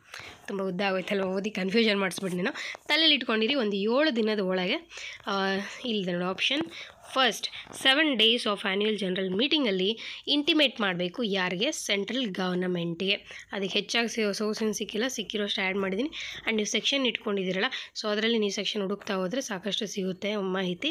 27th, at one point of time the company auditor R on individual cannot become an auditor for more than. ಅಂದರೆ ಒಂದು auditor ಈ ವರ್ಷ ಎಷ್ಟು ಕಂಪನಿಗೆ auditor ಆಗಿ work ಮಾಡ್ಬೋದು? ನಾವು ಅನ್ಕೋತೀವಿ ಒಂದು ಕಂಪ್ನಿನೇನೋ ಅಂತ, ಅಲ್ಲ. ಸೊ ಮೋರ್ ದ್ಯಾನ್ ಎಷ್ಟಕ್ಕೆ ಇರಬಾರ್ದು ಅಂತ. An individual cannot be an auditor more than 20 public. 20 public ಕಂಪ್ನೀಸ್ಗಿಂತ ಜಾಸ್ತಿ auditor ಆಗಿರಬಾರ್ದು. Out of which more than 10 companies should have A paid up share capital of more than 25 lakh. ಅದರಲ್ಲಿ 10ಕ್ಕಿಂತ ಜಾಸ್ತಿ ಆಗಿರಬಾರ್ದು. ಏನಾಗಿರಬಾರ್ದು? Paid up share capital of more than 25 ಲಕ್ಷಕ್ಕಿಂತ ಜಾಸ್ತಿ ಇರೋ ಕಂಪ್ನಿಗಳನ್ನು ಆಗಿರಬಾರ್ದು. Private company will also be consider for calculating the limit of 20 audit partner. ನೀವಿಲ್ಲಿ ಏನಪ್ಪ public company ಇದೆ ಅಂತ ಅಂದ್ಕೊಂಡು ಪ್ರೈವೇಟ್ ಬಿಟ್ಬಿಡೋಂಗಿಲ್ಲ. ಪ್ರೈವೇಟು ಸೇರಿ ಒಳಗೊಂಡಂತೆಯೇ 20 ಕಂಪ್ನಿಗಳಿಗಿಂತ ಜಾಸ್ತಿ ಒಬ್ಬ ಆಡಿಟರ್ ಆಗಿರೋಕ್ಕೆ ಒಂದು ಸತಿಗೆ ಚಾನ್ಸ್ ಇಲ್ಲ. At one point of time company auditor R individual cannot become an auditor more than 20 companies. Option 4 is a correct answer. 28th question, statutory duties of an auditor R determined by. Statutory ಅಂದರೆ ನಾವು compulsory government set ಮಾಡಿರೋ ಪ್ರಕಾರ ಅನ್ನೋ ಥರ statutory ಡ್ಯೂಟೀಸನ್ನು of the auditor ಯಾವುದು determine ಮಾಡುತ್ತೆ? Memorandum of association, AOA, companies ಆ್ಯಕ್ಟಾ, agreement between the company and the auditor. The duties of an auditor have been LED down by the companies act 2013 provided in section 143. ಸ್ವಲ್ಪ ನೆನ್ಪಿಟ್ಕೋಬೋದು ಅನಿಸುತ್ತೆ. 143 ಚೆನ್ನಾಗಿ ನಮ್ಮ ಜನಕ್ಕೆ ಇಷ್ಟ ಆಗುತ್ತೆ. ಅದರಲ್ಲಿ ನಮಗೆ ಡ್ಯೂಟೀಸ್ ಆಫ್ ಆ್ಯನ್ ಆಡಿಟರ್ ಹೇಳ್ತಾರೆ, ಅದರಲ್ಲಿ ಎಸ್ಪೆಷಲಿ ಸ್ಟ್ಯಾಟ್ಯುಟರಿ ಡ್ಯೂಟೀಸ್ ಆಗಿರುತ್ತೆ. So here the option right answer is the companies act 1956. So ಇಲ್ಲಿ 2013 ಅಂದರೆ ಮಾಡಿಫೈ ಆಗ್ತಾ ಇದೆ, ನಿಮಗೆ ಗೊತ್ತಿದೆ. 1956ಇಂದ 2013ಗೆ ನೆಕ್ಸ್ಟ್ ಈಗ ಮತ್ತೆ ಕೂಡ ಆಗಿದೆ. To verify the borrowing powers of the company the auditor should examine. Auditing ಮೇಲೆ ಸಾಕಷ್ಟು ಪ್ರಶ್ನೆ ಕೇಳ್ಕೊಂಬಂದಿದ್ದಾನೆ. ನಮ್ಮ ನೆಟಸ್ ಲೆಟಲ್ಲೂ ಅಕೌಂಟಿಂಗ್ ಆ್ಯಂಡ್ ಆಡಿಟಿಂಗಲ್ಲಿ ಒಂದು ಪಾರ್ಟ್ ಆಡಿಟಿಂಗ್ ಮೇಲೆ ಇರುತ್ತೆ. ಈ ಥರ ನೀವು ಡೀಟೇಲ್ಡ್ ಕ್ವೆಶನ್ಸ್ ನೋಡಿದಾಗ ಇದು ನೀವು ಡೀಟೇಲ್ಡಾಗಿ ತಿಳ್ಕೊಂಡಿರ್ತಾರೆ. ಪಿ ಯು ಅವ್ರಿಗೆ ಇದು ತುಂಬ ಬೇಕು. KSET ನೆಟ್ ಅವ್ರಿಗೆ ಇಷ್ಟು ಓದಿದ್ರೂ ಯಾವುದೋ ಒಂದು ಪ್ರಶ್ನೆ ಬರೋ ಚಾನ್ಸಸ್ ಇರೋದ್ರಿಂದ ಭಾಳ ಖುಷಿಯಾಗಿ ಸಿಗುವಂಥ ಪ್ರಶ್ನೆ, ಗೊತ್ತಿರೋ ಪ್ರಶ್ನೆ ಬರೋ ಚಾನ್ಸಸ್ ಇರುತ್ತೆ ಇಂಥ ಪ್ರಶ್ನೆಗಳನ್ನ ನೋಡಿದಾಗ. To verify the borrowing powers ಅಂದರೆ ಎಷ್ಟು ಕೆಪಾಸಿಟಿ ಇದೆ ಬಾರೋ ಮಾಡಲಿಕ್ಕೆ, ಅಂದರೆ ನಮ್ಮ ಆಸ್ತಿ ಎಷ್ಟಿದ್ದರೆ ಅಥವಾ ನಮ್ಮ ಕೆಪಾಸಿಟಿ ಎಷ್ಟಿದ್ದರೆ ಅಷ್ಟು ನಾವು ಬಾರೋ ಮಾಡಲಿಕ್ಕೆ ಸಾಧ್ಯ ಆಗುತ್ತೆ ಅಲ್ವಾ. ಅದನ್ನು ಗೇಜ್ ಮಾಡಿ ನಮಗೆ ಆ್ಯಕ್ಚುಲಿ ಯಾರಾದರೂ ಪ್ರೊವೈಡ್ ಮಾಡ್ತಾರೆ ಕ್ರೆಡಿಟ್ ಅಂತಕ್ಕಂಥದ್ದು. ಅದನ್ನು ನೋಡಬೇಕಂದ್ರೆ ಪ್ರಾಸ್ಪೆಕ್ಟಸ್ ನೋಡಬೇಕಾ? ನೋ, ಪ್ರಾಸ್ಪೆಕ್ಟಸ್ ಅಂದರೆ ನಿಮಗೆಲ್ಲ ಗೊತ್ತಿದೆ. ಆರ್ಟಿಕಲ್ಸ್ ಆಫ್ ಅಸೋಸಿಯೇಷನ್ ನೋಡಬೇಕಾ, MOA ನೋಡಬೇಕಾ ಅಥವಾ ಬೋತ್ ನೋಡಬೇಕಾ ಅಂದಾಗ ಇಲ್ಲಿ ಉತ್ತರ ಬೋತ್ ಆಗಿರುತ್ತೆ. ಯಾಕೆಂದರೆ MOA ಇಂದ ಒಂದಷ್ಟು ಇನ್ಫಾರ್ಮೇಷನ್ ತೊಗೊಂಡು AOA ಪ್ರಿಪೇರ್ ಮಾಡಿರ್ತಾರೆ. ಆ AOAನಲ್ಲಿ ಇರೋ ಡೀಟೇಲ್ಸು ನಮಗೆ ಬೇಕಾಗಿರುತ್ತೆ.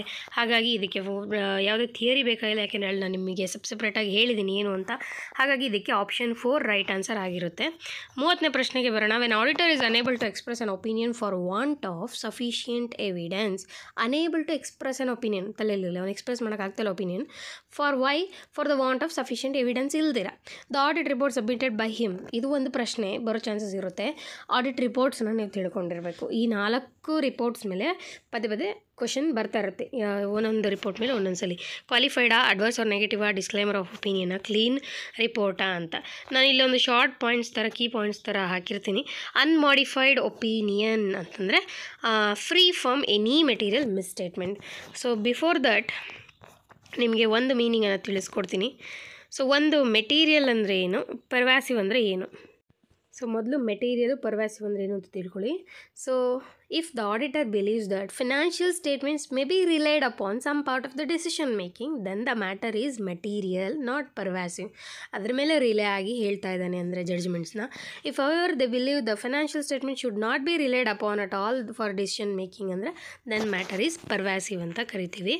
ಸೊ ಈಗ ಅದರಲ್ಲಿ ಅನ್ಮಾಡಿಫೈಡ್ ಅಂದರೆ ಕಂಪ್ಲೀಟ್ಲಿ ಅದು ಗುಡ್ ರಿಪೋರ್ಟ್ ಅನ್ನೋ ಥರ, ಏನಂದರೆ ಪಾಸಿಟಿವ್ ಥರ.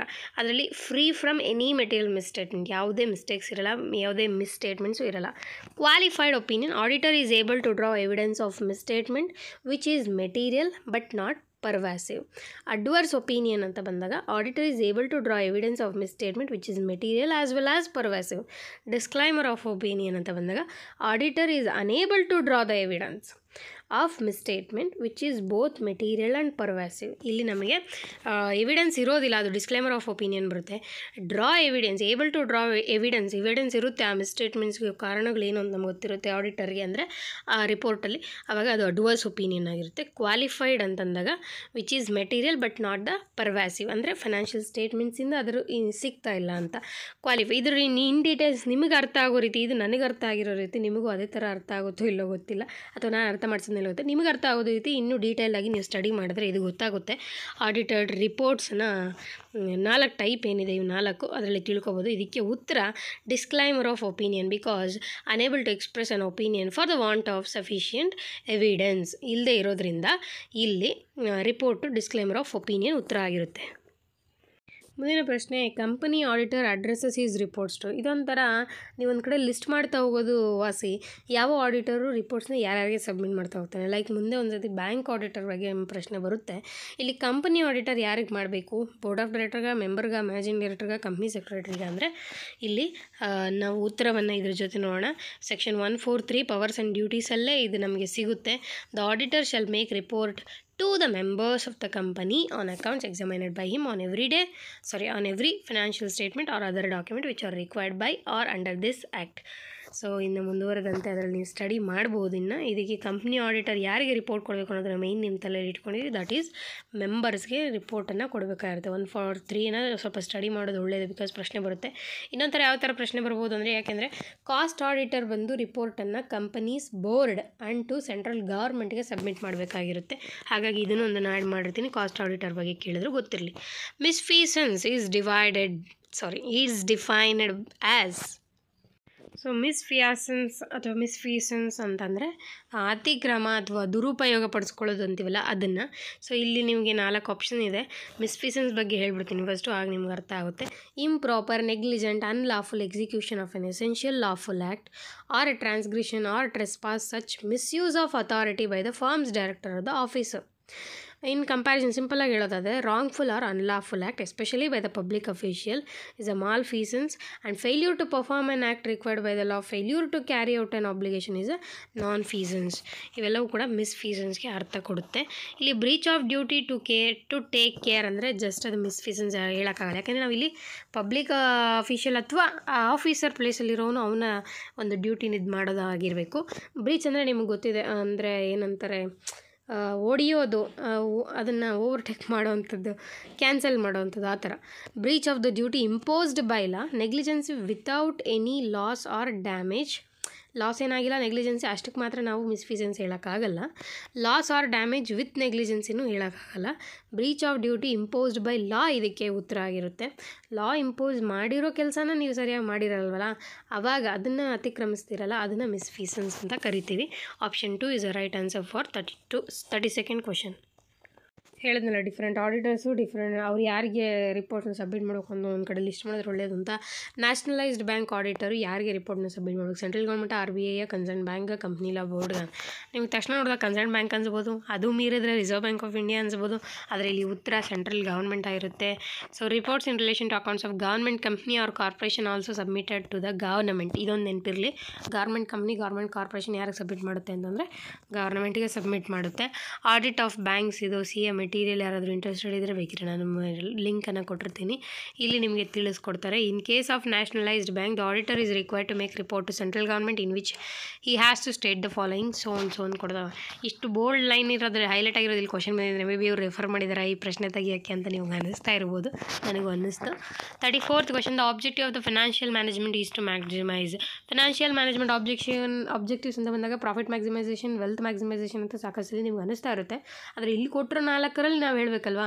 ಸೊ ಇದಕ್ಕೆ ನನಗೆ ಅಷ್ಟು ರಿಸೋರ್ಸಸ್ ಏನು ಸಿಗಲಿಲ್ಲ, ಡೈರೆಕ್ಟಾಗಿ ಹೇಳೋ ಅಂಥ resources. So just by having the key answers, option 3 is a right answer. The present value of stream of equity returns is a right answer for this question. So 35th question, the nominal rate of interest is equals to. ಪ್ರಶ್ನೆಯನ್ನು ನಾವು Fisher effect ಕಾನ್ಸೆಪ್ಟಲ್ಲಿ ನೋಡಬಹುದು. Nominal rate of interest is equals to, ಇದು ಒಂದು formula. ಈ ಫಾರ್ಮುಲಾನ interchange ಮಾಡಿ ಪ್ರಶ್ನೆ ಕೇಳ್ತಾ ಇರ್ತಾನೆ. ಸೊ ಅದು ಇಂಟರ್ಚೇಂಜ್ ಆದಾಗ ಸೈನ್ ಕೂಡ ಚೇಂಜ್ ಆಗ್ತಾ ಇರುತ್ತೆ ಅನ್ನೋದು ನಮಗೆ ಗೊತ್ತಿರಬೇಕು. ಸೊ ಆ ಸೈನ್ ಚೇಂಜ್ ಮಾಡಿಕೊಂಡು ಆಪ್ಷನನ್ನು ಸೆಲೆಕ್ಟ್ ಮಾಡಬೇಕಾಗಿರುತ್ತೆ. ಫಿಶರ್ ಎಫೆಕ್ಟ್ ಇರ್ವಿಂಗ್ ಫಿಶರ್ ಅವರು 1930 ಕೊಟ್ಟಿರ್ತಾರೆ. ಈಕ್ವೇಷನ್ ಏನಪ್ಪ ಅಂದರೆ 1 + i ಅಂದರೆ nominal and 1 + r. So R ಅಂದರೆ ರಿಯಲ್ ರೇಟ್ ಆಫ್ ಇಂಟ್ರೆಸ್ಟ್, ಮತ್ತು 1 + π ಅಂದರೆ ಇನ್ಫ್ಲೇಷನ್ ಇಂಟ್ರೆಸ್ಟ್ ಅಂತ. ಸೊ ಇಲ್ಲಿ ಈ ಫಾರ್ಮುಲಾ ಪ್ರಕಾರ ಆ್ಯಕ್ಚುಲಿ ಇದು ಇನ್ಫ್ಲೇಷನ್ಗೂ ಮತ್ತು ನಾಮಿನಲ್ ರೇಟ್ಗೂ ಮತ್ತು ರಿಯಲ್ ರೇಟ್ಗೂ ಇವು ಮೂರಕ್ಕೂ ಇರೋ ರಿಲೇಷನ್ಶಿಪ್ನ ತೋರಿಸುತ್ತೆ. ಅದರಲ್ಲಿ ನಾಮಿನಲ್ ರೇಟ್ ಅಂದರೆ ಏನಪ್ಪ ಅಂದರೆ actual rate. It is a financial return on the individual gets when he or she deposits the money. In this effect, it is considered as actual interest rate, whatever the bank or the financial institution charge on the loan and deposit. So ಈ formula ನೀವು ನೋಡ್ತಾ ಇರೋದಾದರೆ real interest is equal to nominal minus inflation ಅಲ್ವಾ. So ಅಲ್ಲಿ ಕೇಳಿರೋದೇನು nominal is equals to ಅಂತ. Minus ಇನ್ಫ್ಲೇಷನನ್ನು ಆ ಕಡೆ ಕಳಿಸಿದ್ರೆ plus inflation ಆಗುತ್ತೆ. Real interest rate plus inflation rate ನಮಗೆ ಬೇಕಾಗಿರುತ್ತೆ. ಹಾಗಾದರೆ ಮೈನಸ್ ಇನ್ಫ್ಲೇಷನ್ ರೇಟ್ ಇರೋ ಆಪ್ಷನ್ನ ಡಿಲೀಟ್ ಮಾಡಬೇಕು. ಒಂದನೇದು ಡಿಲೀಟ್ ಆಗುತ್ತೆ, ಎರಡನೇದು ಓಕೆ, ಮೂರನೇದು ಓಕೆ, ನಾಲ್ಕನೇದು. ಹಾಗಾದರೆ ನಮ್ಮ ಹತ್ರ ಇರೋದು 2 ಮತ್ತು 3, ಇವೆರಡರಲ್ಲಿ ನಾವು ಫಿಲ್ಟರ್ ಮಾಡಬೇಕು. Real interest rate plus inflation ಇದೆ, ಆದರೆ plus risk premium minus risk premium. Plus risk premium ಆಗಿರುತ್ತೆ, ಯಾಕೆಂದರೆ ರಿಸ್ಕ್ ಅನ್ನೋದು ಕೂಡ ಒಳಗೊಂಡಿರುತ್ತೆ. ಈ ಫಿಶರ್ ಎಫೆಕ್ಟ್ ಬಗ್ಗೆ ನಾನು ಇನ್ನೂ ನಿಮಗೆ ಡೀಟೇಲ್ಸಾಗಿ ಹೇಳೋಕ್ಕೆ ಅಷ್ಟು ಇಷ್ಟಪಡಲ್ಲ, ಯಾಕೆಂದರೆ ಇದು ಅರ್ಥ ಆಗೋದು ಅಷ್ಟರಲ್ಲೇ ಇದೆ. ಇನ್ ಕೇಸ್ ಡೀಟೈಲಾಗಿ ಸ್ಟಡಿ ಮಾಡಬೇಕು ಅಂದರೆ ನನಗೆ ವೀಡಿಯೋ ಲೆಂತ್ ಆಗಬಾರ್ದು ಅಂತ ನಾನು ಇಟ್ಟಿಗೆ ಬಿಡ್ತಾಯಿದ್ದೀನಿ. ರಿಯಲಲ್ಲಿ ಏನಪ್ಪ ಅಂದರೆ ನಾಮಿನಲ್ ಪ್ಲಸ್ ಇನ್ಫ್ಲೇಷನ್ ಎರಡೂ ಸೇರಿಕೊಂಡಿರುತ್ತೆ ಅದು ಆ್ಯಕ್ಚುಲಿ. ಹಾಗಾಗಿ ನಾಮಿನಲಲ್ಲಿ ರಿಯಲ್ ಪ್ಲಸ್ ಇನ್ಫ್ಲೇಷನ್ ಎರಡೂ ಸೇರಿಕೊಂಡಿರುತ್ತೆ. ಫಾರ್ಮುಲಾ ಅರ್ಥ ಅದು ಬರುತ್ತೆ. ಇನ್ನೊಂದು ನಾನು ನಿಮ್ಗೆ ಇಲ್ಲೊಂದು ಟಿಪ್ ಕೊಡ್ಬೋದು ಅಂದರೆ AP-ಯಲ್ಲಿ ಅಂದರೆ ಅಸಿಸ್ಟೆಂಟ್ ಪ್ರೊಫೆಸರ್ ಕ್ವಶನ್ ಪೇಪರಲ್ಲಿ inflation differential is equal to interest differential ಅಂತ ಕೇಳಿದೆ. ಅದು ಕೂಡ ಇದಕ್ಕೆ ಸಂಬಂಧಪಟ್ಟಿರೋದ್ರಿಂದ ಅದನ್ನು ಇಲ್ಲಿ ಕೂಡ ಮೆನ್ಷನ್ ಮಾಡಿದ್ದೀನಿ. ಈ ಪ್ರಶ್ನೆಗೆ ಉತ್ತರ ಅಫಿಷಿಯಲ್ ಕೀ ಆನ್ಸರ್ ಪ್ರಕಾರ and as per my analysis real rate plus risk premium rate plus inflation rate is equals to nominal ರೇಟಲ್ಲಿ ಎಲ್ಲವೂ ಕೂಡ ಒಳಗೊಂಡಿರುತ್ತೆ. 36ನೇ ಪ್ರಶ್ನೆಗೆ ಹೋಗೋಣ. Disparity between nominal rate of interest and an effective rate of interest is manifested by ಅಂತ. Disparity ಅಂದರೆ ಈ ವ್ಯತ್ಯಾಸವನ್ನಂಥದ್ದು. So ಈಗ ಈ ಒಂದು ಡಿಸ್ಪ್ಯಾರಿಟಿನ ಹೇಗೆ ನಾವು ಮಾಡೋವಂಥದ್ದು ಸ್ಪಷ್ಟಗೊಳಿಸೋದು ಹೇಗೆ ಅಂತಂದರೆ ಡಿಸ್ಕೌಂಟಿಂಗ್ ಮಾಡಬೇಕಾ ಕಾಂಪೌಂಡಿಂಗ್ ಮಾಡಬೇಕಾ. ನಿಮ್ಗೊಂದು ಗೊತ್ತಿರಲಿ, ಡಿಸ್ಕೌಂಟಿಂಗ್ ಅಂದರೆ ಏನು, ಫ್ಯೂಚರ್ ವ್ಯಾಲ್ಯೂನ ಪ್ರೆಸೆಂಟ್ ವ್ಯಾಲ್ಯೂಗೆ ತರೋದಕ್ಕೋಸ್ಕರ ತಿಳ್ಕೊಳ್ಳೋದಕ್ಕೋಸ್ಕರ ಡಿಸ್ಕೌಂಟಿಂಗ್ ಮಾಡ್ತಾ ಬರ್ತೀವಿ. ಕಾಂಪೌಂಡಿಂಗ್ ಅಂದರೆ ಏನು, ಪ್ರೆಸೆಂಟ್ ವ್ಯಾಲ್ಯೂನ ಫ್ಯೂಚರ್ ವ್ಯಾಲ್ಯೂ ತಿಳ್ಕೊಳೋದಕ್ಕೋಸ್ಕರ ಕಾಂಪೌಂಡ್ ಮಾಡ್ತಾ ಹೋಗ್ತೀವಿ. ಸೊ ನಾವು ಮುಂದಿನ ವ್ಯಾಲ್ಯೂ ತಿಳ್ಕೊಬೇಕು ಅಂದರೆ ಅವತ್ತು ಕಾಂಪೌಂಡಿಂಗ್ ಮಾಡಬೇಕು, ಇವತ್ತಿನ ವ್ಯಾಲ್ಯೂ ತಿಳ್ಕೊಬೇಕು ಅಂದರೆ ಡಿಸ್ಕೌಂಟಿಂಗ್ ಮಾಡಬೇಕು. ಈಗ ನಾಮಿನಲ್ ರೇಟ್ ಆಫ್ ಇಂಟ್ರೆಸ್ಟ್ ಅಂದರೆ ಆ್ಯಕ್ಚುಯಲ್ ರೇಟು, ಅದರಲ್ಲಿ real plus inflation risk premium ಎಲ್ಲ ಸೇರಿರುತ್ತೆ ಅಂತ ನಿಮಗೆ ಪ್ರೀವಿಯಸ್ ಕ್ವಶನಲ್ಲಿ ಗೊತ್ತಾಯಿತು. ಎಫೆಕ್ಟಿವ್ ರೇಟ್ ಆಫ್ ಇಂಟ್ರೆಸ್ಟ್ ಅಂದರೆ ಏನು ಅಂತ ತಿಳ್ಕೊಳೋದಾದರೆ ಇಲ್ಲಿ ಕಾಂಪೌಂಡಿಂಗ್ ಫ್ಯಾಕ್ಟರ್ ಆಗುತ್ತೆ ಎಫೆಕ್ಟಿವ್ ರೇಟಲ್ಲಿ. ನಿಮ್ಗೊಂದು ಒಳ್ಳೆ ಎಕ್ಸಾಂಪಲ್ ಜೊತೆ ಅದನ್ನು ಹೇಳಿದ್ರೆ ಚೆನ್ನಾಗಿ ಅರ್ಥ ಆಗುತ್ತೆ. ಈಗ ಉದಾಹರಣೆಗೆ ನಾವೇನಾದರೂ 100 ರೂಪಾಯಿ ಅಸಲು ಅಂತ ಇಟ್ಕೊಳ್ಳೋಣ, ಅದರ ಮೇಲೆ 10% ಬಡ್ಡಿ, ಕಾಂಪೌಂಡ್ ಹಾಫ್ ಇಯರ್ಲಿ ಅಂತ. ಕ್ಲಾರಿಟಿ ಕಮ್ಮಿ ಇದೆ, ನಾನು ಎಕ್ಸ್ಪ್ಲೇನ್ ಮಾಡ್ತಿರ್ತೀನಿ, ಅರ್ಥ ಆಗುತ್ತೆ ಅಂದ್ಕೊಂಡಿದ್ದೀನಿ, ಸಾರಿ. ಸೊ ಕಾಂಪೌಂಡೆಡ್ ಹಾಫ್ ಇಯರ್ಲಿ 6 ತಿಂಗಳಿಗೆ ಒಂದು ಸತಿ ಅದನ್ನು ಬಡ್ಡಿ ಹಾಕ್ತೀವಲ್ವಾ. So 100 principal amount multiple into 10/100 multiple into 6/12 is equal to 5 rupees. ಇದು 6 ತಿಂಗಳಿಗೆ 5 ರೂಪಾಯಿ ಆಯಿತು. 100 + 5 ಅಸಲಿಗೆ ಎಷ್ಟಾಯಿತು ಅಮೌಂಟು 105 ಆಯಿತು. 105 ಮೇಲೆ 10% ಇಂಟು 6/12 ಅಂದರೆ 5.25 ಆಯಿತು.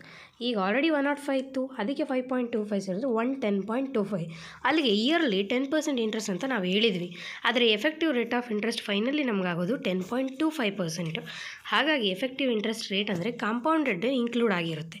ಇಲ್ಲೂ ಕೂಡ ಒಂದು ಬಾಂಡ್ ಎಕ್ಸಾಂಪಲ್ ಕೊಟ್ಟು ಹೇಳ್ತಾರೆ, ಅದೇ ಎಕ್ಸಾಂಪಲು, ಬಟ್ ಇಲ್ಲಿ ಡಾಲರ್ಸಲ್ಲಿದೆ, ಅರ್ಥ ಮಾಡ್ಕೋತೀರಾ ಅಂತ ಅಂದ್ಕೊಂಡಿದ್ದೀನಿ.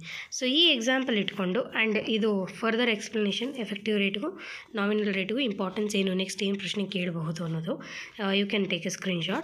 ಈಗ ಪ್ರಶ್ನೆಗೆ ಕರ್ಕೊಂಬರ್ತೀನಿ. ಪ್ರಶ್ನೆಯಲ್ಲಿ ಡಿಸ್ಪ್ಯಾರಿಟಿನ ಹೇಗೆ ಮ್ಯಾನಿಫೆಸ್ಟ್ ಮಾಡಬೇಕು ಅಂದರೆ ಕಂಟಿನ್ಯೂಸ್ ಕಾಂಪೌಂಡಿಂಗ್, ಅದು ಹಾಫ್ ಇಯರ್ಲಿ ಆಗ್ಬೋದು, ಕ್ವಾರ್ಟರ್ಲಿ ಆಗ್ಬೋದು, ಕಂಟಿನ್ಯೂಸ್ ಕಾಂಪೌಂಡಿಂಗ್ ಆಪ್ಷನ್ 4 ಇದಕ್ಕೆ ಆನ್ಸರ್ ಆಗಿರುತ್ತೆ. ಸೊ ಡಿಸ್ಕೌಂಟಿಂಗ್ ಅಲ್ಲ, ಕಾಂಪೌಂಡಿಂಗ್. 37th ಕ್ವೆಶನ್ಗೆ ಹೋಗೋಣ. Which of the following is a diversified risk ಅಂತ. ರಿಸ್ಕ್ ಆ್ಯಂಡ್ ರಿಟರ್ನ್ ಅನಾಲಿಸಿಸ್ ಅನ್ನೋ ಕಾನ್ಸೆಪ್ಟ್ ಒಂದರಲ್ಲಿ ನಮಗೆ 2 ಥರದ ರಿಸ್ಕ್ ಸಿಗುತ್ತೆ. Types of risk, systematic and ಅನ್ಸಿಸ್ಟಮ್ಯಾಟಿಕ್. Systematic ಯಾವತ್ತು ಅನ್ಕಂಟ್ರೋಲಬಲ್ ಆಗಿರುತ್ತೆ, ಅದು ನಮ್ಮ ಕೈಯಲ್ಲಿ ಇರಲ್ಲ, ನಾವು ಕಂಟ್ರೋಲ್ ಮಾಡೋಕ್ಕಾಗಲ್ಲ. ಅದರಲ್ಲಿರೋದು 3: market risk, purchasing power risk, interest rate risk. ನಿಮಗೆ ಕನ್ಫ್ಯೂಷನ್ ಆಗಿ ನೆನಪು ಬರಲಿಲ್ಲ ಅಂದ್ರೂ ಇಲ್ಲಿ ಗುಂಪಿಗೆ ಸೇರಿದ ಪದ ಥರ ನೀವು ಐಡೆಂಟಿಫೈ ಮಾಡ್ಬೋದು. ಇವು ಟಾಪ್ 3 ಆಪ್ಷನ್ಸ್ ಏನಿದ್ದಾವೆ ಅವು 3 ಕೂಡ ಸಿಸ್ಟಮ್ಯಾಟಿಕ್ ಆಗಿರುತ್ತೆ. ಒಂದು ಮಾತ್ರ ಸಪರೇಟ್, ಬಿಸ್ನೆಸ್ ರಿಸ್ಕ್ ಅನ್ನೋದು ಅನ್ಸಿಸ್ಟಮ್ಯಾಟಿಕ್ ರಿಸ್ಕ್, ಅದನ್ನು ನಾನ್ ಸಿಸ್ಟಮ್ಯಾಟಿಕ್ ಅಂತಲೂ ಕೂಡ ಕರಿತೀವಿ. ಇದು controllable factors, we can reduce R eliminate through diversification. So ಇದರಲ್ಲಿ ಮೊದಲನೇದು business and next financial, credit, liquidity, ಈ ರೀತಿ ಡಿಫರೆಂಟ್ ರಿಸ್ಕ್ಗಳು ಇದು ಕಂಟ್ರೋಲ್ ಮಾಡೋವಂಥವು. ಹಾಗಾಗಿ ಇಲ್ಲಿ ಡೈವರ್ಸಿಫೈಡ್ ರಿಸ್ಕ್ ಅಂದರೆ ನಾವು ಡೈವರ್ಸಿಫಿಕೇಷನ್ ಮುಖಾಂತರ ನಮ್ಮ ರಿಸ್ಕ್ ಫ್ಯಾಕ್ಟರ್ನ ಕಂಟ್ರೋಲ್ ಮಾಡ್ಬೋದು. ಇಲ್ಲಿ ಈ ಪ್ರಶ್ನೆಗೆ 37th ಆನ್ಸರು ಆಪ್ಷನ್ 4 ಆಗಿರುತ್ತೆ.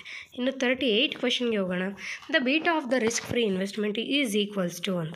ಬೀಟಾ ಅಂದರೆ ಏನು ಅಂತ ಗೊತ್ತಾದರೆ ಈ ಪ್ರಶ್ನೆಗೆ ಈಸಿಯಾಗಿ ಉತ್ತರ ಕೊಡಬಹುದು.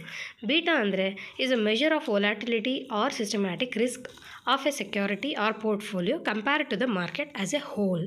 ಈಗ ತಾನೇ ನೋಡಿದೆ ಸಿಸ್ಟಮ್ಯಾಟಿಕ್ ರಿಸ್ಕ್ ಅಂದರೆ ಯಾವುವು, inflation, market and the one more thing is purchasing power risk, interest rate risk, market risk, ಇವು 3 ಆಗಿರುತ್ತೆ. ಸೊ ಆ ಸಿಸ್ಟಮ್ಯಾಟಿಕ್ ರಿಸ್ಕನ್ನು ರೆಪ್ರೆಸೆಂಟ್ ಮಾಡೋದು ಬೀಟಾ. ಆ ರಿಸ್ಕ್ ಅಂತಲೇ ತಲೆಯಲ್ಲಿ ಇಟ್ಕೊಳ್ಳಿ. ಬೀಟಾ ಅಂದರೆ beta of the risk free investment is equals to, ಆ ಸಿಸ್ಟಮ್ಯಾಟಿಕ್ ರಿಸ್ಕ್ ಅನ್ನೋದು ರಿಸ್ಕ್ ಫ್ರೀ ಇನ್ವೆಸ್ಟ್ಮೆಂಟ್, ಹೆಸರೇ ಹೇಳ್ತಾ ಇದೆ ರಿಸ್ಕ್ ಇರಲ್ಲ ಅಂತ, ಅಲ್ಲಿ ಯಾವತ್ತು ಬೀಟಾ 0 ಆಗಿರುತ್ತೆ. ಇದಕ್ಕೆ ಫರ್ದರ್ ಇನ್ಫಾರ್ಮೇಷನ್ ಬೇಕಾದರೆ ನಾನಿಲ್ಲಿ ಸ್ಲೈಡ್ ಮಾಡ್ತೀನಿ, ನೀವು ಸ್ಕ್ರೀನ್ಶಾಟ್ ತೊಗೋಬೋದು. ವೇರಿಯನ್ಸು, ಆಮೇಲೆ ಅನ್ಸಿಸ್ಟಮ್ಯಾಟಿಕ್ ರಿಸ್ಕ್ ಯಾವ ಲೆವೆಲ್ ಇರುತ್ತೆ ಎಲ್ಲವನ್ನು ಕೂಡ ಸ್ಟಡಿ ಮಾಡ್ಬೋದು ಮೆಷರ್ಮೆಂಟ್ ಆಫ್ ರಿಸ್ಕಲ್ಲಿ. ಇನ್ನು 39ನೇ ಪ್ರಶ್ನೆ. If the next year dividend is 2.60, the growth rate of the dividend is 10%, required rate of return of the stock is 18%, then intrinsic value of the stock. ಕನ್ನಡದಲ್ಲಾದರೆ intrinsic ವ್ಯಾಲ್ಯೂನ ಇಂಗಿತ value ಅಂತೀವಿ, ಇಂಗಿತ ಮೌಲ್ಯ. So intrinsic value ಅಂದರೆ ಏನಿಲ್ಲ, present actual value ಏನು ಅಂತ ಕಂಡುಹಿಡಿಯುವಂಥದ್ದು ಅಷ್ಟೇ. So ಇದು ನಮಗೆ syllabus wise topics ಓದಿದರೆ ಆವಾಗ ಫಾರ್ಮುಲಾಸ್ನೆಲ್ಲ ಬರ್ಕೊಂಡಿರ್ತೀವಿ, ಚೆನ್ನಾಗಿ ಗೊತ್ತಾಗಿರುತ್ತೆ. Present value of the stock ಕಂಡುಹಿಡಿಯಲಿಕ್ಕೆ ಒಂದು ಫಾರ್ಮುಲಾ ಇದೆ, D/R - G ಅಂತ. ಸೊ ಎಕ್ಸ್ಪೆಕ್ಟೆಡ್ ಅದನ್ನು ಇನ್ನೂ ಒಂದು ರೀತಿ ಕೂಡ ನಾನು ಬರೆಯುವುದು, ಈ EDPS divided by CCE minus DGR. ನೀಟಾಗಿ ನೆನಪಿರುತ್ತೆ. ಎಕ್ಸ್ಪೆಕ್ಟೆಡ್ ಡಿವಿಡೆಂಡ್ ಪರ್ ಶೇರ್ ಎಷ್ಟು ಮುಂದಿನ ವರ್ಷದ್ದು, ಅಂದರೆ ಎಕ್ಸ್ಪೆಕ್ಟೆಡ್ ಡಿವಿಡೆಂಡ್ ಅಂದರೆ ಈ ವರ್ಷದ ಮುಂದಿನ ಒಂದು ವರ್ಷಕ್ಕೆ ಏನು ಸಿಗ್ಬೋದು ಅದನ್ನು ನಾವು ಲೆಕ್ಕಾಚಾರ ತಲೆಲಿಟ್ಕೋಬೇಕು. 2.60 ಡಿವೈಡೆಡ್ ಬೈ ಕಾಸ್ಟ್ ಬಂದು 18%, ಗ್ರೋತ್ ರೇಟು 10%. ಈ ಕಾಸ್ಟಲ್ಲಿ ಗ್ರೋತ್ ರೇಟ್ ಹೋದರೆ ಉಳಿಯೋದು 8%.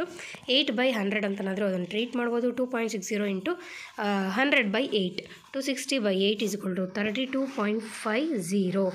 ಆಪ್ಷನ್ 3 ಇದಕ್ಕೆ ರೈಟ್ ಆನ್ಸರ್ ಆಗಿರುತ್ತೆ. 39th ಕ್ವಶನ್ ಏನು ಕೇಳ್ತಾ ಇದ್ದಾರೆ ಅಂದರೆ present value of the stock ಕಂಡುಹಿಡಿಯಿರಿ ಅಂತ ಹೇಳ್ತಾ ಇದ್ದಾರೆ. Take a screenshot of this formula and do solution on your own. And next ಪ್ರಶ್ನೆ, equity capitalisation rate is independent of capital structure decision. This is a main future of. So ಇದು capital structure decisions ಅಂತ ಕರಿತೀವಿ, ಆಮೇಲೆ approaches ಅಂತ ಕರಿತೀವಿ. ಈ approaches ಮೇಲೆ ಒಂದು ಪ್ರಶ್ನೆ ಇದ್ದೇ ಇರುತ್ತೆ ಯಾವಾಗಲೂ. ಕೆಲವು ಸಲ 4 ಐಟಮನ್ನು ಸೇರಿಸಿ ಒಂದು ಮ್ಯಾಚ್ ದ ಫಾಲೋಯಿಂಗ್ ಕೇಳಿರೋ ಉದಾಹರಣೆಗಳು ಇದ್ದಾವೆ. ಇದಕ್ಕೆ ಥಿಯರಿನ ನೀವು ತಲೆಯಲ್ಲಿ ಒಂದು ಇಟ್ಕೋಬೇಕು.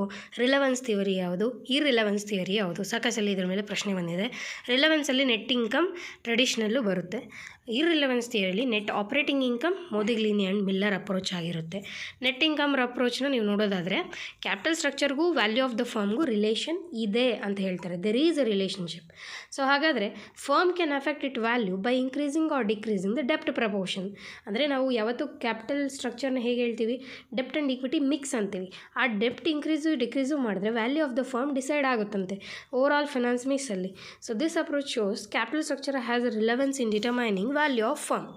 ಬಟ್ ಇಲ್ಲೊಂದಷ್ಟು ಅಸಂಪ್ಷನ್ಸ್ ಹೇಳುತ್ತೆ. ಏನು, total capital requirement of the firm is given and remains constant. ಪರ್ಪೆಕ್ಚುವಲ್ ಡೆಪ್ಟ್ and equity capital ಇವೆರಡೇ ಅದರಲ್ಲಿ ಸೇರ್ಕೊಂಡಿರುತ್ತೆ. Cost of ಡೆಪ್ಟ್, cost of equity, both cost R constant irrespective of the amount of ಡೆಪ್ಟ್ capital used. ಈ constant ಅನ್ನೋ ಪದ ಇಟ್ಕೊಂಡೆ ನೀವು ಇದಕ್ಕೆ ಉತ್ತರವನ್ನು ಕಂಡುಹಿಡಿಯಬಹುದು. ಇಲ್ಲಿ equity capitalisation rate is independent nothing but A constant. So ಹಾಗಾಗಿ ಇಲ್ಲಿ ನಮಗೆ ಮೊದಲನೇ ಆಪ್ಷನ್ ನೆಟ್ ಇನ್ಕಮ್ ಅಪ್ರೋಚ್ ಇದಕ್ಕೆ ಉತ್ತರ ಆಗಿರುತ್ತೆ. ಅದೇ ಥರ ಇನ್ನೂ ಯಾವ ರೀತಿ ಪ್ರಶ್ನೆ ಕೇಳ್ಬೋದು ಅಂದರೆ, in case of net income approach the cost of equity is constant, increasing decreasing, constant ಕೊಡಿ. ಈಕ್ವಿಟಿ ಕ್ಯಾಪಿಟಲೈಸೇಷನ್ ರೇಟ್ ಅಂದರೂ ಕೂಡ ಕಾನ್ಸ್ಟೆಂಟ್ ಅಥವಾ independent. And next net income caste of equity ಅಂದರೂ ಕೂಡ ಕಾನ್ಸ್ಟೆಂಟ್ ಆಗಿರುತ್ತೆ. ಮುಂದೆಂದು according to Walter model A firm should have 100% dividend payout ratio. ಇವು ಕೂಡ working capital decisions ಮತ್ತು dividend payout ratios, dividend payout models ಇವು ನಿಮಗೆ ತಿಳ್ಕೊಬೇಕಾಗಿರುತ್ತೆ. As A exam point of view ಈ concepts ಮೇಲೂ ಪ್ರಶ್ನೆಗಳು ಬರುತ್ತೆ. ಈ ಪ್ರಶ್ನೆಗೆ ಉತ್ತರ ಕಂಡುಹಿಡಿಯೋಕ್ಕೆ ಮುಂಚೆ ಈ ಮಾಡೆಲ್ಸ್ ಬಗ್ಗೆ ತಿಳ್ಕೊಳ್ಳೋಣ. ಡಿವಿಡೆಂಡ್ ಪಾಲಿಸಿಯಲ್ಲೂ ಕೂಡ ರಿಲೆವೆನ್ಸ್ ಆಫ್ ಮಾಡೆಲ್ ಅಂತ ಕರಿತೀವಿ. ಇರ್ರಿಲೆವೆನ್ಸ್ ಮಾಡೆಲ್ ಬಂದಾಗ ಸೊಲೊಮನ್ ಮತ್ತು ಮೊದಲಿನ ಮಿಲ್ಲರ್ ಅಪ್ರೋಚ್ ಬರುತ್ತೆ. ರಿಲೆವೆನ್ಸ್ ಬಂದಾಗ ವಾಲ್ಟರ್ ಮಾಡೆಲ್ ಮತ್ತು ಗಾರ್ಡನ್ ಮಾಡೆಲ್ ಬರುತ್ತೆ. ಈಗ ವಾಲ್ಟರ್ ಮಾಡೆಲ್ ಮೇಲೆ ಕ್ವಶನ್ ಕೇಳಿರೋದು, ನಿಮಗೆ ಆ ಒಂದು ಆಪ್ಷನ್ಸ್ ನೋಡಿದ ತಕ್ಷಣವೇ ಅರ್ಥ ಆಗ್ಬಿಡೋದು ಇದು ವಾಲ್ಟರ್ ಮಾಡೆಲ್ ಅಂತ. ಸೊ ವಾಲ್ಟರ್ ಮಾಡೆಲ್ ಏನು ಹೇಳುತ್ತೆ, relationship between dividend policy and common stock prices ಹೇಳುತ್ತೆ. ಡಿವಿಡೆಂಡ್ ಪಾಲಿಸಿ ಮತ್ತು common stock price. According to Walter, firm is based on the relationship between IRR earned by it and the cost of capital or the required rate of return. R ಮತ್ತು KE ಇವೆರಡರ ನಡುವೆ relation ಇದೆ. ಆ relation ಮೇಲೆ depend ಆಗುತ್ತೆ common stock prices ಅಂತ. Investment decisions and dividend decisions are inter related. Example, ಈಗ ಅವನು 3 ಕ್ಯಾಟಗರಿ ಹೇಳ್ತಾನೆ. ಏನು, return on income exceed cost of capital. ಅಂದರೆ ನಮಗೆ ಬರ್ತಾ ಇರೋ ಆದಾಯ ನಾವು ಮಾಡೋದು ಖರ್ಚಿಗಿಂತ ಜಾಸ್ತಿ ಇತ್ತು ಅಂತ ಇಟ್ಕೊಳ್ಳಿ, ಅದನ್ನು ಗ್ರೋತ್ ಫರ್ಮ್ ಅಂತ ಕರಿಬೇಕು. ಆ ಥರ ನೆನ್ಪಿಟ್ಕೊಳ್ಳಿ.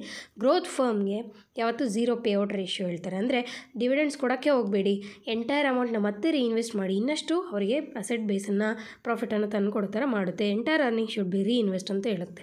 Next R is lesser than. ಇಲ್ಲಿ ಸಿಂಬಲ್ ಲೆಸ್ಸರ್ ದ್ಯಾನ್ ಇರುತ್ತೆ ಕಾಸ್ಟ್ ಆಫ್ ಇಕ್ವಿಟಿಗೆ. ಅದು ನಾವು ಅರ್ನ್ ಮಾಡ್ತಾ ಇರೋದು ಖರ್ಚು ಮಾಡೋದಕ್ಕಿಂತ ತುಂಬ ಕಡಿಮೆ ಇದೆ ಅಂದರೆ ಡಿಕ್ಲೈನಿಂಗ್ ಫರ್ಮ್, ಇದೇನು ಫರ್ಮ್ ಬಿದ್ದೋಗ್ತಾ ಇದೆ ಅಂತ. ಅವಾಗ ಏನು ಮಾಡಬೇಕು, entire profits 100% payout ratio. Dividends ಕೊಡಬೇಡಿ ಅಂತ ಫಸ್ಟ್ ಗ್ರೋತ್ ಫರ್ಮ್ಗೆ ಹೇಳ್ತಾನೆ. ಡಿಕ್ಲೈನಿಂಗ್ ಫರ್ಮ್ಗೆ ಕಂಪ್ಲೀಟ್ ಡಿವಿಡೆಂಡ್ ಕೊಟ್ಬಿಡಿ, ಉಳಿಸ್ಕೊಂಡು ರೀಇನ್ವೆಸ್ಟ್ ಮಾಡಿ ಪ್ರಯೋಜನ ಇಲ್ಲ ಅಂತ ಅರ್ಥ. ಇನ್ನು next R is equals to KE, IRR equals to cost of capital ಅಂತ. ಇದನ್ನು ನಾವು ನಾರ್ಮಲ್ ಫರ್ಮ್ಸ್ ಅಂತೀವಿ. Share holders will be indifferent weather firm pay R return dividend. ಎರಡರಲ್ಲಿ ಯಾವ್ದು ಬೇಕಾದರೂ ಮಾಡ್ಬೋದು, ಇಂಡಿಫರೆಂಟ್ ಆಗಿರ್ತಾರೆ. ಹಾಗಾಗಿ ವಾಲ್ಟರ್ ಮಾಡೆಲಲ್ಲಿ ಏನು ಹೇಳ್ತಾ ಇದ್ದಾರೆ, 100% ಡಿವಿಡೆಂಡ್ ಪೇಔಟ್ ರೇಷಿಯೋ ಎಲ್ಲ ಕೊಟ್ಬಿಡಿ ಅಂತ ಹೇಳ್ತಾ ಇದ್ದಾರೆ. ಹಾಗಾದರೆ ರೇಟ್ ಗ್ರೋತ್ ಏನಿದೆಯಲ್ಲ ಅದು ಕಡಿಮೆ ಇರಬೇಕು. ಇದು ಡಿಕ್ಲೈನಿಂಗ್ ಫಾರ್ಮ್ ಆಗಿರುತ್ತೆ. ಸೆಕೆಂಡ್ ಸ್ಟೆಪ್ ನೋಡಿದ್ರಲ್ಲ ಅದು. ಸೊ 41ಗೆ ಆನ್ಸರು ಆಪ್ಷನ್ 3 ಆಗಿರುತ್ತೆ. ಇದು ಒಂದು ಪ್ರಾಕ್ಟಿಕಲ್ ಕ್ವೆಶನ್ಸ್ ಕೂಡ ಕೇಳಿದ್ದಾರೆ ಇದ್ರ ಮೇಲೆ, ಹಾಗಾಗಿ ಈ ಫಾರ್ಮುಲಾ ನಾನು ಇನ್ ಡೀಟೇಲ್ ಬರೆದಿದ್ದೀನಿ. ಈ ಕ್ವೆಶನ್ ಪೇಪರಲ್ಲ, ನೆಕ್ಸ್ಟ್ ಬೇರೆ ಯಾವುದೋ ಪ್ರಶ್ನೆ ಪತ್ರಿಕೆಯಲ್ಲಿ ನನಗೆ ನೆನಪಿಲ್ಲ, ಅದರಲ್ಲಿ ಕೇಳಿದ್ದಾರೆ. ಈ ಫಾರ್ಮುಲಾ ಯೂಸ್ ಆಗುತ್ತೆ, take a screenshot. And next ಇಂಪಾರ್ಟೆಂಟಾಗಿ ಕೇಳಿದ್ದು, suggested the dividend payment does affect the market price of the share ಅಂತ Walter ಮಾಡೆಲಲ್ಲಿ. And return earning is only source of financing, ಅದೊಂದು ಅಸಂಪ್ಷನ್ ನೆನಪಿರಲಿ. ಮತ್ತು constant EPS earning per share and dividend per share and IRR, ಇವು ಇದರ assumptions ಆಗಿರುತ್ತೆ Walter ಮಾಡೆಲ್ದು. ಮುಂದಿಂದು, if the EPS earning per share ಗೊತ್ತಾಯಿದೆ ನಿಮಗೆ is ₹15, retention ratio is 25%, return on investment is 8%, cost of equity capital is 18%, price of the share as per the gardens dividend model. ಹೇಳಿದ್ನಲ್ಲ, dividend ಮಾಡೆಲಲ್ಲಿ relevant irrelevant ಇರುತ್ತೆ, ಅದರಲ್ಲಿ Walter garden ಒಂದು combination. So gardens model ಬಗ್ಗೆ ನೀವು study ಮಾಡಿದಾಗ ಇದು ತಿಳ್ಕೊಂಡಿರ್ತೀರ, formula ಕೂಡ ನಿಮಗೆ ಗೊತ್ತಿರುತ್ತೆ. ಗಾರ್ಡನ್ ಮಾಡೆಲ್ನ ಇನ್ನೊಂದು ಹೆಸರಲ್ಲಿ ಬರ್ಡ್ ಇನ್ ಹ್ಯಾಂಡ್ ಥಿಯರಿ ಅಂತ ಕೂಡ ಕರಿತೀವಿ. So current dividends are important in determining the value of the firm. Assumptions, ಇನ್ನೊಂದಷ್ಟು ಅಸಂಪ್ಷನ್ಸ್ ಇದೆ, ಈ ಪ್ರಶ್ನೆಗೆ ಅವಶ್ಯಕತೆ ಇಲ್ಲ, ಬಟ್ ಬೇರೆ ಟೈಮಲ್ಲಿ ಯೂಸ್ ಆಗುತ್ತೆ. ಇಲ್ಲಿ ಪ್ರೆಸೆಂಟ್ ಮಾರ್ಕೆಟ್ ಪ್ರೈಸ್ ಪರ್ ಶೇರ್ನ ತಿಳ್ಕೊಬೋದು ನಾವು, EPS into 1/B divided by K minus G ಅಂತ. ಇಲ್ಲೆಲ್ಲ ಎಕ್ಸ್ಪಾನ್ಷನನ್ನು ಬರೆದೀನಿ. ಈ ಫಾರ್ಮುಲಾನ ಬಳಸಿ ಹೇಗೆ ಸೊಲ್ಯೂಷನನ್ನು ಮಾಡೋದು ಅಂತ ನೋಡೋಣ.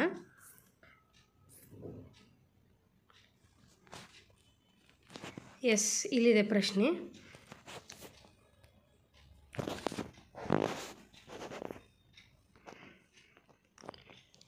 ಈಗ P is equals to E1 minus B K minus BR. ಅದನ್ನೇ ಇನ್ನು ಸ್ವಲ್ಪ ಡಿಫ್ರೆಂಟಾಗಿ ಬರೆದಿದ್ದೀನಿ, but everything will be same. Let us see. 15, 1 minus 0.25, 0.18 minus 0.08 multiple into 25%, 0.02 ಸಿಗುತ್ತೆ ನಮಗೆ.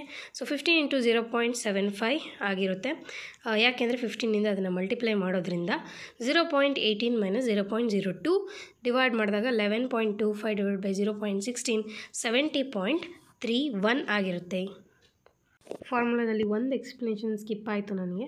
EPS ಇಂಟು 1 ಮೈನಸ್ B ಅಂದರೆ ರಿಟೆನ್ಷನ್ ರೇಷಿಯೋ ಅಂತ, ಡಿವೈಡೆಡ್ ಬೈ K ಅಂದರೆ cost of equity minus BR ಅಂತ ತೊಗೋತೀವಿ. G ಜಾಗದಲ್ಲಿ ನಾನಲ್ಲಿ ತೋರಿಸಿದ ಫಾರ್ಮುಲಾ, G ಜಾಗದಲ್ಲಿ BR. Nothing but growth rate ಹೇಗೆ ಸಿಗುತ್ತೆ ಅಂದರೆ, ರಿಟರ್ನ್ ಆಫ್ ಇನ್ವೆಸ್ಟ್ಮೆಂಟ್ ಮೇಲೆ ಒಂದು ರಿಟೆನ್ಷನ್ ರೇಷಿಯೋನ ಮಲ್ಟಿಪ್ಲೈ ಮಾಡಿದ್ರೆ ನಮಗೆ ಗ್ರೋತ್ ರೇಟ್ ಸಿಗುತ್ತೆ. Then only we will get the present value of the stock.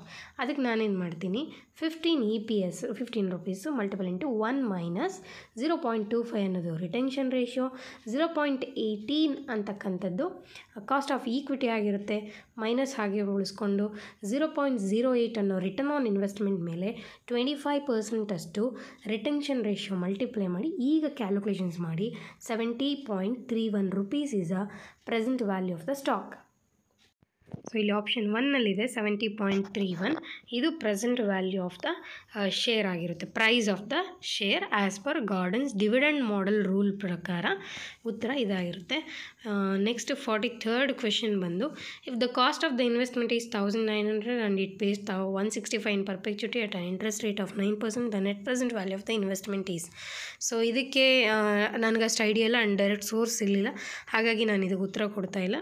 You can search the answer and comment me. Official key answer ಪ್ರಕಾರ ಇದಕ್ಕೆ ಆಪ್ಷನ್ 3 ರೈಟ್ ಆನ್ಸರ್ ಆಗಿರುತ್ತೆ, -67. ಯಾರಾದರೂ answer ಕಂಡಿಡಿದವರು ಕಮೆಂಟಲ್ಲಿ ತಿಳಿಸ್ಕೊಡ್ಬೋದು. And 44th question, the present value of the cash inflows from A project is 4.5 crore and initial ಔಟ್ಲೇ ಅಂತಂದರೆ ಖರ್ಚು ಏನಾಗಿರುತ್ತೆ, ಅದು 3.75 investment ಹಾಕಿರೋದು. Then net benefit cost ratio ತಿಳಿಸ್ಕೊಡಿ ಅಂತ ಹೇಳ್ತಾರೆ. ಎಷ್ಟು ಬೆನಿಫಿಟ್ ಬಂತು ಕಾಸ್ಟ್ಗೆ ಕಂಪೇರ್ ಮಾಡಿದಾಗ ಅಂತ ಅರ್ಥ ಇದು, net benefit cost ratio. So ಎಷ್ಟು ಬಂತು, ರೇಷಿಯೋ ಎಷ್ಟಿದೆ ಅಂತಂದರೆ ಈ ಪ್ರಶ್ನೆಗೆ ಉತ್ತರ CI minus cash inflow minus cost, ಅಂದರೆ ಇನಿಷಿಯಲ್ ಔಟ್ಲೇ ಅಂತ ಏನು ಕೊಟ್ಟಿದ್ರೆ ಅದು, ಡಿವೈಡೆಡ್ ಬೈ ಅಗೈನ್ ಕಾಸ್ಟ್ ಅಂತ ನಾನು ಕನ್ಸಿಡರ್ ಮಾಡ್ತೀನಿ. ಅಂದರೆ 4.50 ಅಷ್ಟು ನಮ್ಗೆ ಇನ್ಫ್ಲೋ ಬಂದಿದ್ರೆ ಮೈನಸ್ 3.75 ನಾವು ಹಾಕಿದ್ದು ಇನ್ವೆಸ್ಟ್ಮೆಂಟು 0.75 ಅಷ್ಟು ಆ್ಯಕ್ಚುಯಲ್ ಬಂದಿರೋದು. ಹಾಗಾದರೆ 3.75ಗೆ 0.75 ಅಷ್ಟು ನಮಗೆ ಬಂದಿದೆ ಅಂದರೆ 0.2 ಅಷ್ಟು ಇಲ್ಲಿ ನೆಟ್ ಬೆನಿಫಿಟ್ ಆಗಿರುತ್ತೆ. Net benefit cost ratio option 2 is a right answer for 44th question. Next 45th, under trading ಮತ್ತು ಓವರ್ ಟ್ರೇಡಿಂಗ್ ಇವೆರಡು ಒಂದು ಅಪೋಸಿಟ್ ವರ್ಡ್ಸ್, ಇದು ಮೀನಿಂಗ್ಸ್ ಇರುತ್ತೆ. So under trading means low turn over of the working capital. So under trading is a reverse of the over trading. It means keeping the funds idle and not using them proper. ಸರಿಯಾಗಿ use ಮಾಡ್ಕೋತಾ ಇರಲ್ಲ. Low turn over of working capital, ಅದಕ್ಕೆ ability ಇದ್ದರೂ ಕೂಡ ನಾವು ಸರಿಯಾಗಿ use ಮಾಡದೇ ಇದ್ದಾಗ under employment of the assets of the business leading to fall of the sales and results in financial crisis. ಅಸೆಟ್ಸ್ನ ಸರಿಯಾಗಿ ಯೂಸ್ ಮಾಡ್ಕೊಳಲ್ಲ, ಸೇಲ್ಸ್ ಕೂಡ ಕಡಿಮೆ ಆಗುತ್ತೆ. ಇಲ್ಲಿ ನೋಡಿ, sales R less compare to assets employed. ಇದು ಥರ್ಡ್ ಆಪ್ಷನ್ ಅಂಡರ್ ಟ್ರೇಡಿಂಗಿಗೆ ಆನ್ಸರ್ ಆಗಿರುತ್ತೆ. At the same time example ಕೂಡ add ಮಾಡಿರ್ತೀನಿ. Company ಸಿಕ್ಕಿಂಗ್ more sales offers easy credit to it's customers on A long payment terms. ಇದು over ಟ್ರೇಡಿಂಗಿಗೆ ಆಗಿರುತ್ತೆ. Sales ಚೆನ್ನಾಗಿ ಆಗ್ತಾ ಇರ್ಬೋದು, ಆದರೆ ಲಾಂಗ್ ಟೈಮ್ ಹಿಡಿಸುತ್ತೆ ನಮ್ಮ ಕಸ್ಟಮರ್ಸಿಂದ ನಾವು ಅಮೌಂಟ್ ತೊಗೊಳ್ಲಿಕ್ಕೆ. ಅದು ಕೂಡ ನಮಗೆ ಲಾಸ್ ಅಲ್ವಾ. ಹಾಗಾಗಿ ಅದು ಕೂಡ ಬ್ಯಾಲೆನ್ಸ್ಡ್ ಟ್ರೇಡ್ ಆಗಲ್ಲ, ಓವರ್ ಟ್ರೇಡೇ ಆಗುತ್ತೆ. Over trading, under trading. The ವೇಗಲ್ committee recommended for setting up of. ಯಾವುದಕ್ಕೆ ರೆಕಮೆಂಡ್ ಮಾಡ್ತು ಈ 4ರಲ್ಲಿ ಅಂತ ಕೇಳ್ತಾ ಇದ್ದಾರೆ.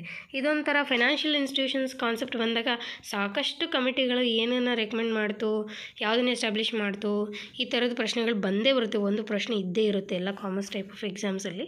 ಸೊ ಅದರಲ್ಲಿ ನೋಡಿಕೊಂಡಾಗ ಈ ಪ್ರಶ್ನೆಗೆ ವೇಗಲ್ ಕಮಿಟಿ ಅವ್ರು ಏನು ಮಾಡ್ತಾರೆ ಅಂದರೆ discount and finance house of ಇಂಡಿಯಾನ establish ಮಾಡಲಿಕ್ಕೆ ರೆಕಮೆಂಡ್ ಮಾಡ್ತಾರೆ. ಇದು 1988ರಲ್ಲಿ ಎಸ್ಟಾಬ್ಲಿಷ್ ಆಗುತ್ತೆ. ಆಬ್ಜೆಕ್ಟಿವ್ ಬಂದು active secondary market, developing and active secondary market through money market institution ಆಗಿ ವರ್ಕ್ ಮಾಡ್ತಾ, ಮನಿ ಮಾರ್ಕೆಟ್ ಇನ್ಸ್ಟ್ರೂಮೆಂಟ್ಸ್ನ ಯೂಸ್ ಮಾಡ್ತಾ.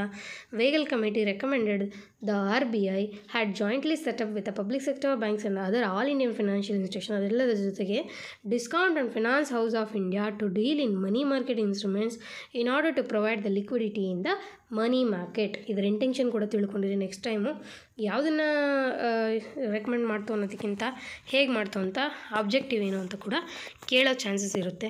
ಈ ರೀತಿ different committees and there recommendations ಮೇಲೆ ಎಕ್ಸಾಮ್ಸಲ್ಲಿ ಕೇಳಿರೋವೆಲ್ಲ ನಾನು ಒಂದು ಕಡೆ ಬರೆದಿಟ್ಟಾಗ ಒಂದಷ್ಟು ಲಿಸ್ಟ್ ಆಗುತ್ತೆ, ನೀವು ನೋಡಬಹುದು.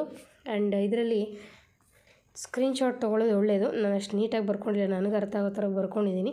ನಿಧಾನಕ್ಕೆ ನೋಡ್ಕೊಳ್ಳಿ. ಇದಿಷ್ಟು ಎಕ್ಸಾಮ್ಸಲ್ಲಿ ಕೇಳಿರೋ ಮಾತ್ರ ನಾನು ಒಂದು ಕಡೆ ಬರೆದಿರೋ ಅಂಥವು. Next 47th, in terms of credit or 2/15 net 45, then cost of the trade credit is. Trade credit ಅಂದರೆ ಏನಪ್ಪ ಅಂದರೆ ನಮ್ಮ ಒಂದು ಗೂಡ್ಸ್ ಆ್ಯಂಡ್ ಸರ್ವೀಸಸನ್ನು ಕ್ರೆಡಿಟ್ ಬೇಸಿಸ್ ಮೇಲೆ ತೊಗೊಂಡೋಗಿರ್ತಾರೆ. ಅಂದರೆ ಇನ್ನೂ ದುಡ್ಡು ಕೊಟ್ಟಿರಲ್ಲ, ಯಾವಾಗ ಬೇಕಾದರೂ ಅವ್ರಿಗೆ ಕೊಡ್ಬೋದು. ನಾವು ಅವ್ರಿಗೆ ಒಂದಷ್ಟು ಟೈಮ್ ಪೀರಿಯಡನ್ನು ಕೊಟ್ಟಿರ್ತೀವಿ. ಇದನ್ನು ಟರ್ಮ್ಸ್ ಆಫ್ ಕ್ರೆಡಿಟ್ ಅಂತೀವಿ. Terms of credit for the trade credit. ಇದರ ಅರ್ಥ ಇದೆ. 2/15 ಅಂದರೆ ಏನು, ನೆಟ್ 45 ಅಂದರೆ ಏನು ಅಂತಂದರೆ ಅದರ ಅರ್ಥ ಇದೆ. So cost of cash credit extended by the one firm to another firm is called trade credit ಅಂತೀವಿ. ಈ ಫಾರ್ಮುಲಾನ ಬಳಸ್ಬೋದು. ಇನ್ನೂ ಸಿಂಪಲ್ ಅಂದರೆ ಈ ಫಾರ್ಮುಲಾನ ಬಳಸ್ಬೋದು. ಒಂದು ಟ್ರೇಡ್ ಕ್ರೆಡಿಟ್ ಕಾಸ್ಟನ್ನು ಕಂಡುಹಿಡಿಯಬೇಕು ಅಂತಂದರೆ ಇಲ್ಲಿ ಇಂಪಾರ್ಟೆಂಟಾಗಿ ಏನಪ್ಪ ಅಂತಂದರೆ ಈ ಒಂದು 2 ಅಂತ ಇಂಡಿಕೇಟ್ ಮಾಡ್ತಲ್ಲ, ಅದು ಡಿಸ್ಕೌಂಟಿಂಗ್ ರೇಟು. 15 ಡೇಸಲ್ಲಿ ಟೈಮ್ ಇರುತ್ತೆ, ಓವರಾಲ್ 45 ಡೇಸ್ ಟೈಮ್ ಇರುತ್ತೆ. ಆ ರೀತಿ ಅರ್ಥ ಮಾಡ್ಕೋಬೇಕು. Discount percentage divided by 1 minus discount percentage multiple into 365 days taken minus discounted period, ಎಷ್ಟು ದಿನಕ್ಕೆ ಬಿಟ್ಟಿರ್ತೀವಿ ಅಂತ. ಇದು ಬೇರೆ ಯಾವುದೋ ಎಕ್ಸಾಂಪಲು. ಈ ಪ್ರಶ್ನೆಗೆ ಹೇಗೆ ನಾವು ಸಾಲ್ವ್ ಮಾಡೋದು ಅಂತಂದರೆ ನಮಗೆ ಕೊಟ್ಟಿರೋದು 2/15 ನೆಟ್ 45 ಅಂತಲ್ವಾ. ಡಿಸ್ಕೌಂಟ್ ಪರ್ಸೆಂಟೇಜ್ ಅಂದರೆ 2% ಡಿವೈಡೆಡ್ ಬೈ 100 ಮೈನಸ್ 2 ಅಂದರೆ 98%. 2%ನ 98%ಇಂದ ನೀವು ಡಿವೈಡ್ ಮಾಡಿದ್ರೆ 2.0408 ಬರುತ್ತೆ. ಮಲ್ಟಿಪಲ್ ಇಂಟು 360/45 ಮೈನಸ್ 15 ಅಂದರೆ ನೆಟ್ 45 ಟೋಟಲ್ಲು ಡಿಸ್ಕೌಂಟೆಡ್ ಪೀರಿಯಡು. ಆದರೆ ಅವ್ರು ಡೇಸ್ ತೊಗೊಂಡಿರೋದು 15. ಸೊ 45 15 ಕಳೆದು ಅದನ್ನು 360ಗೆ ಡಿವೈಡ್ ಮಾಡಿದ್ರೆ 12 ಸಮಥಿಂಗ್ ಬರುತ್ತೆ. 2.0408 ಮಲ್ಟಿಪಲ್ ಇಂಟು 12 ಅಂದರೆ 24.48 ಆರ್ 24.5% ಆಗಿರುತ್ತೆ. ಹಾಗಾಗಿ ಇಲ್ಲಿ 47th ಕ್ವೆಶನ್ ಬಂದು 24.5 ಆಪ್ಷನ್ 4 ಆಗಿರುತ್ತೆ. Next, the spontaneous source of the financing the working capital. Sources of finance working capital ಇನ್ನು ಫಿನಾನ್ಸ್ ಚಾಪ್ಟರ್ ನೀವು ಮೊದಲನೇದಾಗಿ ಓದ್ತೀರಾ. Trade credit, letter of credit, cash credit, over draft.